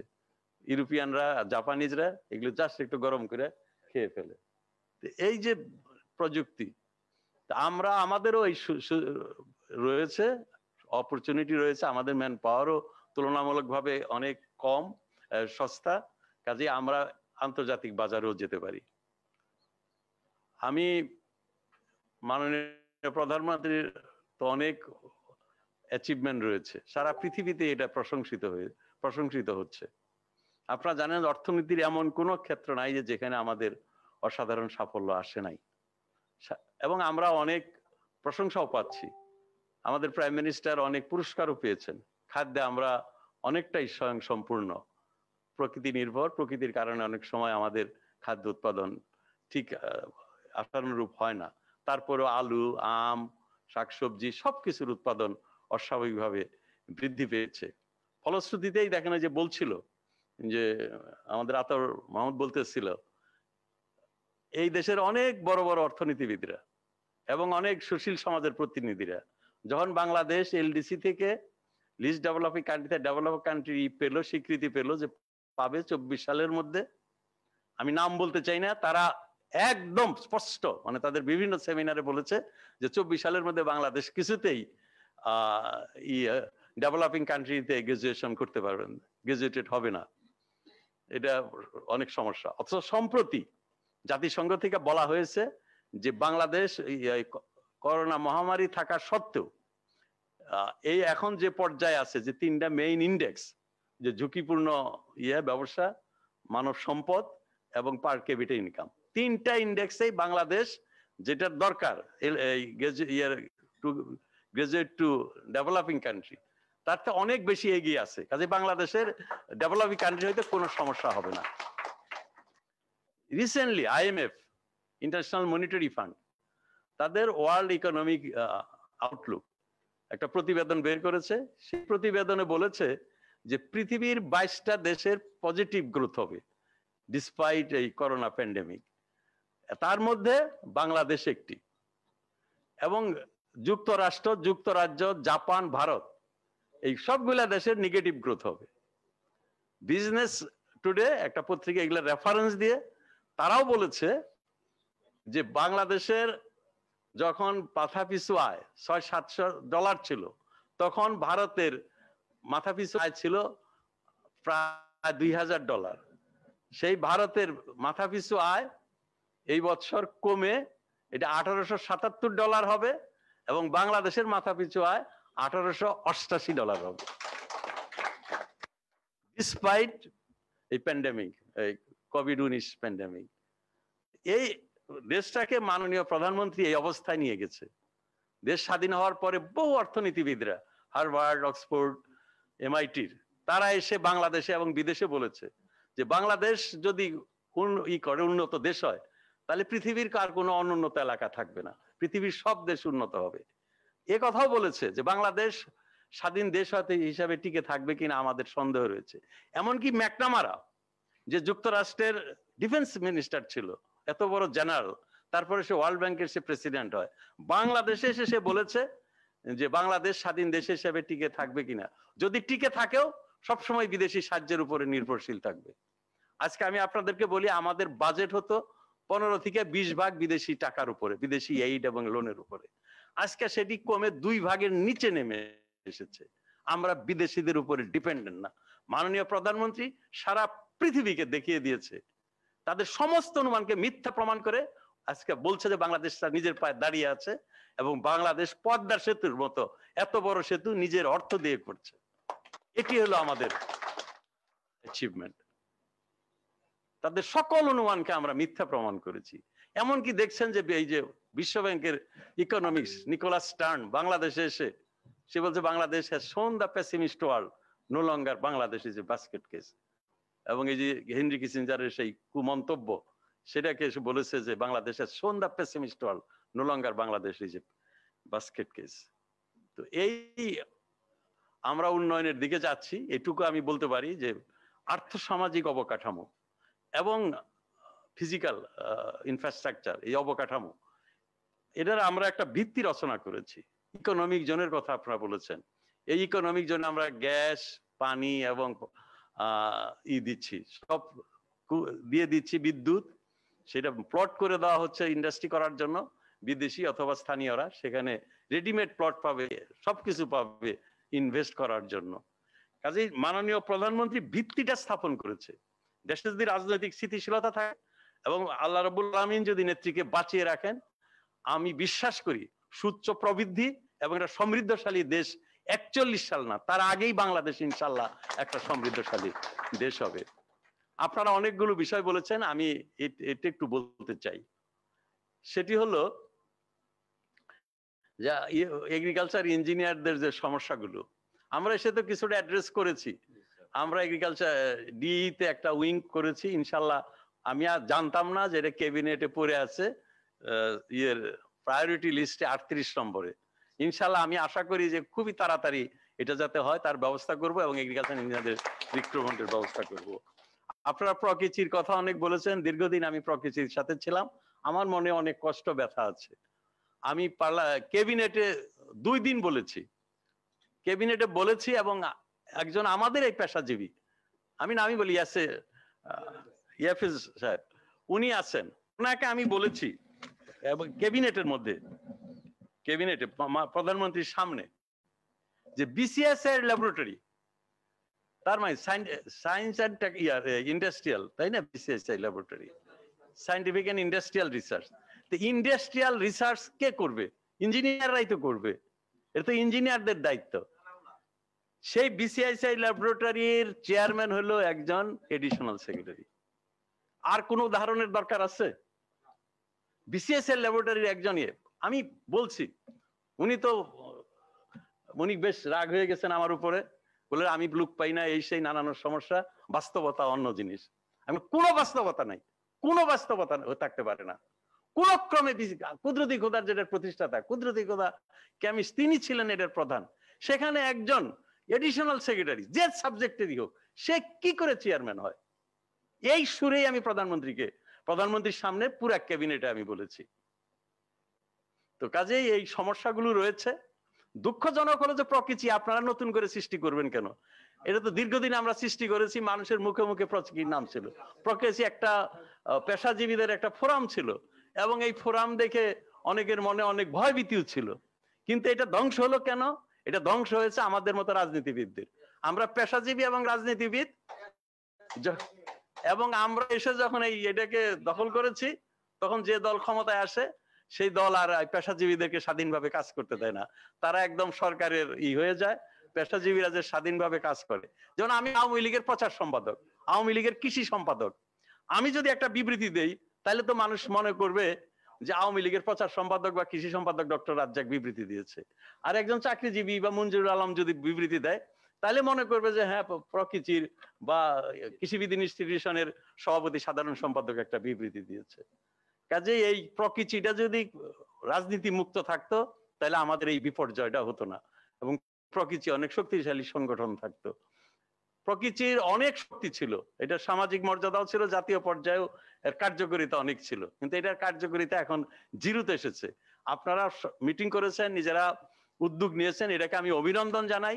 আপনারা যদি সেইভাবে নিজেদের অস্তিত্ব আপনারা যদি জানাতে পারেন, জানান দিতে পারেন যে আমরা আছি এখনো বাংলাদেশে, এবং আমরা পেশাজীবীরা ঐক্যবদ্ধ, আমার মনে হয় যে আবার এই প্রকৃতি আবার একটা শক্তিশালী সংগঠন হবে, এবং আমাদের অনেক দাবি দেওয়া, আমাদের বঞ্চনা, এগুলোর অবসান হবে।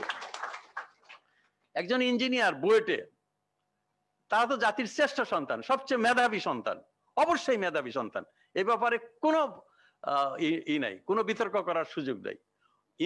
হয়তো হতে পারে যে বায়োকেমিস্ট্রিতে একজন অনেক ব্রিলিয়ান্ট ছেলে ব্যক্তিগত কারণে সে পেশা হিসেবে নিয়েছে, কিন্তু ইন জেনারেল ধরলে অবশ্যই আমাদের সবচেয়ে মেধাবীরা বুয়েটে পড়তে যায়।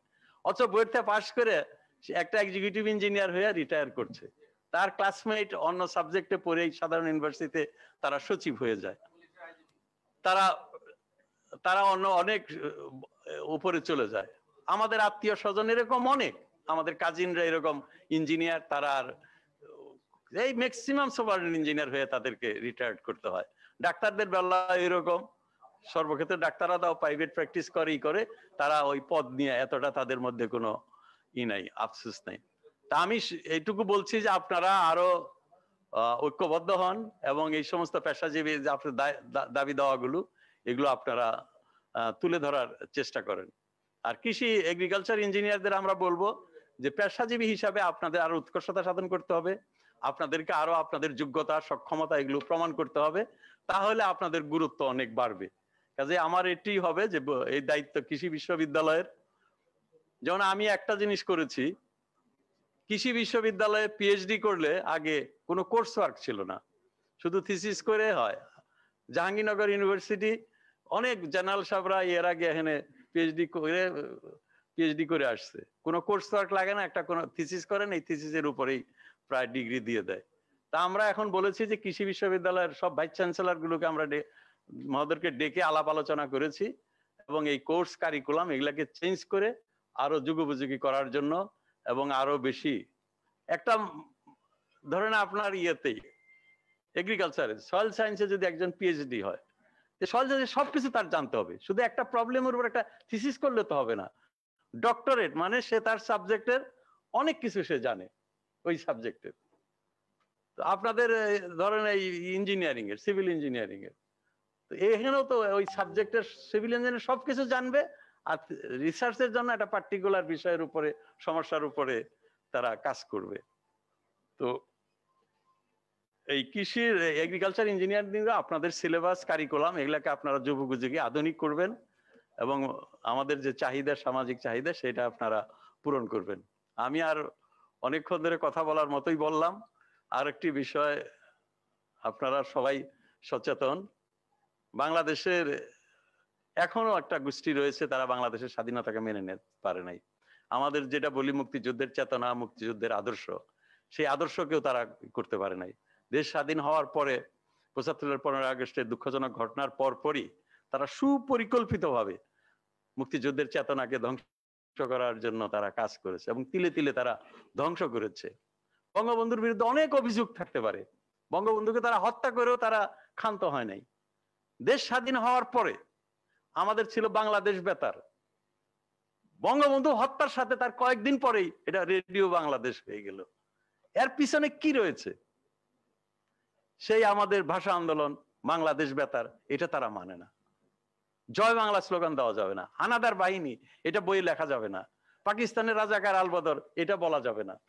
এই যে বঙ্গবন্ধু মৃত্যুর সাথে বঙ্গবন্ধু ভুল ভ্রান্তি করে থাকতে, তার জন্য তোমরা তাকে মেরে ফেলছো, কিন্তু এগুলার সাথে কি সম্পর্ক? তার অর্থ বঙ্গবন্ধুকে হত্যা করেছে বাংলাদেশের স্বাধীনতা মুক্তিযুদ্ধের চেতনাকে ধ্বংস করার জন্য, বাংলাদেশকে সেই ৪৭-এর ধারায় পাকিস্তানের ধর্মান্ধদের ধারায় নিয়ে যাওয়ার জন্য, এবং বাংলাদেশকে যে আমরা বলেছিলাম যে একটা অসাম্প্রদায়িক গণতান্ত্রিক সমতা ও ন্যায়ের ভিত্তিতে একটি রাষ্ট্র ব্যবস্থা, সমাজ ব্যবস্থা, সেই লক্ষ্যকে ধ্বংস করার জন্য এই লেজুর বৃত্তি যারা করে, পাকিস্তানের পাচাটা কুকুর, তারা এখনো বাংলাদেশে তৎপর আছে, তাদের উত্তরসূরিরাও বাংলাদেশে তৎপর আছে।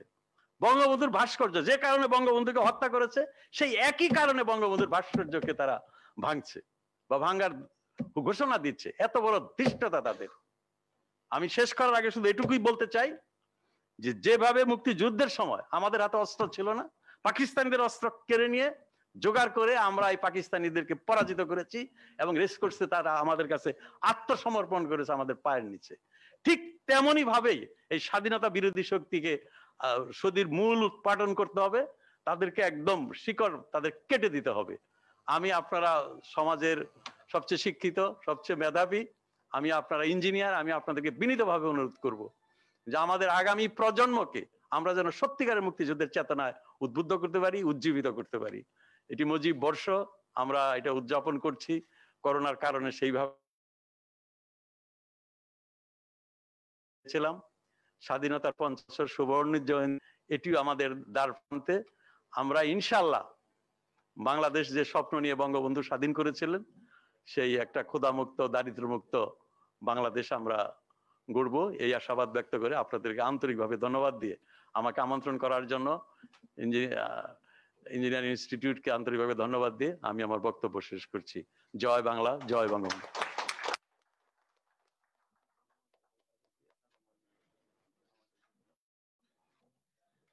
অসংখ্য ধন্যবাদ। আসলেই আমরা এই মুজিব বর্ষে পৃথিবীর ইতিহাসে জায়েরের লুবুম্বা হত্যাকাণ্ড সংঘটিত হয়েছে, পৃথিবীর ইতিহাসে সুকর্ণর মতো লোক নেই, বাট ইন্দোনেশিয়াতে লেখা রয়েছে, hair slips Sukarno, the mouth piece of the people's of Indonesia. আমাদের দুর্ভাগ্য, বাঙালি জাতির জনক বঙ্গবন্ধু শেখ মুজিবুর রহমানকে নিয়ে যারা কটূক্তি করে, যারা কটাক্ষ করেন, তাদের প্রতি ঘৃণা, তাদের প্রতি হাজারো ঘৃণা আমরা সম্মানের আসনে রাখতে চাই জাতির জনক বঙ্গবন্ধু শেখ মুজিবুর রহমানকে। এ পর্যায়ে আপনাদের সামনে ধন্যবাদ জ্ঞাপন করছেন শফিকুল ইসলাম শেখ। আজকের কৃষি কৌশল বিভাগ আয়োজিত সেমিনারের আমাদের মাঝে উপস্থিত আছেন আমাদের কৃষি বিশ্ববিদ্যালয়ের অভিভাবক। আমরা যারা কৃষি বিশ্ববিদ্যালয় থেকে পড়াশোনা করে এসেছি, আজকে কৃষি বিশ্ববিদ্যালয়ের মান মর্যাদা, আজকে কৃষিকে যে এই পর্যায় পর্যন্ত পৌঁছে দিয়েছেন, তার যে সুদূর প্রসারী চিন্তা, 1973 সালে 13ই ফেব্রুয়ারি জাতির পিতা বঙ্গবন্ধুকে দিয়ে এই কৃষিবিদদের প্রথম শ্রেণীর পদমর্যাদা দেওয়ার ফলেই আজকের কৃষি সেক্টরের সকল জায়গায় যে মেধার সংযোজন ঘটেছে, তার কারণেই 7.5 কোটি মানুষ যেখানে খাদ্য পায় নাই, আজকে 18 কোটি মানুষ অনেক পুষ্টিমান সম্পন্ন খাদ্য নিরাপত্তার মাধ্যমে অবস্থান করছে। সারা বিশ্ব যখন কোভিড-19 দাপটে আক্রান্ত, তখনও এই মাননীয় কৃষিমন্ত্রী ডক্টর আব্দুর রাজ্জাকের অত্যন্ত দক্ষতা, সাহসিকতার কারণে আমরা বাংলাদেশকে খাদ্যে স্বয়ং সম্পন্ন করে আমরা পৃথিবীর কোন উন্নত রাষ্ট্রের কাছে মাথা নত করি নাই। আমি আমার সেই শ্রদ্ধাভাজন নেতা কৃষিবিদ ডক্টর আব্দুর রাজ্জাক এমপি মহোদয়, বীর মুক্তিযোদ্ধা, যিনি জীবন বাজি রেখে এ দেশের জন্য যুদ্ধ করেছিলেন, আজকে কৃষক ও কৃষকের ভাগ্য ফেরানোর জন্য তিনি সারা বাংলাদেশের পথে প্রান্তে যেভাবে চষে বেড়াচ্ছেন, তার প্রতি হাজারো বার শ্রদ্ধাবনতে সালাম জানাচ্ছি আমাদের আজকের অনুষ্ঠানের প্রধান অতিথির আসন অলঙ্কৃত করার জন্য। আমি আজকে ধন্যবাদ জ্ঞাপন করছি আমাদের ইঞ্জিনিয়ার্স ইনস্টিটিউশনের যে সমস্ত নেতৃবৃন্দ সশরীরে এবং ওয়েবিনারে অংশগ্রহণ করেছেন, তাদের সবাইকে কৃষি কৌশল বিভাগের পক্ষ থেকে ধন্যবাদ জ্ঞাপন করছি। কৃষি প্রকৌশলীরা যারা বিভিন্ন গবেষণা প্রতিষ্ঠানে কাজ করছেন, কৃষি গবেষণা, ধান গবেষণা, ইক্ষু গবেষণা, বিনা, বাংলাদেশ কৃষি গবেষণা কাউন্সিল সহ যারা বিভিন্ন জায়গায় থেকে এসেছেন, বাংলাদেশ কৃষি উন্নয়ন কর্পোরেশনের 3 জন প্রধান প্রকৌশলী সহ যে সমস্ত প্রকৌশলী এখানে উপস্থিত হয়েছেন, কৃষি সম্প্রসারণ অধিদপ্তরে মাননীয় মন্ত্রী যে স্বপ্ন পথে প্রান্তরে কৃষকের দ্বার প্রান্তে যেন কৃষি যান্ত্রিকরণের টেকনোলজি পৌঁছানো যায়, যার কারণে উনি আছে কৃষি সম্প্রসারণ অধিদপ্তরে একটি পূর্ণাঙ্গ উইং সৃষ্টির পদক্ষেপ নিয়ে অনেক দূরে এগিয়ে গেছেন। আর হাত ধরেই সেই সফলতার দ্বার প্রান্তে আমরা পৌঁছাবো।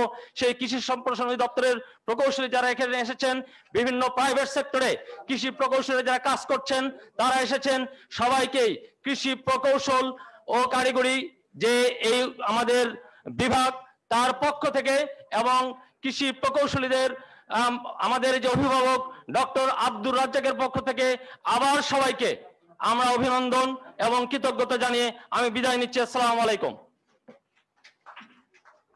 এ পর্যায়ে সবার সমাপ্তি ঘোষণা করতে আছেন সভাপতি, আজকের সভার সভাপতি প্রকৌশলী মোয়াজ্জেম হোসেন ভূঁইয়া। আপনি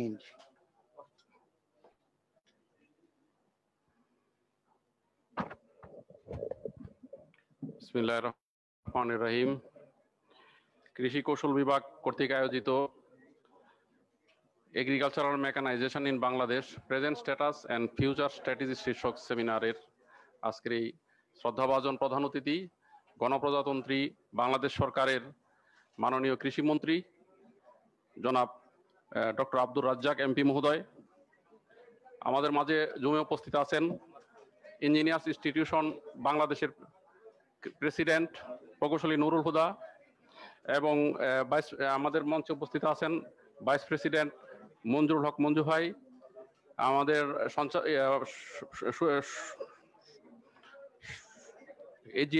এজিএস মহোদয় প্রকৌশলী শাহাদত হোসেন শিবলু ভাই, মঞ্চে উপস্থিত আমার শিক্ষক সম্মানিত আলোচক হিসাবে যিনি আছেন প্রকৌশলী মঞ্জুরুল আলম স্যার এবং আজকের এই প্রবন্ধ উপস্থাপক প্রকৌশলী ডক্টর আয়ুব হোসেন, মঞ্চে সামনে উপস্থিত সিনিয়র প্রকৌশলীবৃন্দ, আমার সংগঠনের বিভিন্ন প্রকৌশলীবৃন্দ, সাংবাদিক বৃন্দ, আসসালামু আলাইকুম।